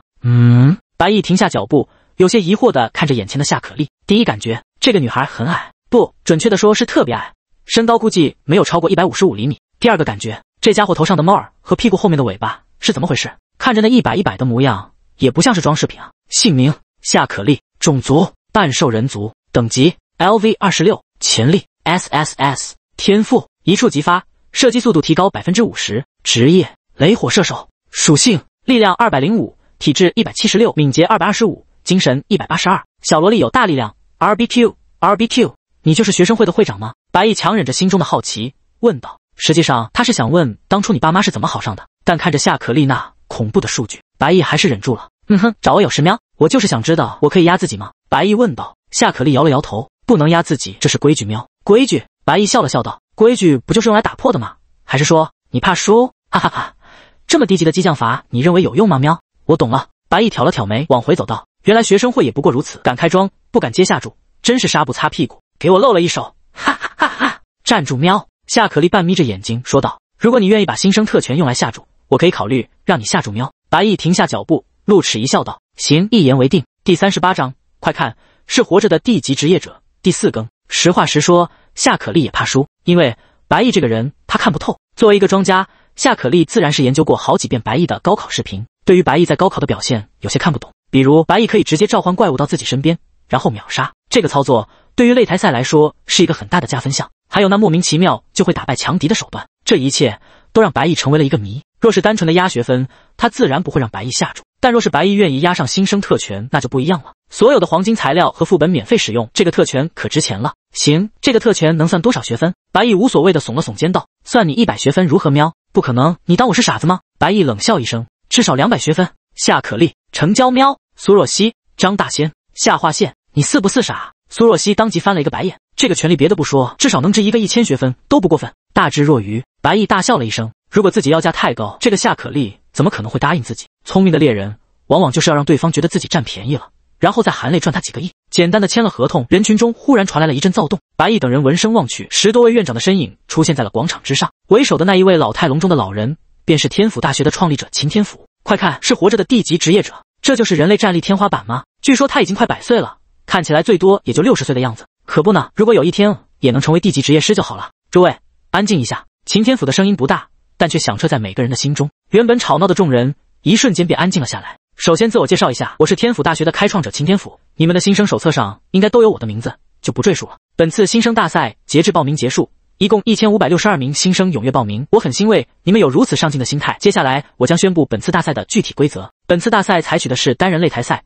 分为2个阶段，第一阶段大浪淘沙，时间为2小时，第二阶抽签排位赛，决出冠军。你们看到的整个比试区有100个擂台，也代表着新生排名前100，而你们需要在2小时内不断的进行攻擂和守擂，决出前100名。每个人自带100积分，攻擂成功会获得30积分，失败则扣20积分，守擂成功则会获得40积分，失败则扣除10积分。另外，守擂成功将获得10分钟的休息时间，战斗时间限定为10分钟，5分钟后处于劣势的一方会被判定失败。最后，大家别想着耍小聪明钻漏洞，我们虽然年龄大了，但眼睛可不花。此话一出，大家都议论纷纷了起来。众所周知，守擂的人是吃亏的，因为容易遇到针对，虽然失败不会被淘汰，但受伤和消耗都是真的啊。如果遇到了一些别有用心的人，恐怕一次守擂失败后就会直接不能继续参战。所以绝大多数的人一开始都是想着只攻不守，哪怕打下擂台也会自动放弃。但规则宣布完毕之后，就变成守擂是占优势了。守擂成功一次，不但比进攻高出10积分，更是能获得10分钟的休息时间。也就是说，只要成功守下6次以上擂台，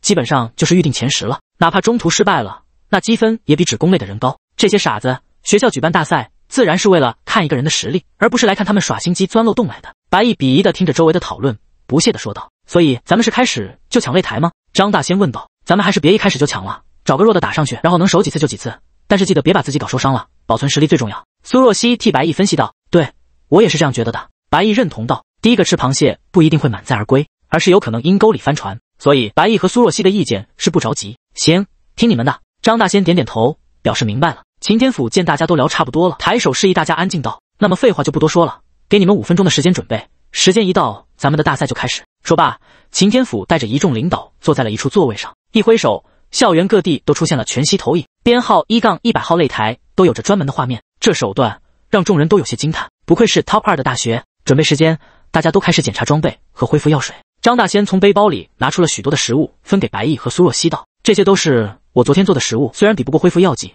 但是可以做应急。食物和药水的效果是不一样的，也就是在药水效果达到上限之后，食物还是原来的效果。收下食物，白毅也取出了自己的装备。上次那把白银匕首被他卖了，而是换上了一套体质加18的防具，一块力量加17的大砖头，一双敏捷加16的鞋子，一条精神加15的项链。可以说，白毅基本上把自己武装到了牙齿。之所以选择砖头也是有原因的，自己的技能适合杀怪，但不适合比试。为了不伤及同学们的性命，所以他特意很人性化的换了一块砖头。反正每天都会鉴定数把白银武器，这些东西基本上就是随时换，基本上每一个都是武装到了牙齿，就连张大仙也不例外。这毕竟是一个没有限制的比赛，说是限制白银级装备，实际上就目前自己这些新生的等级，也根本装备不了黄金级的装备。5分钟的时间一会儿过，当一位老师点燃烟花时，所有的人都发疯一样的冲向最近的擂台。天府大学新生大赛第一阶段正式开始了。第39章，能战胜我，积分全部送他。第5更，几乎是在瞬息之间，100个擂台瞬间被人占领，而下一秒100个擂台同时闪烁着红光，这也代表着这座擂台已经满人了，除了分出胜负或者时间到达，否认任何人没办法进入。500多个人抢100个擂台，绝大多数人都是轮空的，只能在下面干瞪眼。这其中自然也包括了白毅3人，倒不是他们来不及，而是压根就没想第一个上。原因吗？自然是白毅想要作弊了。身为一个有着强大天赋的3好青年，不作弊不对，不好好使用自己的天赋，岂不是白瞎自己的天赋了？白毅仔细看了眼周围的擂台，第一阶段的关键并不在于挑战强者，而是要有效的规避强者。打个比方，如果白毅和苏若曦相遇了，那结果是什么？自然一方会受到重伤，那样就算不会便宜别人，也会平白浪费药水。所以在这个敌暗我明的情况下，第一个上场是不明智的。2分钟后，基本上潜力超过 S 级的强者都被白毅给标注下来了。想到此，白毅放低音量，悄声说道：1、6、9、12、24、30，这些擂台上的人不要碰，其他的随便上。张大仙和苏若曦将这些人的样子记在心里，这些人大多数都是 SSS 级潜力的新生，虽然可能不会是白毅和苏若曦的对手，但彼此之间遇到会大量消耗体力和精力。就在3人窃窃私语的时候，已经陆陆续续有一些擂台出现了胜者和败者。守擂成功的擂台变成了灰色，不再允许有人上去，而攻擂成功的擂台则可以继续挑战，直到出现守擂成功的为止。了解完擂台的机制，白毅说道：行了，咱们也要开始行动了。2人点点头，分别朝着2个不同的方向走去，而白毅自己则来到了其中一个比较近的3号擂台等候，看着聚集在周围的人笑道：各位，能否给我一个面子，下一个让我先上。擂台少人多，所以会出现一个很奇特现象，那就是排队。这里原本有4、5个人在等在台上决出胜负，当他们听到白毅说的话时，都不由得眉头皱起，表情有些凝重。人的名数的影，白毅在外界传的再有水分，也不是他们能够质疑的。念及于此，几人全部点头离去。眨眼睛，这个擂台就剩下了白毅一人。闲着无聊，白毅搬出一把椅子，坐在台下，从背包里拿出一根棒棒糖，叼在嘴里，津津有味地欣赏着台上的打斗。时不时的，他还会点评几句，这副模样就仿佛他不是来参加大赛的，而是来进行视察的。上啊，那位同学，你这一拳怎么力量这么轻啊？这是没吃奶，还是故意拖延时间啊？看得我都着急，到底是不是拳师啊？那个挑战者，这是无限制格斗，能不能不要讲武德啊？刚才那一脚就是要踹下去，这样胜负不就立马分晓了吗？哎，你们这个菜鸡互啄，看得我奶奶疼。台上的2位学生一脸黑线，这他妈的太干扰人了吧！从刚才开始，白毅就一直在逼逼叨叨的分散他们的注意力。这比赛还怎么打啊？2人对视了一眼，纷纷停下了攻击，举手抗议。很快，就有一位袖口带着裁判标志的空间系导师忽然出现在了3号擂台上。你们有什么问题吗？守擂者，老师，这个白毅太可恶了，一直在下面干扰我们，我看应该剥夺他的考试资格。挑战者，对，他这样在底下，我们根本没办法用心比武，这么做太不道德了。裁判看了眼叼着棒棒糖一脸无辜的白毅，嘴角不由得抽了抽，这家伙咋这么能搞事呢？但仔细一想，白毅也没有违反规定啊，规定就是无限制，这种事情他也不好处理，只好转身看着台上的2位新生道：那啥，白毅并没有违反规定，所以要不你俩快点结束得了。守擂者，挑战者，白毅。1分钟后，守擂者失败，白毅一个箭步就来到了台上，看着那个被自己搞得生无可恋的王星浩星浩道：咱们是走流程呢，还是直接开始？白毅，我告诉你。王星浩星浩的话还没说完，忽然砰的一声栽倒在地。白毅拿着看了眼手中的砖块，满意的点点头道：还是这玩意好用，一击就能把人击晕。叮！随着王星浩星浩的倒地，白毅成为了3号擂台的擂主。可此时3号擂台下根本就没有挑战者了，那些人也不傻，知道要避开强者。和其他默默无名的天才不同，白毅可是出了名的省状元，是力压所有新生的强大存在。虽然大家都怀疑白毅有些水分，但在还有选择的情况下，他们根本不会去挑战白毅，这就出现了十分尴尬的一幕。对此，白毅也十分着急，如果没人来挑战自己，那么积分肯定是上不去的，要去挑战其他人则很浪费时间。对此，白毅急中生智，朝着校领导的坐席喊道：各位领导，能不能改下规则，能战胜我的积分全部送他。此话一出，还不等秦天福等人同意，周围的一些新生们就已经做好了冲刺的准备了。俗话说得好，人为了300%的利润，就敢于冒着死亡的风险去拼搏。击败白毅获得120分，失败扣除20分，这要如何取舍？每个人心里都明白。秦天府没有着急答应，而是看向周围的各大院长道：你们觉得白毅的提议如何？既然他有这想法，我们当老师的自然要满足他。是啊，从某种意义上来说，现阶段确实对他有些不公平。既然他自愿加筹码吸引人来挑战，就如他的愿吧。同意。基本上所有的人都同意了白毅的条件。对此，秦天府点点头答应道：行，现在开始击败白毅同学的，可以获得他所有的积分，输给他的依旧是扣除20分。另外，如果其他擂台有出现10分钟无人打擂的情况，那么守擂者直接晋级。秦天府的话音刚落，周围的学生们都动了起来。在一番争抢之后，一位漂亮的女生第一个来到了擂台上。第40章，谈恋爱吗？往医院谈的那种。见到来人，白毅瞬间来了精神，不为别的，就为这个叫徐小小的女生很美，一头黑亮的长发披肩，腰肢纤细，最主要的是身前挂着几斤肉，一看就十分的有料。那啥，你不要那么紧张。白毅露出一副无害的笑容，来到徐小小的身边，伸出手道：我这个人是不会打女人的，所以咱们认识一下，也算是结个缘。徐小小一听，心里那叫一个高兴啊。虽然他的钱里有 A 加，但真的不能保证吃定白毅。眼下既然白毅想要主动将积分让出来，那么他肯定不会拒绝。念及于此，徐小小展开笑颜，十分大方地伸出纤纤玉手和白毅相握。白毅同学，我叫徐小小，来自西部市。白毅抢答道：你怎么会知道？徐小小有些惊讶道：难道白毅同学去过呢？西部市是一个小城市，位于国家的最西部，那里物资匮乏，靠近边境，一般情况下没有人会注意到这个小城市。但现在白毅一眼就看出来，倒是让徐小小有些吃惊。实不相瞒，我妈的老家就是西部市的，所以我一看徐同学啊，就感觉亲切得很，这也算是命中注定的缘分了。不知道徐同学是否有男朋友呢？白毅忽然问道。徐小小羞涩地摇摇头，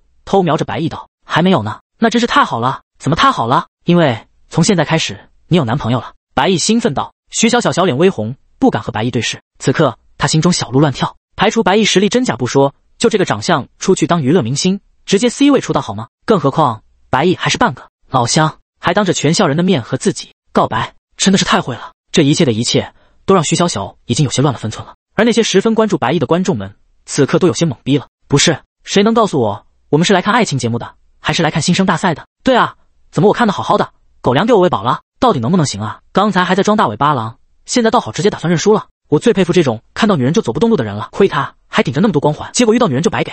啥也不是。哼，愚蠢的人类，你们以为白毅就这么白给了？我的直觉告诉我，接下来绝对会出乎意料。PS， 火了踢我！白毅的举动让在场的所有人都感受到了什么叫做甜蜜暴击，就连校领导们都快坐不住了。如果不是擎天府压着他们肯定要让白毅知道什么叫做非法占用公共资源。回到台上，徐小小深吸一口气，努力让自己乱套的心平复下来。随后他挽着发丝，甜甜的开口道：“白毅，你说我的男朋友是谁？那当然是，可惜时间要到了，时间要到了。”徐小小错愕地看着白毅，不明白其中的含义。只是下一秒，白毅以迅雷不及掩耳之势拿出砖头，发动了闪电一击。啪！清脆的响声在3号擂台响起。徐小小发出一声闷哼，整个人一个踉跄的摇晃了几下。白毅有些诧异，这一击竟然没有将对方拍晕。仔细一看对方的职业和体质，好家伙，竟然是个肉盾！这尼玛就不能怪我白毅了，毕竟我从来不打女人。想着，白毅再次抬起手，照着徐小小的脑袋又来了32连击。这一次，徐小小没能站起来，她双眼一黑，彻底的晕倒在了冰冷的地上，嘴角甚至还挂着一丝笑容。观众、星号、校领导、裁判，徐小小战斗不能，获胜者是白毅。随着裁判的宣布，四处都响起了一阵乱骂声。哇靠，这尼玛是怎么下得去手啊？白毅简直不是人啊！这样欺骗小女孩的感情，他才10多岁啊！这一个砖头对他的伤害该有多大啊？可不呢，我他腰狗粮吃得好好的，结果一砖头拍碎了我对爱情的幻想，还商标符号什么不打女人，这打的不是比谁都狠吗？看看徐小小头都给开瓢了，可怜啊！对于白毅的行为，校领导这边也出现了很大的分歧。一部分人认为白毅的手法太过卑鄙，利用这样的攻势就轻松淘汰了一位有潜力的学生，而另一部分人却认为这样的做法反而彰显了白毅有着大智慧。毕竟人类的对手是副本里的 BOSS， 是野外的怪物和天外的神魔，总不可能指望对方和你讲文明讲道理吧。擎天府没有阻止他们讨论，而是赞赏地看了眼白毅。到目前为止，白毅的表现总是能让人出乎意外，淘汰了2个对手而没有动用技能，这样的人确实有趣。而台上进入休息时间的白毅可不管其他人怎么看他，趁着空闲他看了眼四周，张大仙也已经进入了休息状态，看来也是打赢了。至于苏若曦，他都快要自动晋级了。和自己一样，苏若曦是名牌的超级天才，一般人根本不会去挑战他，反而十分愿意先让苏若曦晋级。在这样的情况下，他已经无人挑战8分钟了，只要再来2分钟就可以直接晋级。注意到白毅的目光，苏若曦也看了过来，虽然没看到白毅胖揍徐小小，但是他还是给了白毅一个微笑，以示鼓励。很快2分钟的时间到了，苏若曦所在的擂台开始缓缓落下，直到消失在地面。裁判大声宣布道：选手苏若曦成功晋级，66号擂台作废。少了一座擂台，也就代表着竞争更加激烈了。一些积分不够的人疯狂地争抢着擂台，而白毅的擂台下也涌入了许多人。要知道，白毅现在的积分已经是160分了，只要拿下白毅，基本上就能跻身前50。所以，一些自认为实力还不错的人都围了过来。对于这些送积分的热心观众，白毅自然是来者不拒。很快，10分钟过去了，又一次争抢后，这次是一名男生中奖，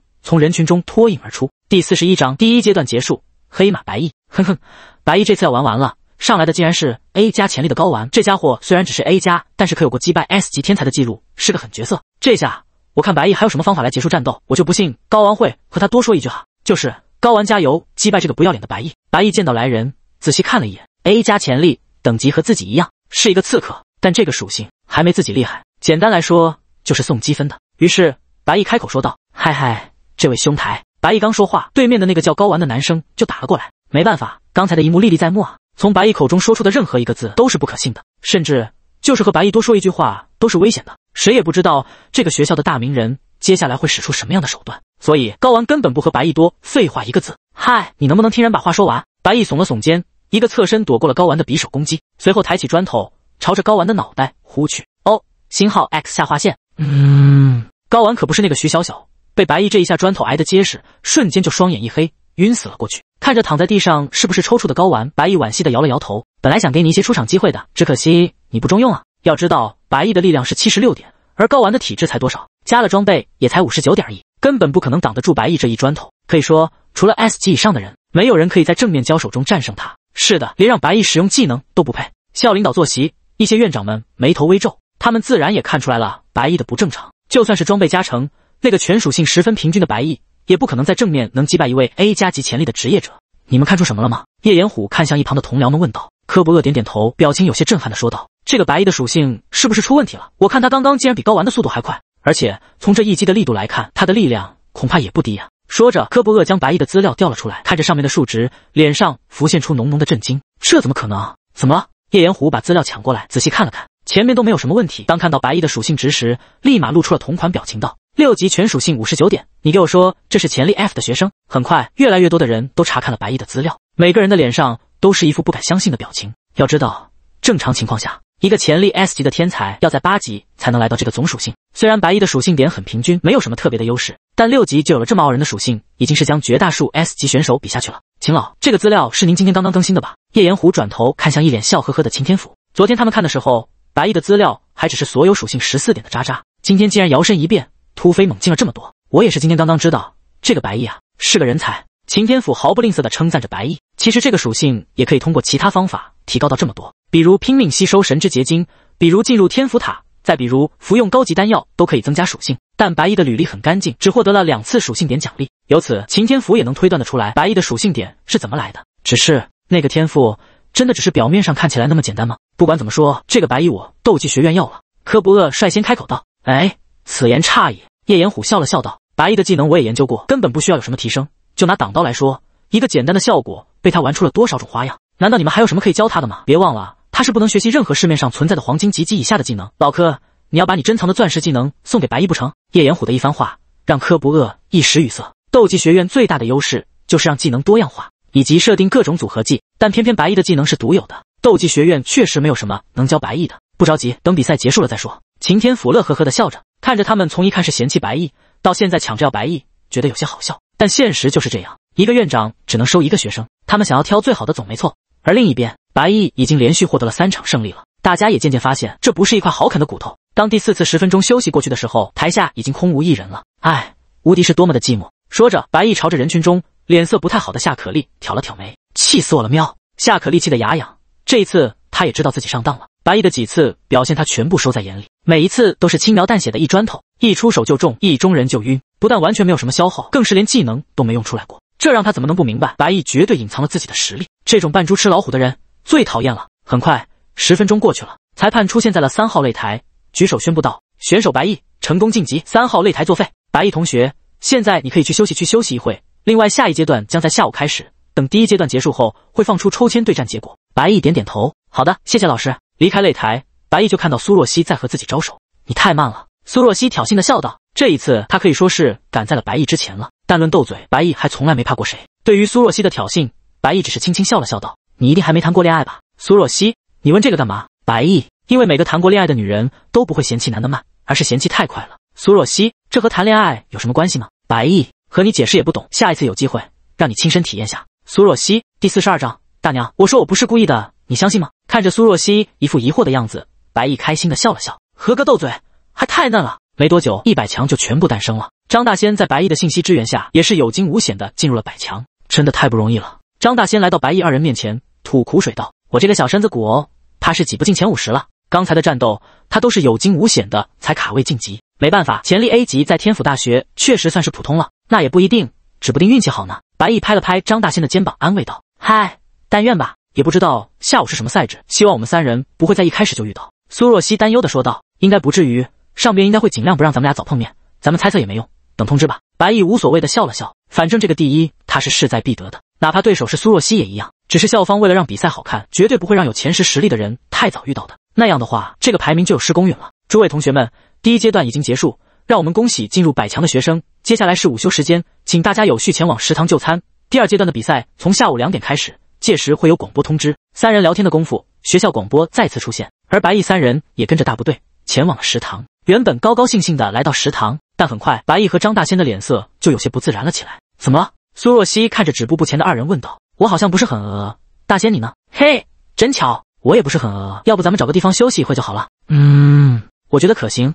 那啥，若曦你就自己去吧。白衣说道。苏若曦一脸无语的看着2人，正在疑惑这2人在发什么癫，就注意到了食堂门口的告示牌：自助餐1人1点学分，不接受金币交易。瞬间，苏若曦恍然大悟，原来这2个人是1点学分都没有了呀！白衣对着学校的学分制度简直是无语了，这一顿饭都要1点学分，相当于一顿饭1万金币，太他妈的贵了。最无语的是，在交了住宿费、买了装备后，白衣兜里可是比脸都干净。这饭看来是自己不配吃了。现在他才知道什么叫做入学笑嘻嘻，开学哭唧唧。果然王老哥没有骗人，没有学分真的是寸步难行。看着2人窘迫的表情，苏若曦笑了笑道：“要不你们叫我生姐，今天这顿我就请了。”听闻此言，白衣第一个不干了，他指着苏若曦吼道：“苏若曦，你开什么玩笑？张大仙，就是我张大仙今天就算饿死，死在外边也不会昧着良心叫你一声姐的。”白衣，对，姐，咱别理这个 SB， 我们吃饭去。苏若曦，张大仙，看着已经走进食堂的二人，张大仙立马追了上去喊道：“姐，刚才是我错了。”进了食堂，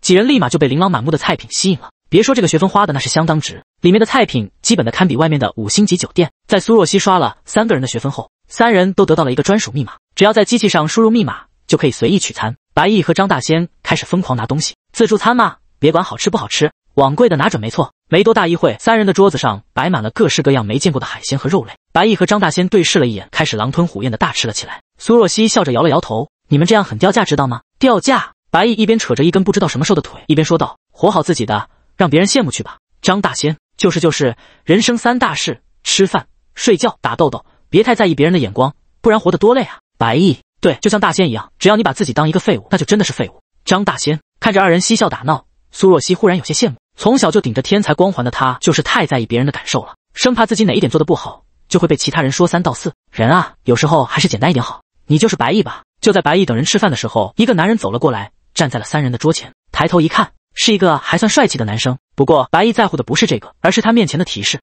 一个想来找你麻烦的龙套，我建议你直接开秀，不要给他任何来恶心你的机会。不好意思啊，我不喜欢给男的签名。白毅看了一眼，便没了兴趣，继续抓着一只龙虾啃了起来。淋巴嘴角抽了抽道：“我不是来找你要签名的。”哦，白毅恍然大悟，放下手里的龙虾，伸手握住淋巴的手道：“兄弟，我知道了，你就是想要和我握个手吧？”淋巴看着被白毅握住的手，眉头皱了皱，就连张大仙和苏若曦都有些无语。白毅有些不明所以的看了眼众人，不知道为什么他们的表情都这么怪。握个手有什么问题吗？气氛一时间有些尴尬。白毅开口道：“怎么了？”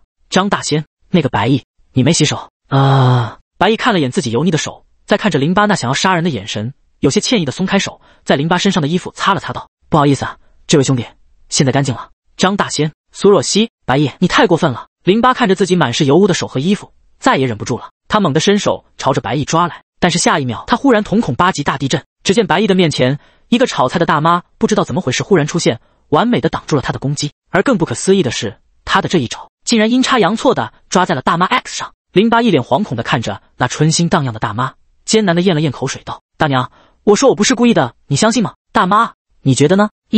啪 PS 这章也有点小改动，如果评论乱了请见谅。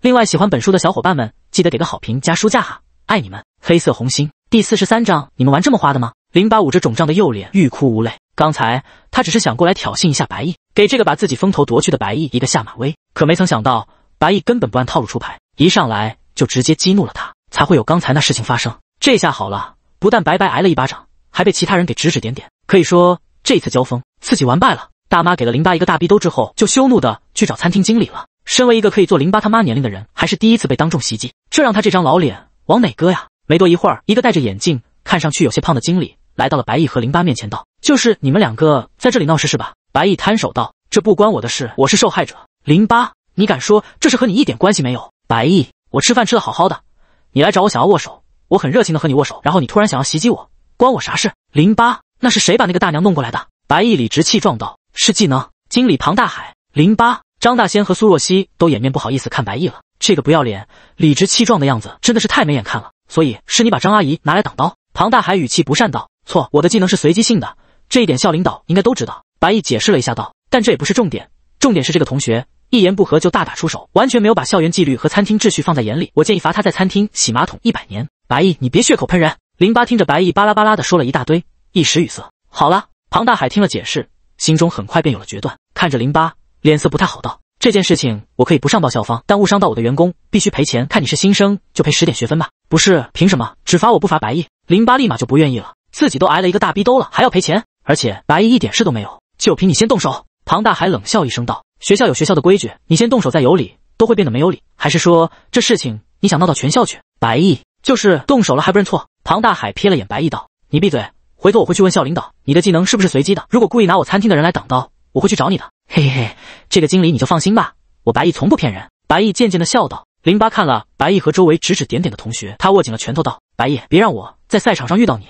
不然我会让你知道什么叫做残忍，我好怕怕哦。”哼！淋巴赔付了10点学分之后，便头也不回的朝着门外走去。这顿饭简直是太丢人了，只是还没走到门口，就再次被庞大海喊住：“站住！”淋巴有些不耐的看着庞大海道：“怎么，你不会和我说学分还有假的吧？你看看你旁边的告示牌。”告示牌？淋巴侧头看去，那门口的告示牌上明确写着一句话：拒绝浪费，从我做起。如果餐桌上剩余食物大于50克，需要加收每50克1点学分的差价。超！午餐风波结束后，所有人的手机都收到校方发来了最新规则。为了节省大家的时间，第二阶段分为2个笔试部分。第一部分在第一轮中排名后68的选手进行抢擂台赛，第二部分在第一轮中排名前32的选手进行最终的排位赛。白毅和苏若曦自然是属于第二部分的，而张大仙则属于第一部分的。第一部分先开始，随后才会进行第二部分，而具体的对战信息将由现场抽取。通知的背后还特意标注了，如果赛后有人对这个排名不服，可以随时付出学分约战高排名的新生。大仙，你加油！白毅拍了拍张大仙的肩膀，鼓励道：“放心吧，能有这个成绩我就很知足了。加个油看看能不能进前50，不能的话，到时候再想办法挑战就好了。”张大仙倒是看得开，对自己的实力有一个很清楚的认知。白毅其实也很羡慕张大仙这样的人，能争的就去争，争不到的也没有什么好气馁的。见到他有这般决心，二人也没说什么了。很快2点就到了，虽然第二部分的比赛没那么早开始，但不妨碍他们去现场观看。场上一共升起了40个擂台，第一部分的规则和第一轮很像，还是走的那一套，只不过有些不同的是，这次采取了更数值化的方式。擂台之上将会计算每个人的伤害、耗时、伤势等综合因素作为一个评分，到时间结束时按照综合评分进行排名。在裁判的宣布开始之后，张大仙就率先霸占了一个擂台，他的运气也不错，遇到了一个不是很强的对手。经过了3分钟的战斗之后，将对手击飞至台下，而这场战斗也为他带来了32分，目前排名第49名。紧接着张大仙又遇到了一位强敌，虽然最后落败了，但是凭借着出色的表现还是加了22分，只是排名掉落到了62名。最后比赛结束了，张大仙的最终排名有些遗憾的定格在了第51名，距离前50仅差了1名，有些可惜，要是再进1名，那学分都得多很多。白毅替他惋惜道。张大仙洒脱的耸了耸肩，多大点事，下次再来呗。那行，该轮到我们了，你就安心在这里为我俩助威吧。白毅伸了一个懒腰，活动活动筋骨道。白毅，如果遇到我的话，千万别放水。苏若曦也起了战意，她很期待能在擂台上遇到白毅，也丝毫不担心除了他以外会有人将白毅击败。白毅忽然玩味一笑，哪怕叫我爸爸也要和我一决胜负。苏若曦，对，哪怕叫你爸爸。张大仙 Omicron， 你们玩这么花的吗？第44章，同学你放心，我不打女人的。张大仙不知道白毅又觉醒了一个技能，所以只是单纯的以为这2个人的对话太特么的骚了。白毅和苏若曦相视一眼，都没有去解释，因为这是2人之间的小秘密。如果白毅自己不说，苏若曦也不会说的。在3人的欢声笑语中，第二部分终于要开始了。秦天府站起身来宣布道：“接下来将是新生大赛最终部分，也是大家一直都很期待的最终决战了。为了公平起见，本次采取的是抽签对决的方式。现在大家请看大屏幕。”说着，全校的屏幕面前都出现了抽签的画面，一共16个擂台，2人一组 PK 晋级。很快，大屏幕上就已经全部抽取完毕了。白毅和苏若曦一眼就看到了自己的擂台和各自的对手，当看到不是对方时，都不由得松了一口气，还好运气没有那么差。你加油，千万别被我之外的人打败了。苏若曦傲娇的叮嘱道。你也是。2人互相打气，各自朝着自己的擂台走去。白毅的擂台是10号，而他的对手又是一个女生，姓名黄璐，等级 LV7， 潜力 S， 天赋真假难分，所有幻术系技能变得更加真实。职业魔术师，属性力量33 10，体质45 8，敏捷38 9，精神72 15。属性平平，但天赋和职业完美契合，是一个很棘手的敌人。白毅先前倒是没有关注过这个黄璐，如今仔细一看，这个女生长得也十分不错，齐肩短发，一双蓝色眼眸，配上立体挺拔的五官，虽然没有苏若曦耐看，但也比先去那个徐小小看得更顺眼一些，就是存在感太低了，以至于之前他都没注意到这个人。出于礼貌，白毅露出一个笑容道：“同学你放心，我不打女人的。”黄璐，裁判，观众，我信你个鬼！现场因为白毅的这句话传来了一片嘘声，上一个相信这个话的人现在还没醒来呢。天知道白毅到底是用了多大的力气才把徐小小给砸昏迷了那么久。嗨嗨，两位准备好可以开始了吗？裁判侧头看了眼2人询问道。最终的比赛每个擂台都配备着裁判，只有在得到双方确认之后才能开始比试。白毅，我没问题。黄璐，我也没有。行，那么比赛开始。随着裁判一声令下，10号擂台的战斗彻底开始了。2人都没有动，但表情却有些不同。白毅只是好奇地打量着黄璐，而黄璐则是一脸警惕地防备着白毅。这女生警惕性还蛮高的。白毅心中嘀咕了一句：“来人，护驾！”对于精神力高于自己的黄璐并没有太大的作用，毕竟在场有那么多的观众，就算擂台自成一个空间，这上面也还有裁判。作为底牌之一，白毅并不想这么早暴露。好在黄璐虽然精神高于自己，但敏捷却极其的低，以自己现在的速度，恐怕只需要几秒就能够制服他。念及于此，白毅也不想浪费时间，刚想冲上去给这个可爱的女孩子一砖头，但下一秒，忽然他感到一阵强烈的危机，拿着砖头朝着右边挡去，当，匕首和砖头相撞，擦出了一阵火花。而诡异的是，黄璐根本就没有动，还是在离白毅几十步远的地方。哈哈，白毅的对手竟然是黄璐，这家伙要完蛋了。黄璐，是天府市的榜眼？不会吧 ？S 级是天府市这种超级大师的榜眼，你们都不知道吧？他凭借着和职业十分匹配的天赋，让好几个 SS 级天才沦为配角。刚才白毅遇到的那一击，就是他的招牌技能魔术演绎。白毅和黄璐的战斗瞬间吸引了绝大多数人的观看，而白毅不知道这个女生的故事，但此时他确实有些懵逼，怎么回事啊？白毅眉头皱起，仔细注视着黄璐，却发现了一排小提示，这个是假的，小老弟，你被骗了。白毅现在才知道黄璐的天赋是怎么回事了。对面那个站在那的完全就是一个假体，而真正的黄璐早已经隐匿在空气当中。如果不是因为她的敏捷实在太低，白毅恐怕刚才就落败了。不得不承认，这个女孩虽然只有 S 级潜力，但确实十分厉害。白毅收起了玩耍的心态，自言自语道：“为了尊重你，我决定使出我一半的力量来对付你。”黄璐话音刚落，白毅忽然抬起砖头，猛地朝左边呼去，当，火花再一次出现。但这一次的结果完全不同，和被动防守时不同，这一次是白毅主动攻击。他灌满力量的一击，直接将黄璐的本体打飞了10几米远。虽然看不见本体在哪，但别忘了，白毅有全知全能，没有什么可以瞒得过全知全能，隐身也不行。四处观望，很快白毅就发现了黄璐的面板所在位置，他的身形又一次动了起来，抡起砖头就朝着一处空地砸去。是的，空地。这个操作让裁判都懵了，难道白毅被搞疯了，开始无差别攻击周围了？但实际上，黄璐隐身的本体一脸惊恐，就连那假体都浮现出了一副惊恐的模样。砰！砖头亲密地和地板亲在了一起，砸出了一个不算太大的小洞。而在砖头的边上，则是一脸惨白的黄璐。他突然有些理解，为什么徐小小会昏迷那么久了，就这一砖头砸下来，不晕死过去才有鬼啊！只是他有些想不明白，为什么白毅会看到自己？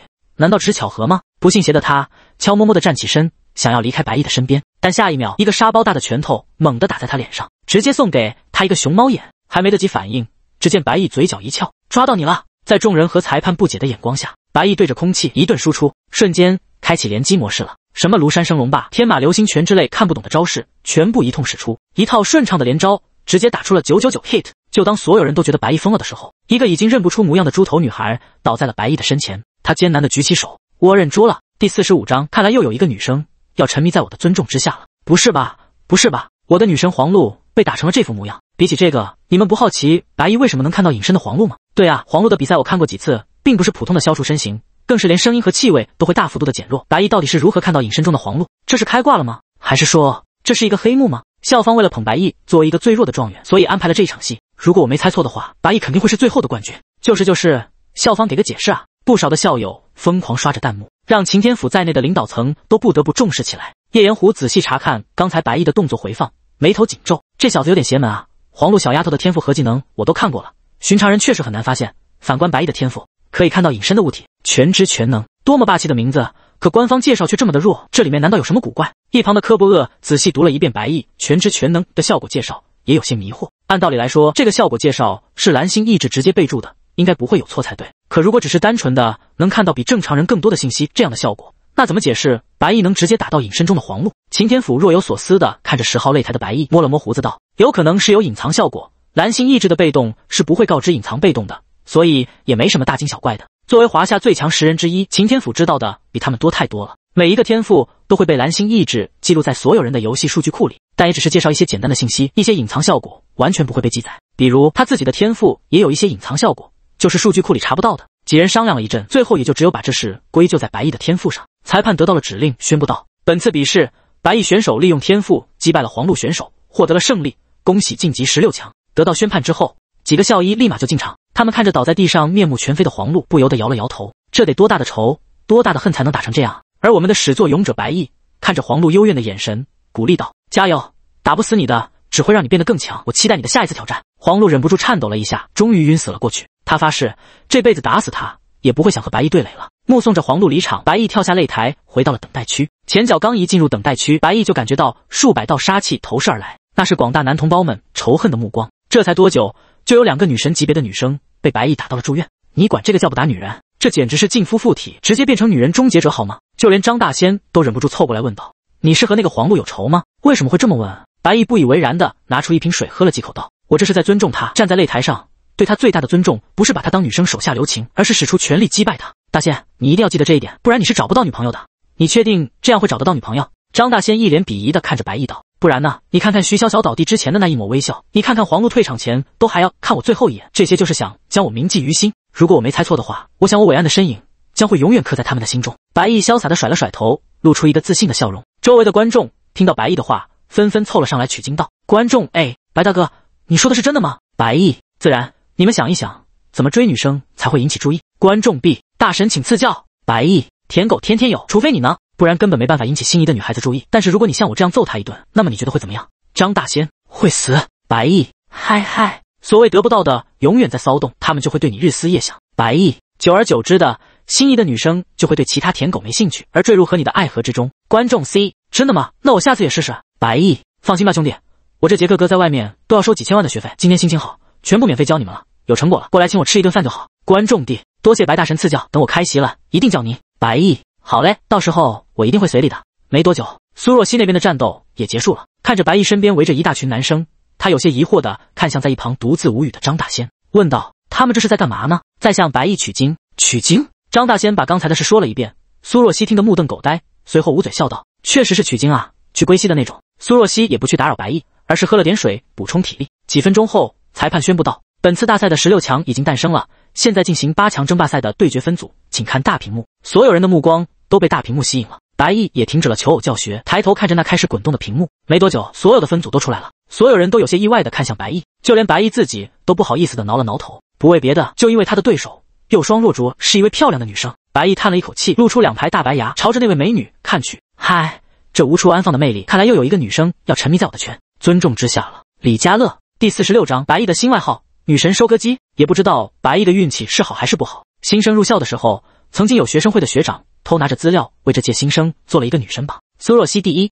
黄璐第2，李佳乐第3，徐小小第4。而白奕的单人 solo 赛，第一个对战的是徐小小，第二个对战的是黄璐，现在第3对战的是李佳乐。如果白奕能够晋级决赛的话，大概率打得的就是排名第1的苏若曦。可以说白奕简直是踩着女神上榜啊！一些人看到白奕的对战列表都忍不住倒吸了一口冷气，这个白奕真的是恐怖如斯啊！你们看看他的战绩，新生女神榜前5里面他已经遇到3个了，如果能顺利晋级决赛的话，估计要遇女神榜排名第1的苏若曦，这简直就是女神收割机啊！是啊，徐小小被打得头破血流，黄璐被打得面目全非，现在李佳乐会怎么样？我更好奇的，他和苏若曦硬碰硬会碰撞出什么火花？李佳乐是一个戴着眼镜，看上去有些斯文的女生，和黄璐、苏若曦不同，有一种知性的美，而此刻她心中五味杂陈，完全不知道该用什么词来形容现在的心情了。她也只不过是一个潜力 S 级的选手，甚至论实力，她自认都不如刚才那个被胖揍的黄璐，怎么都没想到自己竟然会遇到这个宣称自己不打女人的白奕。李佳乐选手，该你上台了。思绪间，裁判在他身边催促了一下。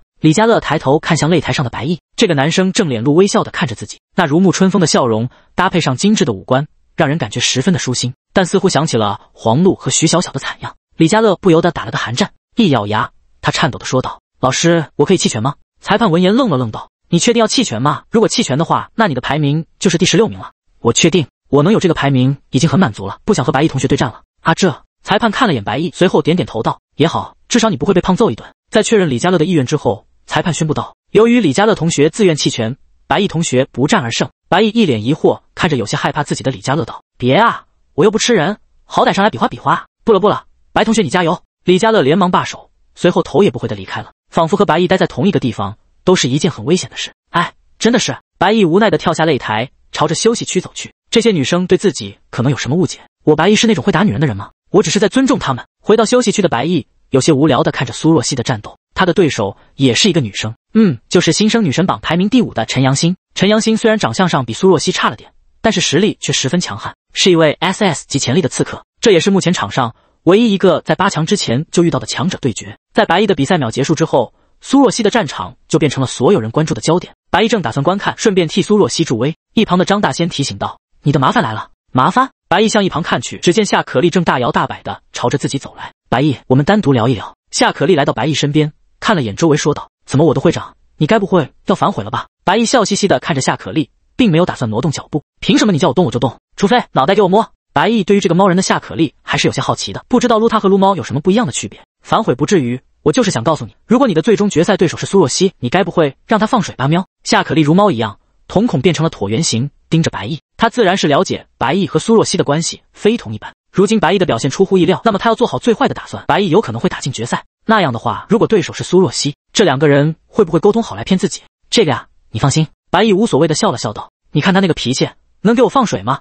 如果真的决赛对手是他，那你应该可以看到一场很精彩的比赛。说着，白奕目光看向了台上那个英姿飒爽的苏若曦。以他对苏若曦的了解，恐怕不打一个天翻地覆，是绝对不会善罢甘休的。即便是自己认输，这个女人也不会放过自己。行，那我就放心了喵。夏可丽的目光变得和善起来。她其实想过白毅可以进入到8强，但却没想到到目前为止，白毅连一个技能都没用过，而是单纯靠着身体属性，就这样一路闯到了现在。这让夏可丽还是有些头疼的。白毅200学分的压注，按照赔率，若是白毅真的赢了，就是4000学分。虽然他财大气粗，但这4000学分也会让他伤了根基。白毅看着就地坐下的夏可丽，有些疑惑道：“夏会长不走，还有什么事吗？在比赛彻底结束前，我就在这里观察了喵。”夏可丽自顾自地拿起桌上的一瓶饮料道：“我能喝吗？喵。”白毅，我劝你最好别喝。夏可丽，那如果我偏要喝呢？喵。白毅，那我保证你会后悔的。夏可丽，哼，不就一瓶饮料吗？我倒要看看喝了你能拿我怎样？喵。说着，夏可丽潇洒地拧开瓶盖，大口地尝了一口。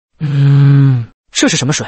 味道这么上头？喵。夏可丽果然后悔了，这饮料的味道太特别了，就像是一种风油精混合着牙膏的味道。白毅，这是大名鼎鼎的黑松沙士。夏可丽，那标签呢？喵。白毅，被我撕了。夏可丽，第47章天才杀手和1秒男人第8更。就在白毅和夏可丽斗嘴的时候，现场爆发出了一片欢呼声。只见苏若曦所在的2号擂台忽然爆发出一阵雷电的低鸣声。白毅放眼看去，苏若曦以剑为引，召唤天雷，一剑斩下，使得整个擂台天雷滚滚，根本没有落脚之地。这一招无差别大招，让隐藏在暗处的陈阳星只能举手投降，最后惜败给了苏若曦。在这场战斗结束之后，8强名单正式出炉。白毅等级 LV6， 潜力 F， 真男省状元；苏若曦等级 LV6， 潜力 SSS， 真男省榜眼；08等级 LV7， 潜力 SS， 北云省状元；傅延杰等级 LV6， 潜力 SS， 西广省状元；殷德启等级 LV6， 潜力 SS， 今天省状元；高黄色等级 LV7， 潜力 SS，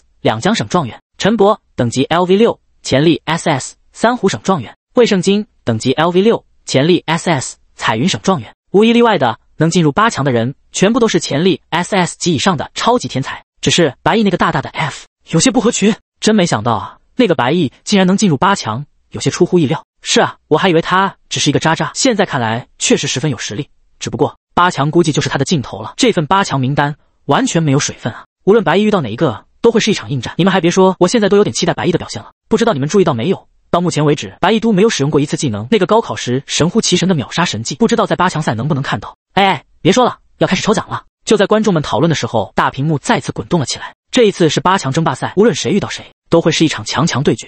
可以说，全校的气氛都被点燃了。毕竟看惯了菜鸡互啄，大家都想换一换口味了。特别是有一部分人十分希望白毅现在就遇到苏若曦，只是结果有些意外了。当大屏幕停止滚动的时候，白毅嘴角勾起一丝笑容，因为他的对手正是在食堂里来找茬的08。注意到白毅的目光，08做了一个抹脖子的动作。对于08这种幼稚的举动，白毅只是冷冷的笑了笑，十分礼貌的回应了一个飞吻。立方黑色红心08，苏若曦，没想到你是这种人。张大仙，我去。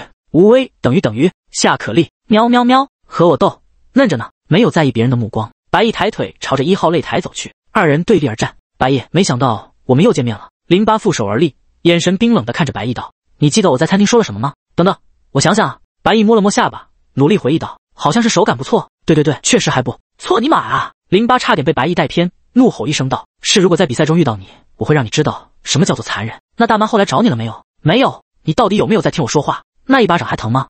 好些，给老子滚！08简直要被白毅气死，他忍无可忍，看向一旁的裁判道：“可以开始了吗？我的大刀已经饥渴难耐了。”嘿嘿，白毅同学，你准备好了吗？裁判征求白毅的意见道。白毅微微一笑，随时可以。行，那么比赛开。白毅，结束了。裁判，欧下划线哦。裁判的话还没落下，只见距离白毅几十步远的08瞬间出现在了白毅身前，然后一个砖头立马准确无误地砸在了08的后脑勺上。那可怜的08连一句话都来得及说，立马双眼翻白，晕死了过去。死，寂静，死一般的寂静，就连裁判都不知道该如何宣判了。这尼玛是什么情况？刚开场1秒就被秒了，一个潜力只有 F 的人秒了一个潜力 SS 级的超级天才。没有人愿意相信这个结果，但事实就摆在了眼前。那个刚才叫嚣着要让白毅知道什么是残忍的08，此刻正安安静静地躺在地上。裁判蹲下身子探查了一下，08确实已经晕倒了过去，完全没有任何战斗能力了。这让裁判有些为难了，将目光看向了校领导坐席。白毅的速度之快，让他都不明白发生了什么。这种事情只好交由校领导来决定了。这场比试的胜者是白毅。秦天府拿起话筒直接宣判，别人不知道发生了什么，他可是看得一清二楚。在比赛开始的瞬间，白毅就释放了技能，将08拉到了自己的身前，随后快速给予了致命一击。可以说08从一开始就没有反应过来，如果这是一场生死搏杀，那么08已经死了。随着校长的亲自宣判，现场爆发出了一片惊叹之声。我的天啊！我真的要对白奕路转粉了，原来认真起来的白奕是这么帅的吗？那可是 SS 级超级天才啊，竟然被一招给秒了。是啊，虽然我是一个男的，但我真的被白奕帅到了。从今天起，只要白奕愿意，我肯定愿意为了你出柜。原本以为他只是一个靠着钻漏洞力压苏若曦取得了真男省状元，但现在一看这状元毫无水分啊，忽然好期待他和苏若曦的大战。一时间，几乎所有的学生都改变了对白奕的观点。如果说之前有人质疑白奕没有真实实力，是靠着队友核技能的特殊性才取巧夺得了省状元，那么现在没有人会再怀疑他，因为一个等级比他高一级，潜力比他高了不知道多少个级别。同样是省状元的08，仅仅开场1秒钟的时间就被白奕给秒了。这一刻，白奕和08都多了一个外号：天才杀手和1秒男人。第48章，强大的二人，决赛提前开始，一视同仁。这句话完美诠释了白奕的晋升之路，他所过之处，无论是美女校花还是天之骄子，全部一视同仁，直接干趴。白奕看了眼倒地不起的08，无趣的摇了摇头。无敌是多么的寂寞，无敌是多么的空虚，独自在顶峰中，冷风不断的吹过，我的寂寞谁能明白我？回到休息区，张大仙拍了拍白奕的肩膀道：我去，白奕你可以啊，这个假期到底发生了什么？你竟然都可以秒08了，难道我在高考的时候没有把徐子东给抓过来吗？白奕微微一笑，觉得张大仙大惊小怪的，当时的徐子东难道不是 SS 级潜力？如果要是告诉他自己的技能能够无视等级和属性拉人，那他岂不是要吓尿了？也是啊，张大仙点点头，徐子东和08并没有什么区别，这二人都不是什么法师之类加精神的职业，完全就不是白奕的一合之敌。白奕没有继续搭理张大仙，而是看向一旁不敢和自己对视的夏可丽，调侃道：怎么样，夏会长，你对我刚才的表现有什么评价吗？马马虎虎还算不错吧。夏可丽有些尴尬的吃根辣条压压惊，他虽然早已经有心理准备白奕很强，但确实没想到能秒杀了08。多谢夏会长夸奖了，我一定不会辜负夏会长的期望，拿到这个新生大赛的冠军的。白奕大笑一声道：哼，你别得意的太早了。夏可丽的表情有些不自然了，他此时都有些后悔不应该接下白奕的下注，现在想后悔也没办法了，只能期望苏若曦能够击败白奕。而3号擂台上的苏若曦也没有让人失望，在经过5分钟的战斗之后，将卫圣经挑飞出了擂台外。3号擂台战斗结束，胜利者苏若曦；2号擂台战斗结束，胜利者高黄色；4号擂台战斗结束，胜利者英德启。随着时间的流逝，4强全部产生了。擎天府站起身宣布道：接下来将有10分钟的休息时间，10分钟后开启4强争霸赛。好嘞，连续高强度的战斗让苏若曦有些吃不消了，拿出张大仙之前给的食物开始吃了起来。白奕递过一瓶水给他，笑道：要不待会遇到我的时候让你，可别了，你要是敢让我一辈子都不理你了。苏若曦快速恢复了下体力，露出一副凶狠的表情说道：好，就怕你说我胜之不武。白奕轻笑了一声，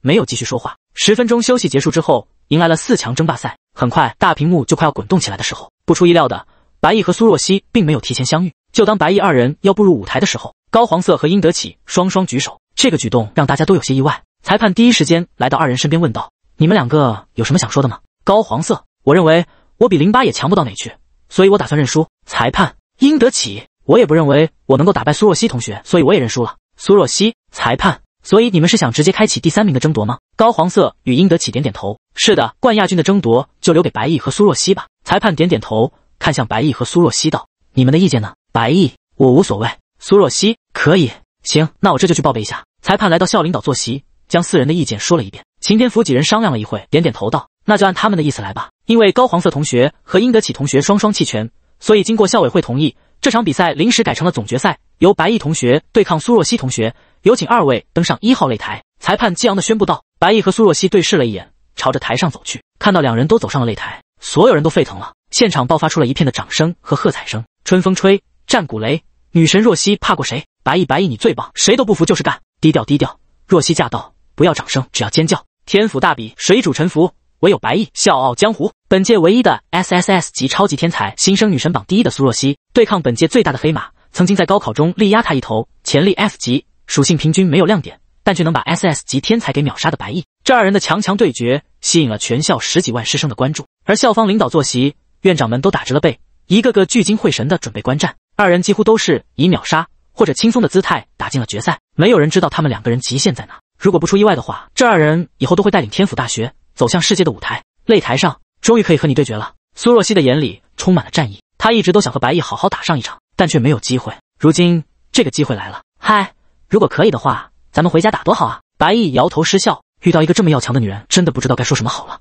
你滚！苏若曦翻了个白眼，深吸了一口气，将自己的状态调到了最佳状态。看着苏若曦战意高涨的模样，白毅也收敛起了笑容，将苏若曦的信息调了出来。姓名：苏若曦，等级 LV6，潜力 SSS， 天赋：雷霆之子，不受任何雷属性伤害，所有雷属性技能伤害增加 ，CD 变短，消耗降低。职业：魔剑士。属性：力量89 20，体质72 20，敏捷78 12，精神93 22。又是大幅提升，您可注意点了喂。呵呵，白毅心中苦笑了一下。SSS 及潜力真的不是那么好可以追平的，就这个属性差，除非颜值有理生效了，不然白毅真的只能暴露一些底牌了。罢了，就和这个小妮子好好打上一场吧。裁判看两人都不再说话，开口问道：“都准备好了吗？”白毅与苏若曦点了点头，准备好了。第49章，苏若曦的恐怖，黄金技能的威力。轰隆隆，擂台上雷声滚滚，一整片的乌云笼罩在1号擂台上方，仿佛随时都能劈下几道灭世神雷。白毅手持砖头，眉宇中透露出一点凝重。随着裁判宣布了开始，苏若曦轻声吐道：“小心了，左脚弯曲，绷直。”伴随着四处散落的电弧，苏若曦整个人瞬间弹射而出。白毅瞳孔微缩，往后猛退了几米。砰！黑色的长剑闪烁着电弧，打在了白毅之前所站的位置上。从那擂台的破坏程度来看，这一剑苏若曦是认真的。不等白毅反应，苏若曦再次提剑袭来，现场顿时雷声四起，电光不断闪过。他的每一剑都是使足了全力，完全没有当时高考时留手的样子，因为他知道眼前这个不断的闪避的男人很强。观众们看着这一幕，都忍不住倒吸了一口冷气。天啊，这就是顶级天才吗？我第一次见识到一直释放技能的魔剑士，他的精神是无限的吗？据说苏若曦的天赋会大幅降低雷系技能的消耗和 CD， 所以他才能这样一直把技能当平 A， 简直是太恐怖了。白毅如果只是这样闪避的话，大概率是要败了。正如观众们所议论的那样，此时白毅也是一脸蛋疼，这也是他第一次知道苏若曦的强大。他挥出的每一击其实都是一个技能，这也是为什么白毅一直在躲避的原因之一。因为拥有全知全能的他知道，那四散的电弧带有很强的麻痹性，只要和苏若曦兵刃相接，就会逐渐的被麻痹。你就只会躲吗？苏若曦停下脚步，没有继续发动追击，而是冷哼一声道：“我说过不要放水。”在苏若曦的眼里，就算白毅的霸来不能轻易使用，难道不是还有那个秒杀08拿徐子东来挡刀的技能吗？还有那个莫名其妙可以硬刚徐子东和 BOSS 的技能吗？白毅一时不知道该如何解释。刚才他一直闪躲不是没有意义的，而是在闪躲的过程中，通过全知全能对周围的人进行颜值调查，结果周围有效判定目标有10人，8人认为苏若曦更好看，这就很蛋疼。这还是他第一次在颜值上面输得这么彻底。当然主要是因为周围都是男的，但不管如何，颜值有理这个技能算是被封印了。白毅深吸一口气，眼神骤然变冷道：“既然这样，那我只能全力以赴了。若曦，使用你最强大的攻击吧，不然你将再也没机会出手了。”苏若曦脸上露出一副兴奋的脸色，轻轻点点头。终于要来了吗？白毅要使用那个技能了吗？作为见识过白毅强大的他而言，完全没有想过能赢得了白毅，因为一旦白毅把他爸召唤过来，那么他必输无疑。所以他要做的就是展现自己最强大的一面。念及于此，苏若曦高举黑剑，轰隆！刹那间，他周身雷霆滚滚，仿若雷霆之子一般，沐浴在雷霆之中。吼！隐隐之中，数条雷龙盘旋在苏若曦的黑剑之上，他们发出阵阵低鸣，傲视着在场的所有人。这是黄金技能！柯不厄惊愕地站起身，有些不敢置信地看着苏若曦。身为斗技学院的院长，他一眼就看出来苏若曦用的是黄金技能9头雷龙闪，不是因为这个技能有多么的稀有，而是因为黄金技能的最低释放条件是 LV10级，而现在的苏若曦才多少级？6级而已啊！这是创纪录的表现啊！此女确实恐怖，可白毅他接得住吗？叶炎虎的眼里闪过一丝凝重。黄金技能的破坏力有多大，所有人都知道，这绝对是20到40级的主战技能了。如今一个6级的人施展出来也就算了，还要用来打一个同样是6级的人，叶炎虎十分担心会出人命。就连一直没有说话的技能研究学院院长南宫渊都难得开口附和道：“9头雷龙闪在黄金技能里，威力是出了名的强大，再加上苏若曦的天赋加成，恐怕威力比寻常市级职业师施展出来的威力还要大。我看还是阻止他释放比较好。”秦天府摸了摸胡子，看着白毅和苏若曦坚定的眼神，缓缓说道：“无妨，白毅没有你们想象中的那么弱。他虽然不了解白毅，但从苏若曦和白毅的对话里，知道白毅并不像是大家看到的那么简单，恐怕还有很多秘密没有展现给大家看。”听到秦天府都这么说了，大家都没再说话了，而是屏住呼吸，准备见证奇迹的诞生。以6级的属性释放寻常人20级才会的技能，这就是强大的 SSS 级潜力。此时的1号擂台宛如末世，乌云压境，电闪雷鸣。最为可怕的是，9条暴虐狰狞的雷龙此时已经清晰无比，他们威风凛凛地盘旋在黑剑之上，那模样仿佛只要苏若曦一剑斩下，他们就会肆无忌惮地破坏前方所有的生物。所有人无不为了白毅担心，就连同是 SSS 级潜力的夏可丽此时也脸色阴沉，因为上一次10级使用黄金技能的记录就是他所创造的。见到苏若曦在6级就施展出黄金技能，夏可丽赞赏的同时，也不得不遗憾地摇摇头。白毅要输了，没有人比他更清楚，当10级以下的人遇到黄金技能会代表着什么。不被秒杀，已经都能算得上傲视群雄了。想要正面接下黄金技能，几乎是不可能的。而和众人的紧张担忧不同，白毅丝毫没有任何压力，反而将双手插兜，神情轻松地看着苏若曦。来吧，让我见识一下你这招的威力。苏若曦凝重地点点头，仿佛现在正在释放杀招的不是他，而是对面那个一脸轻松的白毅。庞大的雷霆之力让苏若曦的双手都忍不住颤抖了起来。这一招蓄势达到了顶峰。第50章比赛未结束，裁判先抬走。看好了，白毅，这是我目前所掌握最强大的技能——黄金技9头雷龙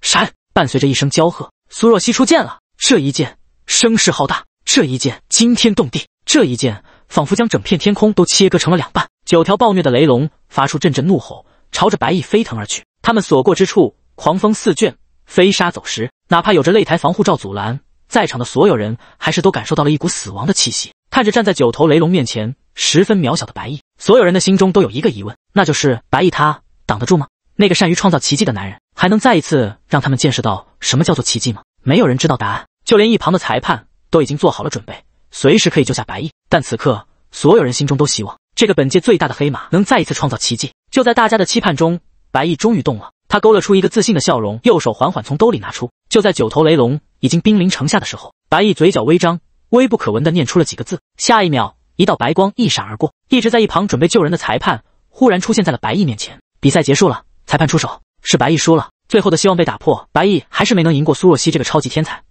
但即便如此，他也依然是我心目中的 NO。咦，等等，你们快看，裁判的表情不对。人群中不知道是谁先说了一声，所有人的目光都集中在了裁判身上。只见那个被大家以为是来阻止比赛的裁判，此刻脸上的表情有一些精彩，仿佛发生了什么可怕的事。眼见9头雷龙倾泻而下，裁判终于忍不住了，绝望地大喊道：卧槽尼玛 TT！ 观众们还没搞清楚发生了什么事，下一秒，可怜的裁判被9头雷龙完美的命中。苏若曦靠！观众、校方领导、度 A 度、白毅辛苦了，老哥！安静，死一般的安静。从未有一刻学校里会如此的安静。全校10几万师生此刻的表情出奇一致，一个个都瞪大了眼睛，看着那不断在地上抽搐的裁判，目瞪狗呆。如果没记错的话，这应该是天府大学创办以来第一次有裁判被刚入学的新生给击败。比赛继续，医疗队的救人，擎天府第一个回过神来，大手一挥，那个倒在地上的裁判瞬间被传送了出来。医疗队的人可能都没想到，他们有一天会从赛场上把一个裁判给抬走治疗。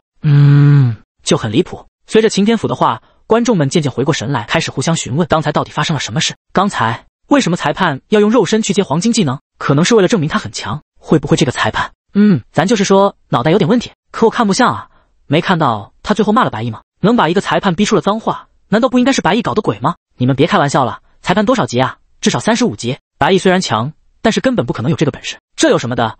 苏若曦还不是6级用出了黄金技能？我觉得只有这一个解释了，绝对不可能。如果真的是白毅搞的鬼，我直播日武当电风扇。观众们的议论也让校领导们回过神来。叶炎虎感觉有些混乱道：刚才我好像看到了白毅在最后一秒把小黄给召唤到身边去了。可不俺也一样。叶炎虎，而且我好像还看到小黄根本不能使用技能，只能够被迫用身体去接技能。可不俺也一样。叶炎虎，所以我很好奇白毅到底是怎么做到的。可不俺也一样。南宫渊，擎天府摇了摇头，有些不确定的开口道：如果我猜的没错的话，就是上一场他秒杀08的那招，只是这白毅隐藏得很深啊。几人说话间，擂台上又出现了新的变化。苏若曦早就知道不会那么轻易的战胜白毅，在白毅接下9头雷龙之后，他立马提剑袭来，想趁着白毅 CD 时间打他一个措手不及。只是他并不了解，白毅的 CD 只有几秒钟的时间。苏若曦刚刚往前冲了几步，下一秒就和裁判一样，忽然出现在白毅面前。此时他才知道，刚才的裁判和之前的徐子东有多绝望，因为被白毅召唤过来之后，根本没办法动弹。还未多想，一块砖头毫不留情地朝着他后脑勺砸去。砰！苏若曦，强大的体质让他并没有被一击敲晕。白毅也不贪婪，一击出手，立马后退到安全距离，对着苏若曦笑道：若曦，你就认输吧，在这个擂台上，你已经不是我的对手了。擂台上自成一个空间，这也是刚才白毅为什么敢在苏若曦用大招的时候释放来人护驾的原因之一。因为不管是苏若曦被拉过来，还是裁判被拉过来，大概率都不会出现严重的比赛事故。只是那个裁判有些倒霉，提前被白毅给搞出局了。那么擂台这个空间上只剩下苏若曦了，哪怕精神力不足与他，也能随时随地的把他强制召唤到自己身边。我是不会认输的，有本事你就敲晕我！苏若曦甩了甩头，再次朝着白毅冲去。看着这么倔强的苏若曦，白毅摇了摇头，既然如此，得罪了。下一秒，苏若曦再一次出现在了白毅身前，只是这一次白毅并没有用砖头砸去，而是将嘴巴附在苏若曦耳边，轻轻吹了一口气道：如果你再不认输的话，下一次我就要打你屁屁了。苏若曦，她的身子忍不住颤抖了一下。很快经过一番思想挣扎，苏若曦脸颊微红，小声开口道：我认输了。